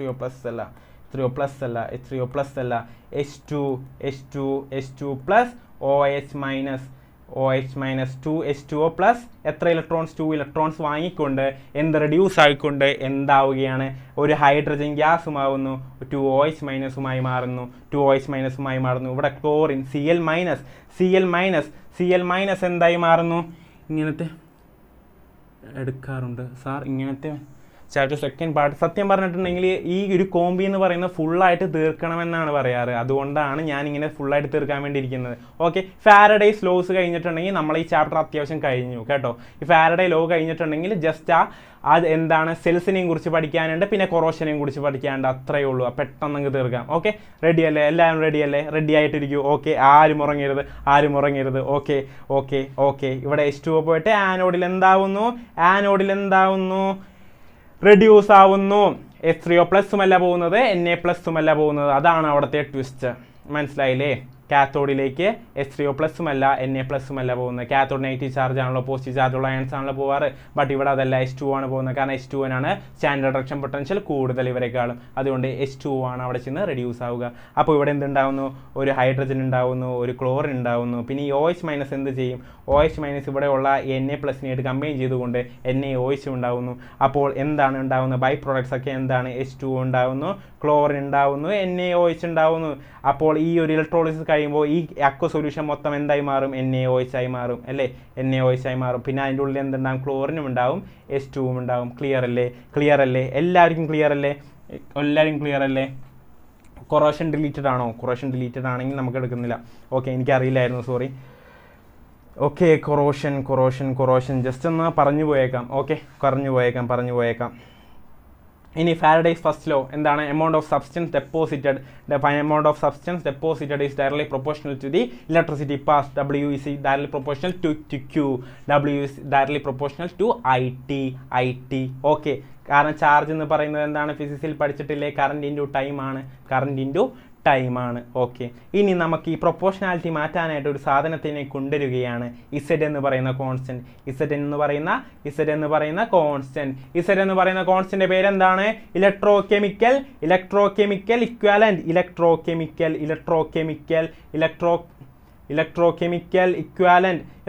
ഇക്വാലന്റ് ചോദിച്ചാൽ എന്താണ് മക്കളെ? It is the amount of substance deposited when 1 coulomb of charge is passed. അതായത് 1 coulomb ചാർജ് പാസ് ചെയ്യുമ്പോൾ എമൗണ്ട് ഓഫ് സബ്സ്റ്റൻസ് ഡെപ്പോസിറ്റഡ് ആണ് എന്ത്? ഇസഡ് എന്ന് പറയുന്നത്. ഓർ ഇലക്ട്രോകെമിക്കൽ ഇക്വാലന്റ് എന്ന് പറയുന്നത്. അതാണ് ഇസഡ്. ഓക്കെ, അപ്പോൾ weight of substance is equal to Z into I into T ആണ് ഇക്വേഷൻ. ഓക്കെ, എല്ലാവരും ആലോചിച്ച് നോക്കുക. ഇനി ഇസഡ് എന്താണെന്നായിരിക്കും നിങ്ങൾ ചോദിക്കുന്നത്. ഇസഡിനെ കണ്ടെത്താനായിട്ട് ഒരു ഇക്വേഷൻ ഉണ്ട്. Equivalent wait by 96,500. 96,500 എന്താണ്? 1 ഫാരഡേയുടെ ചാർജാണ്. 96,500 കുളം. ഓക്കെ, ഇനി ഇസഡ് എങ്ങനെയാണ് വന്നതെന്ന് അറിയണമെങ്കിൽ ജസ്റ്റ് ഞാൻ പറഞ്ഞുതരാം. എന്നോട് ഡൗട്ട് ഉണ്ടെങ്കിൽ ചോദിച്ചാൽ മതി. ഇല്ല, ഇസഡ് എങ്ങനെ E/96,500 എങ്ങനെ വന്നതെന്ന് അറിയണമെങ്കിൽ ജസ്റ്റ് ഒന്ന് ഡൗട്ട് ചോദിച്ചാൽ മതി. ഓക്കെ, ഇതിൻ്റെ അകത്ത് ഡിസ്കസ് ചെയ്യാൻ പറ്റുമെന്ന് എനിക്ക് അറിഞ്ഞൂടാ. 8921091389 ഈ നമ്പറിൽ ചോദിക്കുക. ഓക്കെ, ഞാൻ ഈ ക്ലാസ്സിൽ തന്നെ ഡിസ്കസ് ചെയ്യാൻ നോക്കാം. ബട്ട് ടൈം കിട്ടിയില്ലെങ്കിൽ നമ്മൾ എന്ത് ചെയ്യുക? നിങ്ങൾ എന്നോട് ഡൗട്ടായിട്ട് വാട്സപ്പിൽ ചോദിക്കുക. ഓക്കെ, മനസ്സിലായോ? ഓക്കെ, ഞാൻ പറയട്ടെ Ag+1 ഇലക്ട്രോൺ മേടിച്ചുകൊണ്ട് എന്ത് Ag ആയി മാറുകയാണ്. ഞാൻ ഈ ഫസ്റ്റ് ലോ എങ്ങനെയാണ് വരുന്നതെന്ന് പ്രൂവ് ചെയ്യാനാണ്, കാണിച്ചു തരാനാണ് പോകുന്നത്. അതായത് weight of substance deposit on electrode is directly proportional to charge എന്ന് പറഞ്ഞല്ലോ മക്കളെ. അപ്പോൾ അതെങ്ങനെയാണെന്ന് പറഞ്ഞു തരികയാണ്. അപ്പോൾ Ag+1 ഇലക്ട്രോൺ മേടിച്ചുകൊണ്ട് Ag ആയി മാറി. അത് 1 ഇലക്ട്രോൺ എന്ന് പറയുന്നത് 1 ഫാരഡേ ഓഫ് ഇലക്ട്രോൺ ആണ്. 1 ഫാരഡേ ചാർജാണ് 1 മോൾ ഓഫ് ഇലക്ട്രോൺ എന്ന് പറയുന്നത്. അപ്പോൾ 1 ഫാരഡേ ചാർജ് മേടിച്ചുകൊണ്ടാണ് Ag+ എന്തായി മാറിയത്? 1 ഫാരഡേ ഓഫ് ചാർജ് കടത്തി വിടുമ്പോഴാണ് Ag+ Ag ആയി മാറിയത്. അതായത് 1 മോൾ ഇലക്ട്രോൺ 1 മോൾ Ag ഉണ്ടായി. 1 മോൾ Ag+ ആണ് റെഡ്യൂസ് ചെയ്ത് 1 മോൾ Ag ഉണ്ടായി. 1 മോൾ Agയുടെ വെയിറ്റ് എത്രയാണ്? 108 ഗ്രാം അല്ലേ? 108 ഗ്രാം അല്ലേ? എല്ലാവരും ഓക്കെ അല്ലേ? മനസ്സിലാവുന്നില്ലേ? റെഡി അല്ലേ? എല്ലാവരും ഉറങ്ങാതിരിക്കുക. അടിപൊളിയാക്കി ചാപ്റ്റർ കൈ തരുന്നതായിരിക്കും. ഓക്കെ, ഇനിയിപ്പോൾ Cu2+ എന്താണ്? 2 ഇലക്ട്രോൺസ് മേടിച്ചുകൊണ്ട് Cu ആകുന്നു. അപ്പോൾ Cu2+ലേക്ക് എത്രയാണ്? 2 ഇലക്ട്രോൺസ് അല്ലേ? അപ്പോൾ 2 ഫാരഡേ ചാർജാണ്. 2 ഫാരഡേ ചാർജാണ് കടത്തിവിടുന്നത്. 2 മോൾ ഇലക്ട്രോൺ എന്ന് പറയുമ്പോൾ 2 ഫാരഡേ ചാർജ് കടത്തിവിടുമ്പോഴാണ് Cu2+ Cu ആയി മാറുന്നത്. അതായത് 1 മോൾ of Cu2+ 1 mall of Cu ആവാൻ വേണ്ടി എടുക്കുന്നത്. കാരണം അതായത് ചാർജ് എത്രയാണ്? 2 ഫാരഡേ ഓഫ് ചാർജാണ്. അപ്പോൾ ഇതിൻ്റെ ഗ്രാം എത്രയാണ്? 63.5 ഗ്രാമാണ് എന്ത്? ഒരു മോൾ കോപ്പറിൻ്റെ വെയിറ്റ് എന്ന് പറയുന്നത്. അപ്പോൾ 2 ഫാരഡേ ചാർജ് കൊടുക്കുമ്പോൾ 63.5 ഗ്രാം ഓഫ് കോപ്പർ ഉണ്ടാവുകയാണ്. ഓക്കെ, അതുപോലെ തന്നെ 1 ഫാരഡേ ഓഫ് ചാർജ് കൊടുക്കുമ്പോൾ 108 ഗ്രാം എന്താ സിൽവർ ഉണ്ടാവുകയാണ് അല്ലേ. ഇപ്പോൾ 1 ഫാരഡ് ഓഫ് ചാർജ് ഞാൻ 3 ഫാരഡേ ആക്കിയെന്ന് വിചാരിച്ചോ. അപ്പോൾ എന്താണ് ഈ സിൽവറും എന്താവും 3 ടൈംസ് ആവില്ലേ. എത്ര സിൽവർ ഫോം ചെയ്യും? 3 ടൈംസ് സിൽവർ ഫോം ചെയ്യില്ലേ. ഓക്കെ അല്ലേ. ഇനിയിപ്പോൾ ഞാൻ പറയുകയാണ് ഇവിടെ 2 ടൈംസ്, അതായത് 2 ടൈംസ് 2 ഫാരഡേ ചാർജ് കൊടുത്തെന്ന് വിചാരിച്ചോ. അപ്പോൾ amount of copper formed will be 2 times ആവില്ലേ. അതാണ് ഇവിടെ പറയുന്നത് മക്കളെ, അതാണ് ഫാരഡേസ് ഫസ്റ്റ് ലോയിൽ പറയുന്നത്. Amount of substance deposited directly proportional to the charge. Okay, charge pass, amount of substance deposited directly proportional to the amount of electricity passed എന്ന് പറയുന്നത്. Okay, clear അല്ലേ എല്ലാവർക്കും ക്ലിയർ അല്ലേ? ഓക്കെ നമ്മൾ അടുത്തതിലേക്ക് പോവുകയാണ്. AL3+ കേസിലാണെങ്കിൽ ചിന്തിക്കൂ, 3 ഫാരഡേ ഓഫ് ചാർജ് പാസ് ചെയ്തു, AL3+ AL ആക്കി മാറ്റി, AL3+ AL ആക്കി മാറ്റി എന്നുള്ളതാണ്. AL3+ AL ആക്കി മാറ്റി, അതിന് വേണ്ടത് 3 ഫാരഡേ ഓഫ് ചാർജ് ആണ് കൊടുത്തത്. ഓക്കെ, മനസ്സിലാക്കുക. അപ്പോൾ 3 Faraday of charge AL3+ AL ആക്കി മാറ്റി, അതായത് 27 ഗ്രാം ഓഫ് AL ഫോം ചെയ്തു 3 ഫാരഡേ ഓഫ് ചാർജ് പാസ് ചെയ്തപ്പോൾ. അപ്പോൾ എന്താ പറയുക, 3 times 3 Faraday of charge pass ചെയ്താൽ എത്ര കിട്ടും? 3 ടൈംസ് ദി സബ്സ്റ്റൻസ് ഡെപ്പോസിറ്റ് ആവില്ല. അതാണ് ഫസ്റ്റ് ലോ പറയുന്നത്, amount of substance deposit proportional to the amount of charge pass എന്ന് പറയുന്നത്. ഓക്കെ, ഇനി ഞാൻ ചോദിക്കട്ടെ, ഇനി ഈ കേസിൽ ഞാൻ 1 ഫാരഡേ ഓഫ് ചാർജ്, 3 കേസിലും 1 ഫാരഡേ ഒരു കോൺസ്റ്റന്റ് ചാർജ് പാസ് ചെയ്യുമ്പോൾ എന്താ സംഭവിക്കാൻ നോക്കാം. 1 ഫാരഡേ ഓഫ് ചാർജ് ആണ് ഞാനിവിടെ പാസ് ചെയ്യുന്നത് വിചാരിക്കും. അപ്പോൾ എന്ന് വെച്ചിട്ടുണ്ടെങ്കിൽ AG + 1 ഫാരഡേ ഓഫ് ചാർജ് അല്ലേ 108 ഗ്രാം ഓഫ് AG തരുന്നത് അല്ലേ, 108 ഗ്രാം ഓഫ് AG തരുന്നത്. അപ്പോൾ 1 ഫാരഡേ ഓഫ് ചാർജ് പാസ് ചെയ്യുമ്പോൾ ഏജിയുടെ കേസിൽ 108 കിട്ടി. ഇനി കോപ്പറിൻ്റെ കേസിൽ നോക്ക്, 2 ഫാരഡേ ഓഫ് ചാർജ് പാസ് ചെയ്തപ്പോഴാണ് 1 മോൾ ഓഫ് കോപ്പർ, അതായത് 63.5 ഗ്രാം ഓഫ് കോപ്പർ കിട്ടിയത്. അപ്പോൾ 1 ഫാരഡേ ഓഫ് ചാർജ് പാസ് ചെയ്തപ്പോൾ എന്ത് കിട്ടും? 1 ഫാരഡേ ഓഫ് ചാർജ് പാസ് ചെയ്യുമ്പോൾ 63.5/2 അല്ലേ. 2 ഫാരഡേ പാസ് ചെയ്തപ്പോൾ 63.5 കിട്ടി. അപ്പോൾ 1 ഫാരഡേ പാസ് ചെയ്തപ്പോൾ എത്ര കിട്ടി? 63.5/2 ഗ്രാം അല്ലേ. ഓക്കെ, ഇപ്പോൾ അലുമിനിയത്തിൻ്റെ കേസ് എടുക്കൂ. 3 ഫാരഡേ ചാർജ് പാസ് ചെയ്യുമ്പോഴാണ് 27 ഗ്രാം കിട്ടുന്നത്. അപ്പോൾ 1 ഫാരഡേ ചാർജ് പാസ് ചെയ്യുമ്പോൾ 27/3 = 9 ഗ്രാം ആണ് ഫോം ചെയ്യുക അല്ലേ. 9 ഗ്രാം ആണ് ഫോം ചെയ്യുക. അത് 1 ഫാരഡേ പാസ് ചെയ്യുമ്പോൾ അതിൻ്റെ ഇക്വലന്റ് മാസ് ഓഫ് സബ്സ്റ്റൻസ് ആണ് ഫോം ചെയ്യുന്നത് അല്ലേ. Equivalent mass of substance, equivalent mass എന്താണ് മക്കളെ? ഇക്വലന്റ് മാസ് എന്ന് പറഞ്ഞാൽ എത്ര ഉള്ളൂ? Cu എന്ന് പറയുന്നത് Cu2+ അല്ലേ. അപ്പോൾ അതിൻ്റെ മാസ് ബൈ ഇവിടുത്തെ ചാർജ് ആണ് എന്ത്, അവിടുത്തെ ഇക്വലന്റ് മാസ് എന്ന് പറയുന്നത്. അപ്പോൾ നമ്മൾക്ക് മനസ്സിലാവും ഇപ്പോൾ 1 ഫാരഡേ ഓഫ് ചാർജ് പാസ് ചെയ്യുമ്പോൾ AG+ന്റെ കേസിൽ ഇക്വലന്റ് മാസ് എന്താണ്? 108/1 അല്ലേ. 1 അല്ലേ ചാർജ് ഇക്വലന്റ് മാസ് ആണ് അവിടെ ഡെപ്പോസിറ്റ് ആയത്. ഇപ്പോൾ കോപ്പറിന്റെ കേസ് എടുക്കുമ്പോൾ അതിന്റെ ഇക്വലന്റ് മാസ് 63.5/2, 2 അവിടെ നിന്ന് വന്നു, Cu2+2 വന്നു. അപ്പോൾ 2 ആണ് അവിടുത്തെ ഇക്വലന്റ് മാസ്. അതേപോലെ തന്നെ അലുമിനിയത്തിന്റെ കേസിലും ഇക്വലന്റ് മാസ് ആണ് അവിടെ ഡെപ്പോസിറ്റ് ആയത്. ഓക്കെ, മനസ്സിലായോ? അപ്പോൾ 1 Faraday of charge constant charge pass ചെയ്യുമ്പോൾ അതിൻ്റെ ഇക്വലന്റ് മാസിനോട് പ്രൊപ്പോർഷണൽ ആയിട്ടുള്ള മാസ് ആണ് അവിടെ ഡെപ്പോസിറ്റ് ആവുന്നത് അല്ലേ. ഇപ്പോൾ 1 ഫാരഡേ അല്ല 2 ഫാരഡേ ആണെന്ന് വിചാരിച്ചോ. 2 ഫാരഡേ ആകുമ്പോൾ *2 ചെയ്താൽ പോരെ, ഇവിടെയും *2 ചെയ്താൽ പോരെ, ഇവിടെ *3 ചെയ്താൽ പോരെ. ഇതിൽ നിന്നെല്ലാം മനസ്സിലാവുന്നത് എന്താണ്? ഇപ്പോൾ ഒരു കോൺസ്റ്റന്റ് എമൗണ്ട് ഓഫ് ചാർജ് ആണ് 3 എണ്ണത്തിലും പാസ് ചെയ്തെന്ന് വിചാരിച്ചോ. അതിൻ്റെ ഇക്വലന്റ് മാസസിനോട് പ്രൊപ്പോർഷണൽ ആയിട്ടുള്ള സബ്സ്റ്റൻസ് ആണ് അവിടെ ഡെപ്പോസിറ്റ് ആവുന്നത്. ക്ലിയർ അല്ലേ? ക്ലിയർ ആണ്. ഓക്കെ, നമുക്ക് അടുത്തതിലേക്ക് പോകാം. സെക്കൻഡ് ലോ പറയുന്നത് ഞാനിപ്പോൾ പറഞ്ഞ കാര്യമാണ്. ഇപ്പോൾ 1 ഫാരഡേ ചാർജ് പാസ് ചെയ്തപ്പോൾ അതിൻ്റെ ഇക്വലന്റ് മാസിനോട് കോൺസ്റ്റന്റ് പ്രൊപ്പോർഷണൽ ആയ സബ്സ്റ്റൻസ് അല്ലേ അവിടെ ഡെപ്പോസിറ്റ് ആയത്. അത് തന്നെയാണ് ഇവിടെ പറയുന്നത്. When same quantity of electricity is passed through different electrolytes, the amount of substance deposited are directly proportional to their equivalent masses. ഇപ്പോൾ same quantity of current 1 Faraday 3 എണ്ണത്തിലും പാസ് ചെയ്തപ്പോൾ അതിൻ്റെ ഇക്വലന്റ് മാസിനോട് പ്രൊപ്പോർഷണൽ ആയിട്ടുള്ള ഒരു സബ്സ്റ്റൻസ് അല്ലേ അവിടെ deposit ആയത് അല്ലേ. ഇപ്പോൾ 2 ഫാരഡേ ചാർജ് പാസ് ചെയ്തിട്ടുണ്ടെങ്കിൽ 108 × 2 63.5/2 × 2 അങ്ങനെ 2 × 2 ചെയ്യാം. ഇപ്പോൾ 3 ഫാരഡേ ആണെങ്കിൽ *3 ചെയ്യാം. അപ്പോൾ ഇക്വലന്റ് മാസിനോട് പ്രൊപ്പോർഷണൽ ആയിട്ടുള്ള സാധനമാണ് അവിടെ ഡെപ്പോസിറ്റ് ആയതെന്ന് പറയാം അല്ലേ. അതാണ് എന്താണ് ഫാരഡേ സെക്കൻഡ് ലോ പറയുന്നത്. എല്ലാവർക്കും ക്ലിയർ അല്ലേ? ഒന്നുകൂടി പറയോ അതെന്നല്ലേ? ഒന്നുകൂടി പറയാം, ഞാൻ പറയട്ടെ. ഫാരഡേ സെക്കൻഡ് ലോ അല്ലേ ഒന്നുകൂടി പറയണ്ടേ? ഫാരഡേ സെക്കൻഡ് ലോ അല്ലേ? ഞാൻ പറഞ്ഞു തരാം. ഫാരഡേ സെക്കൻഡ് ലോ എന്ന് പറഞ്ഞാൽ എന്താണ് പറയുന്നത്? Same quantity of electricity pass ചെയ്തെന്ന് വിചാരിച്ചോ. Then the amount of substance deposited is directly proportional to the equivalent mass ആണ്. Amount of substance deposited is directly proportional to the equivalent mass ആണ്. അത് എങ്ങനെയാണ് പറയുന്നതെന്നല്ലേ? കാരണം ഞാനിവിടെ എന്ത് ചെയ്തു, 1 ഫാരഡേ കറണ്ട് പാസ് ചെയ്തു എന്ന് വിചാരിച്ചോ 3 എണ്ണത്തിനും. ഇപ്പോൾ 1 ഫാരഡ് ഓഫ് കറണ്ട് ഇവിടെ പാസ് ചെയ്തപ്പോഴാണ് എന്ത് കിട്ടിയത്, 1 ഫാരഡ് ഓഫ് കറണ്ട് ഇവിടെ പാസ് ചെയ്തപ്പോഴാണ് AG 108 ഗ്രാം കിട്ടിയത് അല്ലേ, 108 ഗ്രാം കിട്ടിയത് അല്ലേ. അതുപോലെ തന്നെ ഇവിടെ 2 ഫാരഡ് ഓഫ് ചാർജ് പാസ് ചെയ്യുമ്പോഴാണ് 63.5 കിട്ടുന്നത്. 2 ഫാരഡേ പാസ് ചെയ്യുമ്പോൾ 63.5 കിട്ടുന്നു. അപ്പോൾ ഇവിടെയും 1 ഫാരഡേ പാസ് ചെയ്താൽ എത്ര കിട്ടി, 63.5/2. Okay, 63.5/2 gram of copper deposit ആയി. ഇവിടെയും നോക്കൂ, AL3+ന്റെ കൂടെ 3 Faraday of current, 3 Faraday of charge pass ചെയ്യുമ്പോഴാണ് എന്ത് കിട്ടുന്നത്, 27 ഗ്രാം ഓഫ് അലുമിനിയം കിട്ടുന്നത്. So 1 Faraday of charge pass ചെയ്യുമ്പോൾ എത്ര കിട്ടും, 27/3 അല്ലേ, 27/3 അല്ലേ. അപ്പോൾ അതൊക്കെ എന്താണ് ഇതിൻ്റെ, ഇപ്പോൾ കോപ്പറിൻ്റെ ഇക്വൽ മാസ് എന്ന് പറയുന്നത് 63.5, അതായത് അതിൻ്റെ മാസ് ബൈ ഈ ചാർജ് 2 അല്ലേ, അതന്നെയല്ലേ ഇത്. ഇപ്പോൾ അലുമിനിയത്തിൻ്റെ ഇക്വൽ മാസ് എന്ന് പറയുന്നത് 27 ഈ ചാർജ്, അതല്ലേ ഇത്. അപ്പോൾ നമുക്ക് എന്ത് മനസ്സിലായി, സെയിം കറണ്ട് 1 ഫാരഡേ പാസ് ചെയ്തു. അപ്പോൾ അതിൻ്റെ ഇക്വലന്റ് മാസസിനോട് ഇപ്പോൾ AG പ്ലസിൻ്റെ കേസിലായാലും അതിൻ്റെ ഇക്വലന്റ് മാസ് എന്താണ്, അതിൻ്റെ വെയിറ്റ് ബൈ ഈ ചാർജ് അല്ലേ, 108 ദാറ്റ് ചാർജ് എന്താണ് 1, അതല്ലേ. അപ്പോൾ എന്ത് കിട്ടി, 1 ഫാരഡേ കറണ്ട് 3 സ്ഥലത്തും പാസ് ചെയ്തപ്പോൾ, 1 ഫാരഡേ ചാർജ് 3 സ്ഥലത്തും പാസ് ചെയ്തപ്പോൾ എന്താണ് മക്കളെ കിട്ടിയത്, അതിൻ്റെ ഇക്വലന്റ് മാസസ് ആണ് കിട്ടിയത്.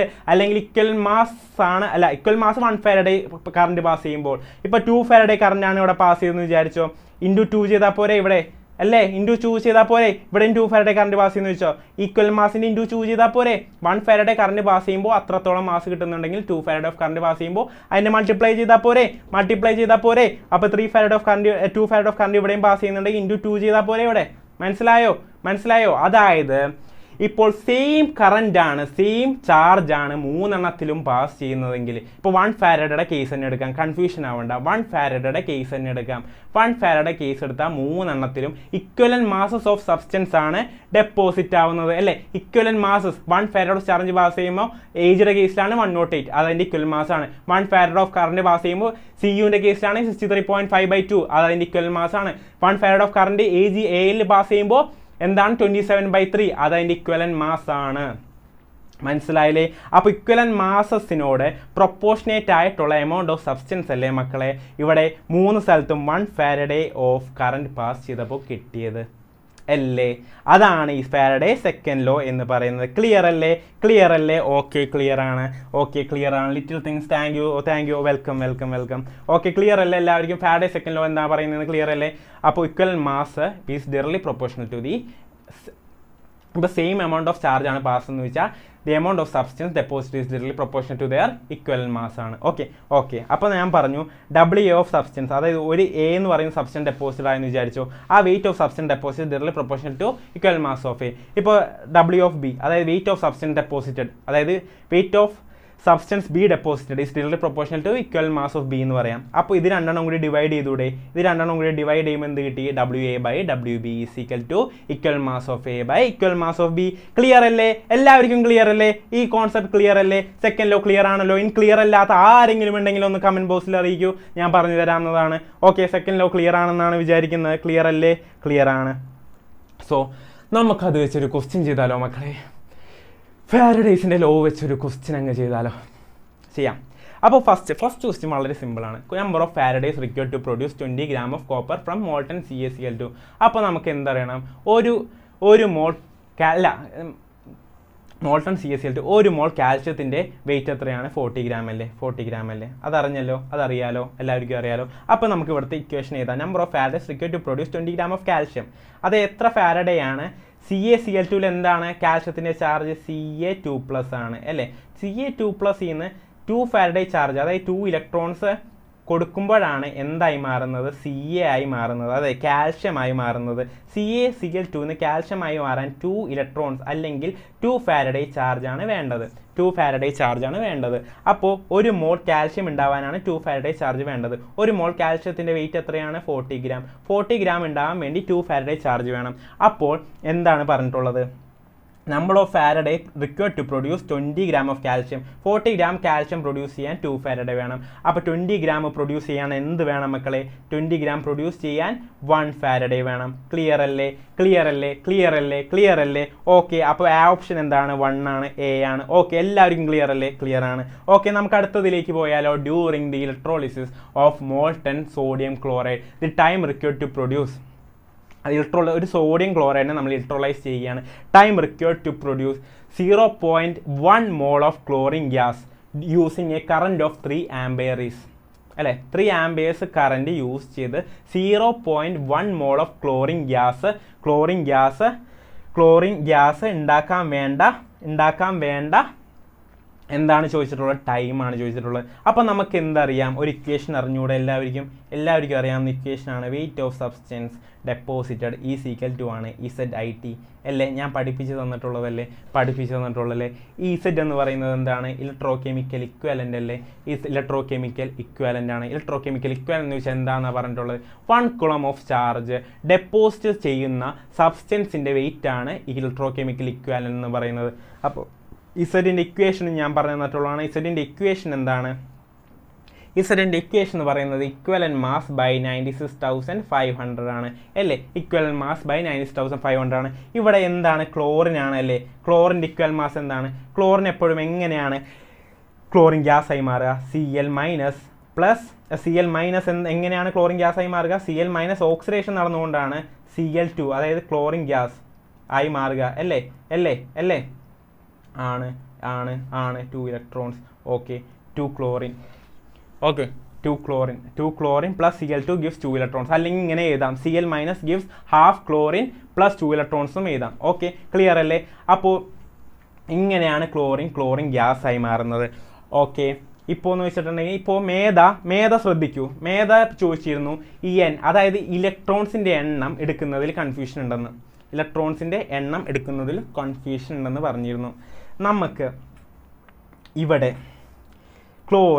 ക്ലോറിൻ്റെ കേസിൽ നമ്മൾ ഇക്വലൻ മാസ് എന്ന് പറയുന്നത് ഈ 2 ഇലക്ട്രോൺസ് എടുക്കില്ല.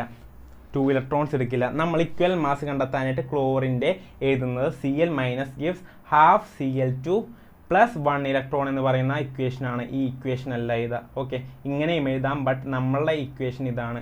Okay, Cl minus gives half Cl2 plus 1 electron. അതാണ് അതിൻ്റെ ഓക്സിഡേഷൻ്റെ ശരിക്കുള്ള ഇക്വേഷൻ എന്ന് പറയുന്നത്. ഓക്കെ, ആ ഇക്വേഷനിലത്തെ ഇലക്ട്രോണിൻ്റെ എണ്ണമാണ് ഇലക്ട്രോണിൻ്റെ എണ്ണമാണ് ഇവിടുത്തെ ഇലക്ട്രോണിൻ്റെ എണ്ണമായിട്ട് എടുക്കുക. ഓക്കെ, അപ്പോൾ അതിൻ്റെ ഇക്വലൻ മാസ് എന്താണ്? ഈ ക്ലോറിൻ്റെ Cl minus okay, Cl മൈനസിൻ്റെ ഇക്വലൻ mass എന്ന് പറയുന്നത് എന്താണ്? ഓക്കെ, അതിൻ്റെ മാസ് അതായത് 35.5 ബൈ അതിൻ്റെ ചാർജ് എന്താണ്? 1. അതെ, 1 മൈനസ് അല്ലേ. അപ്പോൾ 1 ഇടാം. ഓക്കെ, അപ്പോൾ 1 ഇലക്ട്രോൺ കൊടുത്തുകൊണ്ടാണ് എന്തായി മാറുന്നത്? ക്ലോറിൻ ഗ്യാസ് ആയി മാറുന്നത്. ഓക്കെ, അപ്പോൾ അതിൻ്റെ ഇക്വൽ മാസ് എന്താണ്? 35.15 ബൈ 1. ഓക്കെ, അല്ലെങ്കിൽ ഇതിൻ്റെ ചാർജ് അതിൽ നോക്കിയാൽ മതി. ചാർജ് നോക്കിയാൽ 35.5 ബൈ 1 എന്നിടാം. 35.5 ബൈ 1 എന്നിടാം. ഓക്കെ, 1 എന്നിടാം. ഓക്കെ, അപ്പോൾ ഇക്വൽ മാസ് എന്ത് കിട്ടി? 35.5 W is equal to Z substitute ചെയ്താലോ? ഇത് ഇക്വൽ മാസ് ബൈ 96,500. അപ്പോൾ ഇക്വൽ മാസ് എന്താണ്? 35.5 ബൈ 1 ബൈ 35.5 ബൈ 1 എന്താ? 35 അല്ലേ. 35.5 അല്ലേ മക്കളെ? ബൈ എന്താണ്? 96,500 ഇൻറ്റു I എത്രയാണ്? 3 ഇൻറ്റു ടൈം. ഓക്കെ, വെയിറ്റ് എത്രയാണ് തന്നിട്ടുള്ളത്? 0.1 മോൾ ഓഫ് ക്ലോറിനാണ് ഡെപ്പോസിറ്റ് ആവുന്നത്. അപ്പോൾ 0.1 മോൾ ഓഫ് ക്ലോറിൻ ഗ്യാസിൻ്റെ വെയിറ്റ് കണ്ടെത്തണം. 1 മോൾ ഓഫ് ക്ലോറിൻ ഗ്യാസിൻ്റെ വെയിറ്റ് എത്രയാണ്? 71 ഗ്രാം ആണ്. അപ്പോൾ 0.1 മോൾ ഓഫ് ക്ലോറിൻ ഗ്യാസിൻ്റെ വെയിറ്റ് എത്രയാണ് 7.1 ഗ്രാം ആണ് അല്ലേ 1 മോൾ 71 ഗ്രാം ആണെങ്കിൽ 0.1 മോളിൻ്റെ വെയിറ്റ് എത്രയാണ് 7.1 ഗ്രാം ആണ് അപ്പോൾ വെയിറ്റ് എന്തായി 7.1 ഗ്രാം എടുത്തൂടെ 7.1 ഗ്രാം 71 എങ്ങനെയാണ് വന്നതെന്ന് മനസ്സിലായില്ലേ ക്ലോറിൻ ഗ്യാസ് ആണ് മക്കൾ ഇവിടെ ഉണ്ടാക്കുന്നത് മനസ്സിലായില്ലേ ഇവിടെ ഡെപ്പോസിറ്റ് ആവുന്ന ക്ലോറിൻ ഗ്യാസ് ആണ് ഉണ്ടാവുന്നത് ഇലക്ട്രോളിസിസ് വഴി അതുകൊണ്ടാണ് 71 വന്നത് ഓക്കെ അപ്പോൾ 71 into 0.1 mall 0.1 mall of chlorine ആണ് അവിടെ ഉണ്ടാകുന്നത് അപ്പോൾ 0.1 മോളിന് ക്ലോറിൻ്റെ വെയിറ്റ് എന്താ 7.1 ആണ് അല്ലേ 7.1 is equal to 35.5 by 96,500 into 3 into T അപ്പോൾ ടി എന്ത് കിട്ടി ടി എന്ന് പറയുമ്പോൾ ഇത് ഇങ്ങോട്ട് എടുക്കാം ഇത് അടിയിൽക്കും എടുക്കാം അല്ലേ ടി എന്ന് പറയുമ്പോൾ ഇവിടെ ഉള്ളതെല്ലാം അപ്പുറത്തേക്ക് കൊണ്ടുപോകാം അതായത് ആർ എച്ച് എസിലുള്ളത് ടി ഒഴിച്ച് ബാക്കിയുള്ളതെല്ലാം എൽ എച്ച് എസിൽ അല്ല ടി ഉള്ളതെല്ലാം ടി ഒഴിച്ച് ബാക്കിയുള്ളതെല്ലാം എൽ എച്ച് എസിലേക്ക് തട്ടാം ആർ എച്ച് എസിലുള്ള ടി ഒഴിച്ച് ബാക്കിയുള്ളതെല്ലാം എൽ എച്ച് എസിലേക്ക് തട്ടാം അപ്പോൾ എന്ത് കിട്ടി 7.1 ഇൻറ്റു 96,500 96,500 ബൈ 35.5 ഇൻറ്റു 3 അല്ലേ അല്ല ഇൻറ്റു 3 അല്ല ഡിവൈഡഡ് ബൈ 3 അല്ലേ ഓക്കെ അടിയിലാണ് 3 വരാം അല്ലേ ഇവിടെ മേലെ കടന്ന സാധനമല്ലേ ഇപ്പോൾ പ്രത്യേക പോകുമ്പോൾ അടിയിലല്ലേ വരാം അപ്പോൾ 7.1 ഇൻറ്റു 96,500 ബൈ 35.5 ഇൻറ്റു 3 അപ്പോൾ അതിൻ്റെ ആൻസർ ഏകദേശം നമുക്ക് സെക്കൻഡ്സിലാണ് കിട്ടുക 6433 സംതിങ് എന്തോ സെക്കൻഡ്സ് കിട്ടും ഓക്കെ ആ സെക്കൻഡ്സിന് എന്ത് ചെയ്യുക ബൈ 60 ചെയ്താലാണ് മിനിറ്റ്സ് കിട്ടുക അല്ലേ ബൈ 60 ചെയ്താലാണ് മിനിറ്റ്സ് കിട്ടുക അപ്പോൾ അതിനോട് ബൈ 60 ചെയ്യുമ്പോൾ ഏകദേശം 110 ഏകദേശം 110 മിനിറ്റ്സ് കിട്ടും ഓക്കെ അപ്പോൾ ഓപ്ഷൻ എന്താണ് 110 ആണ് ഓക്കെ ക്ലിയർ അല്ലേ എല്ലാവർക്കും ക്ലിയർ അല്ലേ ക്ലിയർ ആണല്ലോ ഓക്കെ ക്ലിയർ ആണ് അപ്പോൾ നമുക്ക് അടുത്തതിലേക്ക് പോയാലോ ഇനിയാണ് കമേഴ്ഷ്യൽ സെൽസ് എന്ന് പറയുന്നത് കമേഴ്ഷ്യൽ സെൽ എന്തൊക്കെയുണ്ട് പ്രൈമറി സെല്ലുണ്ട് സെക്കൻഡറി സെല്ലുണ്ട് അല്ലേ സെല്ലുണ്ട് നമ്മളെന്നും ഉപയോഗിക്കുന്ന സാധനങ്ങളാണ് അല്ലേ ഇൻവെർട്ടറിൻ്റെ ബാറ്ററി ഉണ്ട് നമ്മൾ മൊബൈലിൽ ഉപയോഗിക്കുന്ന ബാറ്ററി ഉണ്ട് അതുപോലെ തന്നെ നമ്മൾ കാൽക്കുലേറ്ററിൽ പലതിലും ബാറ്ററീസ് ഉപയോഗിക്കുന്നുണ്ട് അപ്പോൾ നമുക്ക് രണ്ടെണ്ണമുണ്ട് ഓക്കെ ബി തന്നെയാണ് answer okay രണ്ടെണ്ണമുണ്ട് primary സെല്ലുമുണ്ട് secondary സെല്ലുമുണ്ട് primary cell എന്ന് വെച്ചാൽ എന്താണ് ഇവിടുത്തെ റിഡോക്സ് റിയാക്ഷൻ എന്ന് പറയുന്നത് റിവേഴ്സ് ചെയ്യാൻ പറ്റില്ല അപ്പോൾ ചാർജ് ചെയ്താൽ പിന്നെയും അത് പഴയ പോലെ ചാർജുള്ള ബാറ്ററി ആക്കാൻ പറ്റില്ല അതായത് പുറത്തുനിന്ന് ഇലക്ട്രിസിറ്റി പാസ് ചെയ്താൽ അതിൻ്റെ റിഡോക്സ് റിയാക്ഷൻ റിവേഴ്സ് ചെയ്യാൻ പറ്റില്ല ഓക്കെ പുറത്തുനിന്ന് ഇലക്ട്രിസിറ്റി പാസ് ചെയ്താൽ അതിൻ്റെ റിഡോക്സ് റിയാക്ഷൻ റിവേഴ്സ് ചെയ്ത് മുന്നേ ചാർജ് ഉണ്ടായിരുന്ന അതേ കണ്ടീഷനിലേക്ക് അതിനെ കൊണ്ടുവരാൻ പറ്റില്ല സോ അതിൻ്റെ ചാർജ് ഡിപ്ലീറ്റ് ചെയ്തുകൊണ്ടേയിരിക്കും റിഡോക്സ് റിയാക്ഷൻ നടക്കും തോറും അതിൻ്റെ ചാർജ് ഡിപ്ലീറ്റ് ചെയ്തുകൊണ്ടേയിരിക്കും മനസ്സിലായില്ലേ അതാണ് പ്രൈമറി സെൽ എന്ന് പറയുന്നത് സെക്കൻഡറി സെൽ എന്ന് പറഞ്ഞാൽ എന്താണ് അതിൻ്റെ റിഡോക്സ് റിയാക്ഷൻ അതിൻ്റെ അത് നടക്കുന്ന റിയാക്ഷൻ റിവേഴ്സ് ചെയ്ത് പണ്ടത്തെ പോലെ ആക്കാൻ പറ്റും അപ്പോൾ അതിൻ്റെ ചാർജ് ഡിപ്ലീറ്റ് ചെയ്താലും പുറത്തുനിന്ന് ഇലക്ട്രിസിറ്റി കൊടുത്താൽ അതിൻ്റെ ചാർജ് കൂട്ടാൻ പറ്റും അതാണ് സെക്കൻഡറി സെൽ പ്രൈമറി സെൽ എന്താണ് മക്കളെ പ്രൈമറി സെല്ലിന് എക്സാമ്പിൾ എന്താണെന്ന് നോക്കാം ഡ്രൈ സെല്ലാണ് അല്ലേ ഡ്രൈ സെൽ ഒരു എക്സാമ്പിളാണ് ഡ്രൈ സെല്ലിനെ പറയുന്നത് വേറെ പേരെന്താണ് ലെക്ലാഞ്ചി സെല്ലാണ് സോ ലെക്ലാഞ്ചി സെല്ലിൻ്റെ കേസിൽ ആനോഡ് എന്താണെന്ന് പഠിക്കാം എന്താ സിങ്ക് ആണ് അല്ലേ സിങ്ക് കണ്ടെയ്നർ ആണ് ആനോഡ് കാത്തോഡ് എന്താണ് ലെക്ലാഞ്ചി സെല്ലിൽ ഗ്രാഫൈറ്റ് റോഡാണ് ഇലക്ട്രോലൈറ്റ് എന്താണ് NH4Cl അമോണിയം ക്ലോറൈഡ് ആണ് സിങ്ക് ക്ലോറൈഡ് ആണ് മാംഗനീസ് ഡയോക്സൈഡ് ആണ് ആൻഡ് കോപ്പർ പൗഡറും ഉണ്ട് ഇലക്ട്രോലൈറ്റ് ആയിട്ട് സോ ആനോഡ് എന്താണ് കാത്തോഡ് എന്താണ് ഇലക്ട്രോലൈറ്റ് എന്താണ് ആനോഡിൽ എന്ത് നടക്കും ഓക്സിഡേഷൻ നടക്കും കാത്തോഡിൽ എന്ത് നടക്കും റിഡക്ഷൻ നടക്കും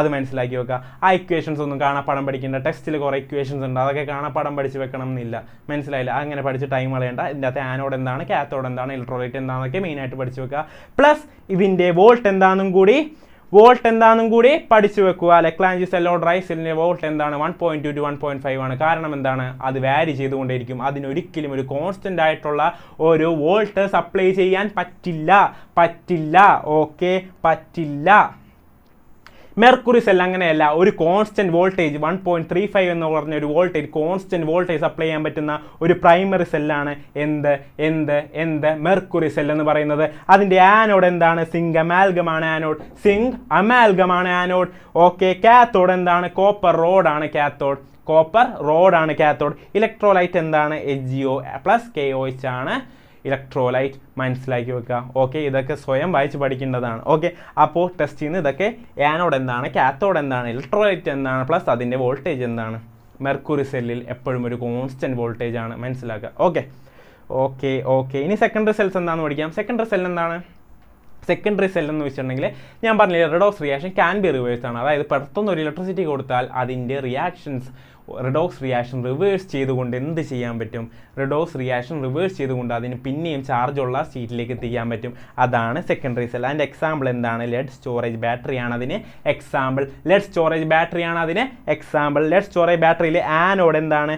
ആനോഡ് ലെഡ് ആണ്. ആനോഡ് ലെഡ് ആണ്. കാത്തോഡ് എന്താണ്? കാത്തോഡ് PbO2 ആണ്. ഓക്കെ, ഇലക്ട്രോലൈറ്റ് എന്താണ്? H2SO4 ആണ്. ഇലക്ട്രോലൈറ്റ് H2XO4 ആണ് ഇലക്ട്രോലൈറ്റ്. ലെഡ് സ്റ്റോറേജ് ബാറ്ററിയിലത്തെ ഇലക്ട്രോലൈറ്റ് എന്താണ്? H2SO4. ലെഡ് സ്റ്റോറേജ് ബാറ്ററിയിലത്തെ വോൾട്ടേജ് എന്താണ്? 12 വോൾട്ട് ആണ്. ഓക്കെ, 12 വോൾട്ട് ആണ്. ഓക്കെ, മനസ്സിലായില്ലേ? എല്ലാവർക്കും മനസ്സിലായില്ലേ? ഓക്കെ, ഈ നിക്കൽ കാഡ്മിയം ബാറ്ററി സെക്കൻഡറി സെല്ലിന് വേറൊരു എക്സാമ്പിൾ ആണ് നിക്കൽ കാഡ്മിയം ബാറ്ററി. ഓക്കെ, അതിൻ്റെ അകത്ത് ആനോഡ് എന്താണ്? കാഡ്മിയം ആണ്. കാത്തോഡ് എന്താണ്? NiO2 ആണ്. ഓക്കെ, NiO2 ആണ് കാത്തോഡ്. ഇനി ഇലക്ട്രോലൈറ്റ് എന്താണ്? KOH ആണ് ഇലക്ട്രോലൈറ്റ്. KOH ആണ് ഇലക്ട്രോലൈറ്റ്. ഓക്കെ, ക്ലിയർ അല്ലേ? എല്ലാവർക്കും ക്ലിയർ അല്ലേ? ക്ലിയർ ആണെന്ന് വിചാരിക്കുന്നു. ഇതാണ് secondary cell. Secondary cell recharge ചെയ്യാൻ പറ്റും, പ്രൈമറി സെൽ റീചാർജ് ചെയ്യാൻ പറ്റില്ല. സെക്കൻഡറി സെല്ലിൻ്റെ റിഡോക്സ് റിയാക്ഷൻസ് റിവേഴ്സ് ചെയ്യാൻ പറ്റും. Primary cells redox reactions electricity കൊടുത്താൽ റിവേഴ്സ് ചെയ്യാൻ പറ്റില്ല. ഓക്കെ, അതാണ് സെൽസ് എന്ന് പറയുന്നത്. പിന്നെ ഒരു സെല്ലാണ് ഫ്യൂവൽ സെൽ എന്ന് പറയുന്നത്. ഫ്യൂവൽ സെൽ എന്ന് പറയുമ്പോൾ ആ പേരിൽ തന്നെ ഉണ്ട് നമ്മൾ എങ്ങനെയാണ് ഇവിടെ എനർജി ഉണ്ടാക്കുന്നത്? കമ്പഷൻ വഴിയാണ്. അതായത് ഈ ഗ്യാസുകൾ കത്തിച്ചുകൊണ്ടാണ്. അതുപോലെ തന്നെ ഹൈഡ്രജൻ, മീത്തേൻ, അതുപോലെ തന്നെ മെത്തനോൾ ഇതൊക്കെ കത്തിച്ചുകൊണ്ടാണ് എന്തുണ്ടാക്കുന്നത്? എനർജി ഉണ്ടാക്കുന്നത് എന്നുള്ളതാണ്. കമ്പഷൻ വഴിയാണ് ഇവിടെ എനർജി ഉണ്ടാക്കുന്നത്. അപ്പോൾ ഇവിടെ എന്താണ് കാത്തോഡായിട്ട് വരുന്നത്? എന്താണ്? ഇലക്ട്രോഡ്. കാത്തോഡായിട്ട് വരുന്നത് ഒരു പോറസ് കാർബൺ റോഡാണ്. അതിലേക്ക് എന്താണ് പാസ് ചെയ്യുന്നത്? ഓസിയം പാസ് ചെയ്യുന്നു. അപ്പോൾ ഓസിയം പാസ് ചെയ്യുമ്പോൾ ഈ പോറസ് കാർബൺ റോഡിൽ കൂടെ എന്ത് ചെയ്യുന്നു? ബബിൾ ചെയ്ത് ഇലക്ട്രോലൈറ്റിലേക്ക് ഓക്സിജൻ എത്തും. ഓക്കെ, അത് കാത്തോഡായിട്ട് ആക്ട് ചെയ്യും. അപ്പോൾ ആനോഡിൽ എന്താ? ഹൈഡ്രജൻ ആണ് ഈ പോറസ് കാർബൺ റോഡിലേക്ക് പാസ് ചെയ്യുന്നത്. അപ്പോൾ പോറസ് കാർബൺ റോഡ് കടന്ന് ഹൈഡ്രജൻ എവിടെ എത്തും? ഹൈഡ്രജൻ ഇലക്ട്രോലൈറ്റിലെത്തും. അങ്ങനെ ഈ ഹൈഡ്രജനും ഓക്സിജനും കൂടി കൂട്ടിമുട്ടി റിയാക്ഷൻ നടക്കുമ്പോൾ വലിയൊരു പൊട്ടിത്തെറി ഉണ്ടാകും. അങ്ങനെ എന്തുണ്ടാകും? H2O പ്രൊഡ്യൂസ് ആവും. അതേ സമയത്ത് തന്നെ അവിടെ ഇലക്ട്രിക്കൽ എനർജിയും പ്രൊഡ്യൂസ് ആവും. മനസ്സിലായില്ലേ? അങ്ങനെയാണ് ഫ്യൂവൽ സെൽ വർക്ക് ചെയ്യുന്നത്. പൊട്ടിത്തെറി ബേസിസ് ആണ് ഫ്യൂവൽ സെൽ. ഓക്കെ, മനസ്സിലായില്ലേ? ഇവിടുത്തെ ഇലക്ട്രോലൈറ്റ് എന്താണ്? അക്വസ് NaOH ഓർ KOH ആണ് ഇവിടുത്തെ example. Aqueous NaOH or KOH. ഇനി ഇവിടെ ഒരു ക്വസ്റ്റ്യൻ ചെയ്താലോ? A device that converts energy of combustion of the fuels like hydrogen and methane directly in to the electrical energy is known as. Answer എന്താണ് മക്കളെ? Answer എന്താണ്? Combustion വഴി energy ഉണ്ടാക്കുന്ന സെല്ലിനെ പറയുന്ന പേരെന്താണ്? ഫ്യൂവൽ സെല്ലാണ് ഇവിടുത്തെ എക്സാമ്പിൾ എന്ന് പറയുന്നത്. ഓക്കെ, ക്ലിയർ അല്ലേ? ഇനി കൊറോഷൻ ആണ് പറയുന്നത്. കൊറോഷൻ ജസ്റ്റ് ഒന്ന് അറിഞ്ഞിരിക്കുക. കൊറോഷൻ എന്ന് വെച്ചിട്ടുണ്ടെങ്കിൽ സ്ലോ ഡിസ്ട്രക്ഷൻ പ്രോസസ് ആണ്. മെറ്റൽ പ്ലസ് വാട്ടറും വേണം, എയറും വേണം ഇത് നടക്കാൻ. ജസ്റ്റ് ഒന്ന് അറിഞ്ഞാൽ മതി. ഇത് ഇമ്പോർട്ടൻ്റ് അല്ലല്ലോ, ജസ്റ്റ് ഒന്ന് അറിഞ്ഞാൽ മതി. അപ്പോൾ എന്ന് വെച്ചിട്ടുണ്ടെങ്കിൽ വാട്ടറും എയറും മെറ്റലും. അപ്പോൾ മെറ്റൽ ഇവിടെ എന്താ ഉണ്ടാകുന്നത്? അയൺ ആണെങ്കിൽ അയൺ ഓക്സിഡൈസ് ആവുന്നു. അയൺ ഓക്സിഡൈസ് ആയിട്ടാണ് കൊറോഷൻ നടക്കുന്നത്. അയൺ ഓക്സിഡൈസ് ആയി കൊറോഷൻ നടക്കുന്നു. എന്നിട്ട് എന്താണ് റസ്റ്റ് എന്ന് പറയുന്നത്? റസ്റ്റ് എന്ന് പറയുന്നത് ഓക്സിഡൈസ് അയണിൻ്റെ ഹൈഡ്രേറ്റ് ആണ് റസ്റ്റ് ആയിട്ട് ഇവിടെ ഫോം ചെയ്യുന്നത്. ഓക്കെ, ഇവിടെ ആനോഡ് എന്താണ്? ആനോഡ് എന്ന് പറയുന്നത് പ്യുവർ അയൺ ആനോഡായിട്ട് ആക്ട് ചെയ്യും, പ്യുവർ അയൺ കാത്തോഡായിട്ട് ആക്ട് ചെയ്യും. ഓക്കെ, മനസ്സിലായി? ഓക്കെ, ഇത്രേ ഉള്ളൂ. പ്രിവെൻഷൻ ഓഫ് കൊറോഷൻ ഒന്നും ഇമ്പോർട്ടൻ്റ് ആണെന്ന് തോന്നുന്നില്ല. കൊറോഷൻ ഇല്ലാത്തതുകൊണ്ട് തന്നെ പ്രിവെൻഷൻ ഓഫ് കൊറോഷൻ ഒന്നും ഇമ്പോർട്ടൻ്റ് ആണെന്ന് തോന്നുന്നില്ല. ഇതാണ് നിങ്ങൾക്കുള്ള do it your self questions. Do it your self. Okay, do it your self questions ആണത്. Okay, do it your self ക്വസ്റ്റ്യൻസിൽ എന്താണ് പറയാനുള്ളത്? ഫസ്റ്റത്തെ EMF ഓഫ് സെൽ കണ്ടെത്താൻ 2 മെത്തേഡ് ഉണ്ട്. അതായത് ഓക്സിഡേഷൻ പൊട്ടൻഷ്യൽ തന്നാൽ എന്താണ് ഞാൻ പറഞ്ഞിട്ടുണ്ട്? ആനോഡ് മൈനസ് കാത്തോഡ് ആണ്. റിഡക്ഷൻ പൊട്ടൻഷ്യൽ ആണ് എന്ത് പറഞ്ഞിട്ടുണ്ട്? കാത്തോഡ് മൈനസ് ആനോഡ് ആണ്. അതൊക്കെ ചിന്തിച്ചുകൊണ്ട് ഈ ആൻസർ ചെയ്യുക. അതുപോലെ തന്നെ ഈ സാധനം മോളാർ കണ്ടക്ടിവിറ്റി കണ്ടെത്താൻ, വീക്ക് ഇലക്ട്രോലൈറ്റിനെ മോളാർ കണ്ടക്ടിവിറ്റി കണ്ടെത്താൻ ഞാൻ പഠിപ്പിച്ചതാണ്. അപ്പോൾ ഈ സ്ട്രോങ് ഇലക്ട്രോലൈറ്റിനെ മോളാർ കണ്ടക്ടിവിറ്റീസിൽ നിന്നും വീക്ക് ഇലക്ട്രോലൈറ്റിനെ മോളാർ കണ്ടക്ടിവിറ്റി കണ്ടെത്താൻ നോക്കുക. ഓക്കെ, മനസ്സിലായില്ലേ? ഓക്കെ, ഇനി അടുത്തത് എന്താണ്? Four A cell involving 1 electron, E0 cell is equal to 0.59 volt at 298 Kelvin. Equilibrium constant for the cell reaction is equilibrium constant കണ്ടെത്താനാണ് പറഞ്ഞിട്ടുള്ളത്. അപ്പോൾ ഈക്വിലിബ്രിയത്തിൽ ഈ സെൽ എന്താണെന്ന് അറിയാം മക്കളെ? 0 ആണെന്ന് അറിയാം. E0 സെല്ല് എന്താണെന്ന് ഇവിടെ കൊടുത്തിട്ടുണ്ട്? എന്ത്? 0.59 ആണെന്ന് കൊടുത്തിട്ടുണ്ട്. അതിൻ്റെ ആണ് E0 cell is equal to 0.059/n log k എന്നുള്ള ഇക്വേഷൻ സബ്സ്റ്റിറ്റ്യൂട്ട് ചെയ്താൽ ഇവിടുത്തെ ആൻസർ കിട്ടില്ലേ? ഓക്കെ, കിട്ടും. അപ്പോൾ ഇത് 3 എണ്ണം നിങ്ങളായിട്ട് ചെയ്ത് ആൻസർ ഇടാം. Okay, thank you so much guys. So good night every one. Thanks a lot for your patients. Okay. നന്നായി പഠിക്കുക, നന്നായി നീറ്റ് ചെയ്താൽ നല്ലൊരു കോളേജിൽ കയറാം. Okay, thank you, by for now. Okay, feedback നല്ല ഫീഡ്ബാക്ക് ആണെങ്കിൽ ഇടാൻ മറക്കണ്ട, കമൻറ്റ് ബോക്സിൽ ഇടാൻ മറക്കണ്ട, ലൈക്ക് അടിക്കാൻ മറക്കണ്ട. ഓക്കെ, ഇനി ക്ലാസ്സിൽ എന്തെങ്കിലും ഇമ്പ്രൂവ്മെൻറ്റ് ഉണ്ടെങ്കിൽ ഒന്ന് ഇമ്പ്രൂവ്മെൻ്റ് ആക്കണമെങ്കിൽ ഒന്ന് പറയാം. ഓക്കെ, അതുപോലെ തന്നെ എന്തെങ്കിലും ഡൗട്ട് ഉണ്ടെങ്കിൽ എന്നോട് ചോദിക്കുക, കമൻറ്റ് ബോക്സിലിടുക, ഓർ എന്നോട് ഡയറക്റ്റായിട്ട് ചോദിക്കുക. എൻ്റെ നമ്പർ ഇതാണ് 8921091389 8921091389. എന്തെങ്കിലും ഡൗട്ട് ഉണ്ടെങ്കിൽ ഈ നമ്പറിൽ മെസ്സേജ് അയക്കുക, ഓർ കമൻറ്റ് ബോക്സിൽ ചോദിക്കുക.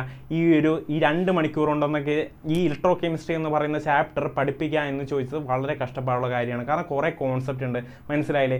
അപ്പോൾ എന്ന് വെച്ചിട്ടുണ്ടെങ്കിൽ ഞാൻ ചിലപ്പോൾ ചില സ്ഥലങ്ങളിൽ സ്പീഡായി പോയിട്ടുണ്ടാകും. സോറി ഗൈസ്, അത് ഞാൻ ക്ഷമ ചോദിക്കുകയാണ്. ഈ ടൈമിൽ തീർക്കാൻ വേണ്ടി ചെയ്തതാണ്. ഓക്കെ, എല്ലാം കോൺസെപ്റ്റ് മനസ്സിലായി എന്ന് വിചാരിക്കുന്നു.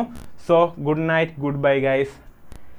Okay, we will see you soon. I will see you soon. Okay, we will see you soon. Okay, bye. Good night guys. Good night everyone. Good night. Okay.